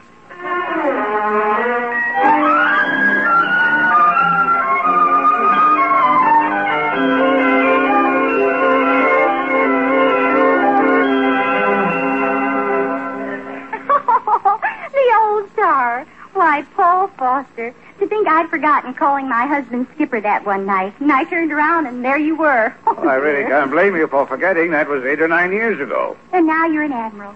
My goodness. When did that happen? During my tour of duty in the Mediterranean. Penny, darling, you haven't changed a bit. Thank you. And, Paul, I think those extra gold stripes on your sleeve and that silver in your hair make you handsomer than ever. Careful, Penny. All this goes to my head. Anyway, Paul, welcome to Middleton. Oh, thank you, darling. I wanted to see you and the children, and I also want to draw up a new will and, well, add some things that I've already planned to leave my godchildren. Oh, Paul, you've done so much already. Why not? I haven't a chick or child of my own, and make me very happy to do it for them. Now, where are my godchildren? Well, one of them's digging worms, and the other's at her girlfriend's. Margaret's gone to get them. What are you doing home, Mother? I was right in the middle of digging worms when... Oh! Sue, this is Admiral Foster. He's your godfather. Well, well, the last time I saw you, Sue, you were just a baby. And the cutest baby I ever saw. Ah. Well, that's no way to greet Admiral Foster. Do I salute him or kiss him? Both might be nice. Mother, what's the matter? Lois and I were giving each other preference, and Margaret came and... Oh, death! My hair is half in curlers. D.G., do you remember him? Hi, D.G. Golly, Captain Foster. And now Admiral. Well, you're my godfather. I just barely remember, You're doing well. You were only 5 then. And at 5, I certainly didn't appreciate him. By the way, D.G., I brought something for you and Sue. Oh, boy. Let's see. Which is which? Oh, yeah. This is yours, Sue. I hope you like it. Oh, thanks. And, D.G., this is for you. Do you like music? Do I like music? Tell him, Mother. A book about animals. Oh, Admiral, anchors away. You're welcome, Sue. Oh, I'm so excited. Mother, look. Look, Sue, South Pacific Records, the whole album, piano. How nice. Oh, gee, thanks, Admiral. You're quite welcome, D.G. Mother, may I play one, please? Just one, please. Of course. You did very well, Paul. Come on, Two fine, well-painted girls, Penny. Well, they're probably putting it on for your benefit, Paul. If you were around here a while. Well, I wish I could be, but I'm driving through to San Diego to take over a new job in the Pacific. Not even time out for a day or two, will No, you? Penny, I'm sorry. And that reminds me, driving into Middleton, I was stopped by a motorcycle officer, and we both discovered my driver's license had expired. Do you think we could take care of that as well as the will at the city hall or the courthouse? Excuse me, Mrs. Williamson. Yes, Margaret. About lunch. H-O-T or C-O-L-D? Let me take you and the girls to lunch, Penny. That would be nice. I'll get it. Now, Paul, about Dee and Sue. I really want to do it, Penny, and there's no better time than now. Then I'll phone Judge Grundle. He can help you, I know.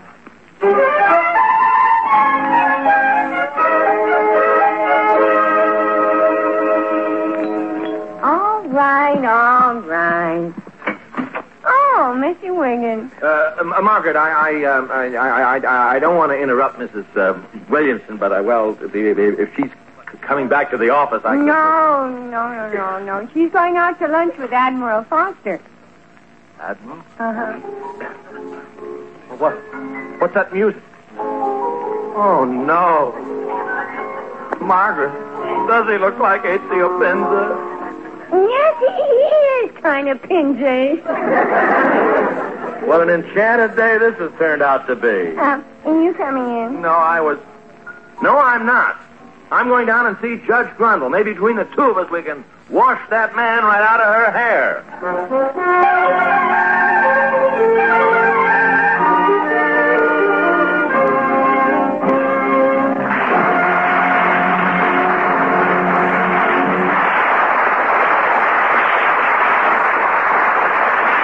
We'll be...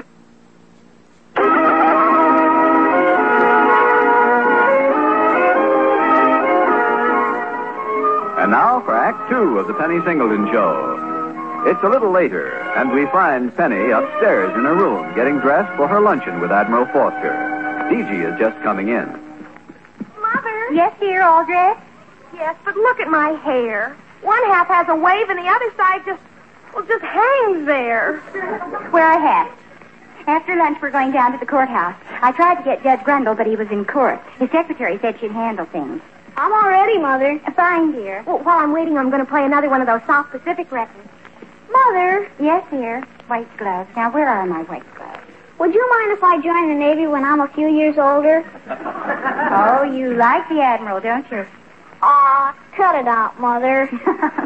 Well, I can't think of a nicer man for you to have a crush on. Mrs. Williamson. Yes, Margaret. Sue, go on downstairs and tell your godfather I'll be right down. Okay.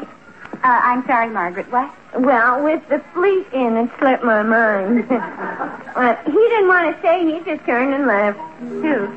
Mr. Wiggins. Mr. Wiggins? What did he want? I don't know. But he looked more uncomfortable than a Marine at a tea party.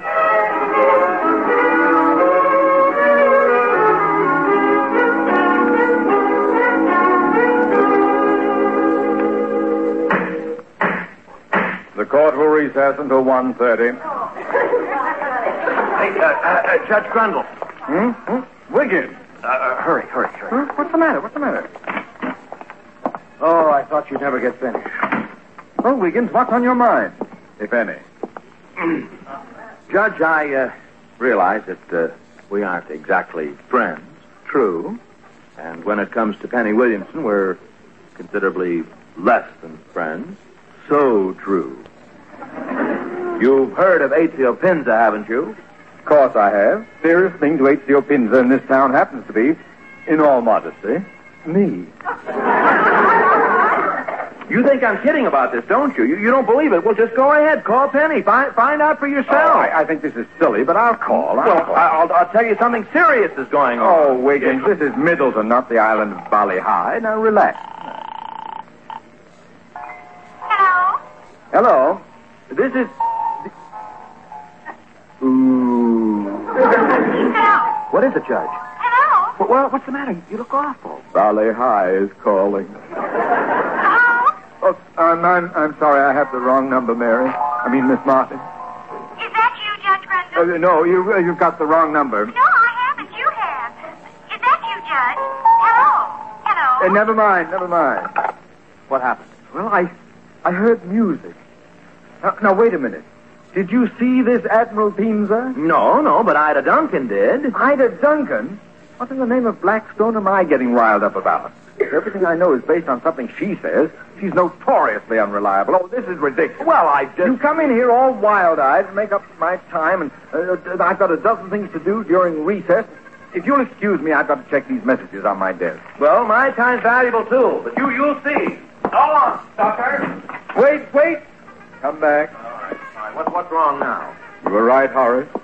I call you Horace because, well, it looks like there's nothing to stop us from being friends now, buddy.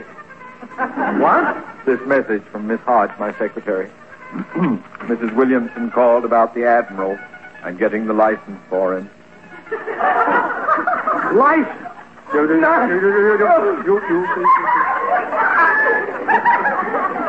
Says here, Mrs. Williamson wants you to handle the legal part of their affair. Admiral Foster and Mrs. Williamson will be in before court resumes this afternoon. Miss Hodge. Marriage license. Obviously, she wants me to marry them. Well, I guess we will be friends. Bessemer.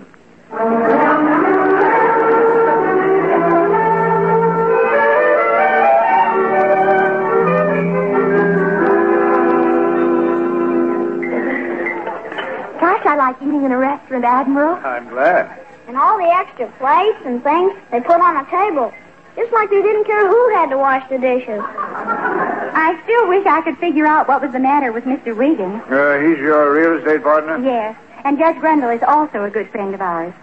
I know that was the judge on the phone, and something was wrong with him, too. They're in love with Mother. Oh, D.G. Judge Grundle gave me a horned toad last week. I named him Ronald Reagan. That was before I met you, of course, Admiral. Oh, you named him after me. Don't worry, Paul. You'll get it. There's bound to be an Admiral Paul Foster around the house soon, even though you're away. Oh, Penny, it's good to see you and the children so well and happy. And it's nice you can depend on your two friends like the judge and your partner, Wiggins. I'm glad it shows. Now hurry, girls, with your dessert, and let's get to the courthouse before Judge Grundle's afternoon session starts.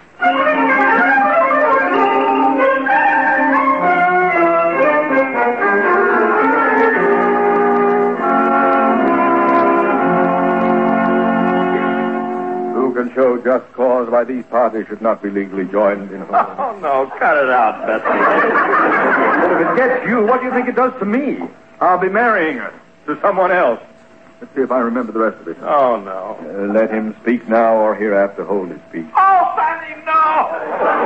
That's right, you can't, Penny. Oh, Horace, I'm trying to rehearse. Do you, Admiral, take this woman? I can't do it. I feel like Walter Pigeon marrying Greer Garson after Humphrey Bogart. Oh, come in. Hello, Judge, Mr. Wiggins. Annie. Hi, Mr. Oh, hello, Sue. Hello, D.G. Now, I'd like you both to meet Admiral Paul Foster. Paul, these are my very good friends, Judge Grundle and Mr. Wiggins. Glad to know you. Judge, Mr. Wiggins. Please, let's get this over with. You have the license, I presume? No, and I'm in rather a hurry for that. I appreciate your kindness, Judge. Judge, that license, I talked to your secretary. Oh, then she's attended to it, so we may as well proceed. Is little Sue the flower girl? No, I'm an animal girl. Wait a minute, everybody. Must we stretch this moment of misery any further? Huh? Take her hand, Admiral. I'm glad to, but I don't know what this is. Custom. I can't walk. You better come back here. I think you're the best man.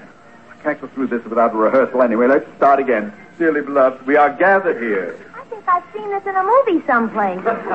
Seen it, I've been through it. We are gathered here this day to unite this man and this woman. Judge, I'm a bachelor, and when I get through making out my will, am I still going to be a bachelor?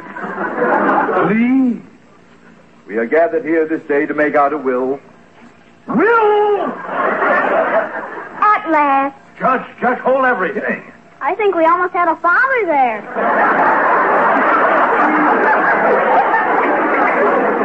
A will? What will? Admiral Foster is D.G. and Sue's godfather. He wants to name them in his will. We thought you'd help us draw up the papers, Judge Grundle. Yeah, but what about that license? Driver's license. Did you two really think we were getting married? Oh, well, we were confused about something. Yeah. I'm glad to know you, Admiral Foster. Explain that dearly beloved speech. Well, Penny, it was a joke. Yes, it was a joke, that's what it was. We weren't really upset, were we, Wiggins? No. This time, Admiral, when I was talking to Margaret, said you look like ACO Pinsa. Imagine you looking like ACO. Why, Paul, there is a strong resemblance. You do. Yeah, I would imagine that. Yeah, well, wait a minute, Judge. Huh? Penny thinks he does, too. Come to think of it, Paul, I don't know how you stayed a bachelor. Judge, bachelor. Still a bachelor. Yeah. Wait a minute, are you two starting to build this up again? Oh, no. Believe me, it's farthest thing from my mind. None of this would have happened if Wiggins hadn't interrupted me in court during the State versus H.C.O. Pinsa.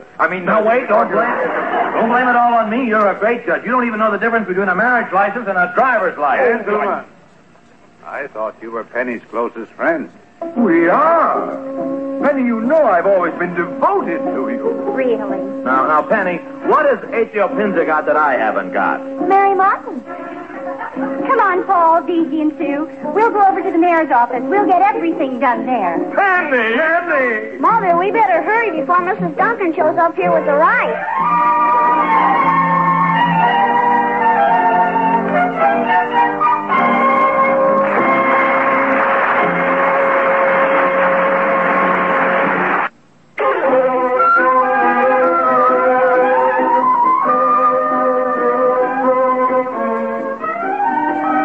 The Penny Singleton Show featured Gail Gordon, Jim Backus, Bea Benaderet, Silas Selby, Mary Lee Robb, and Sheila James.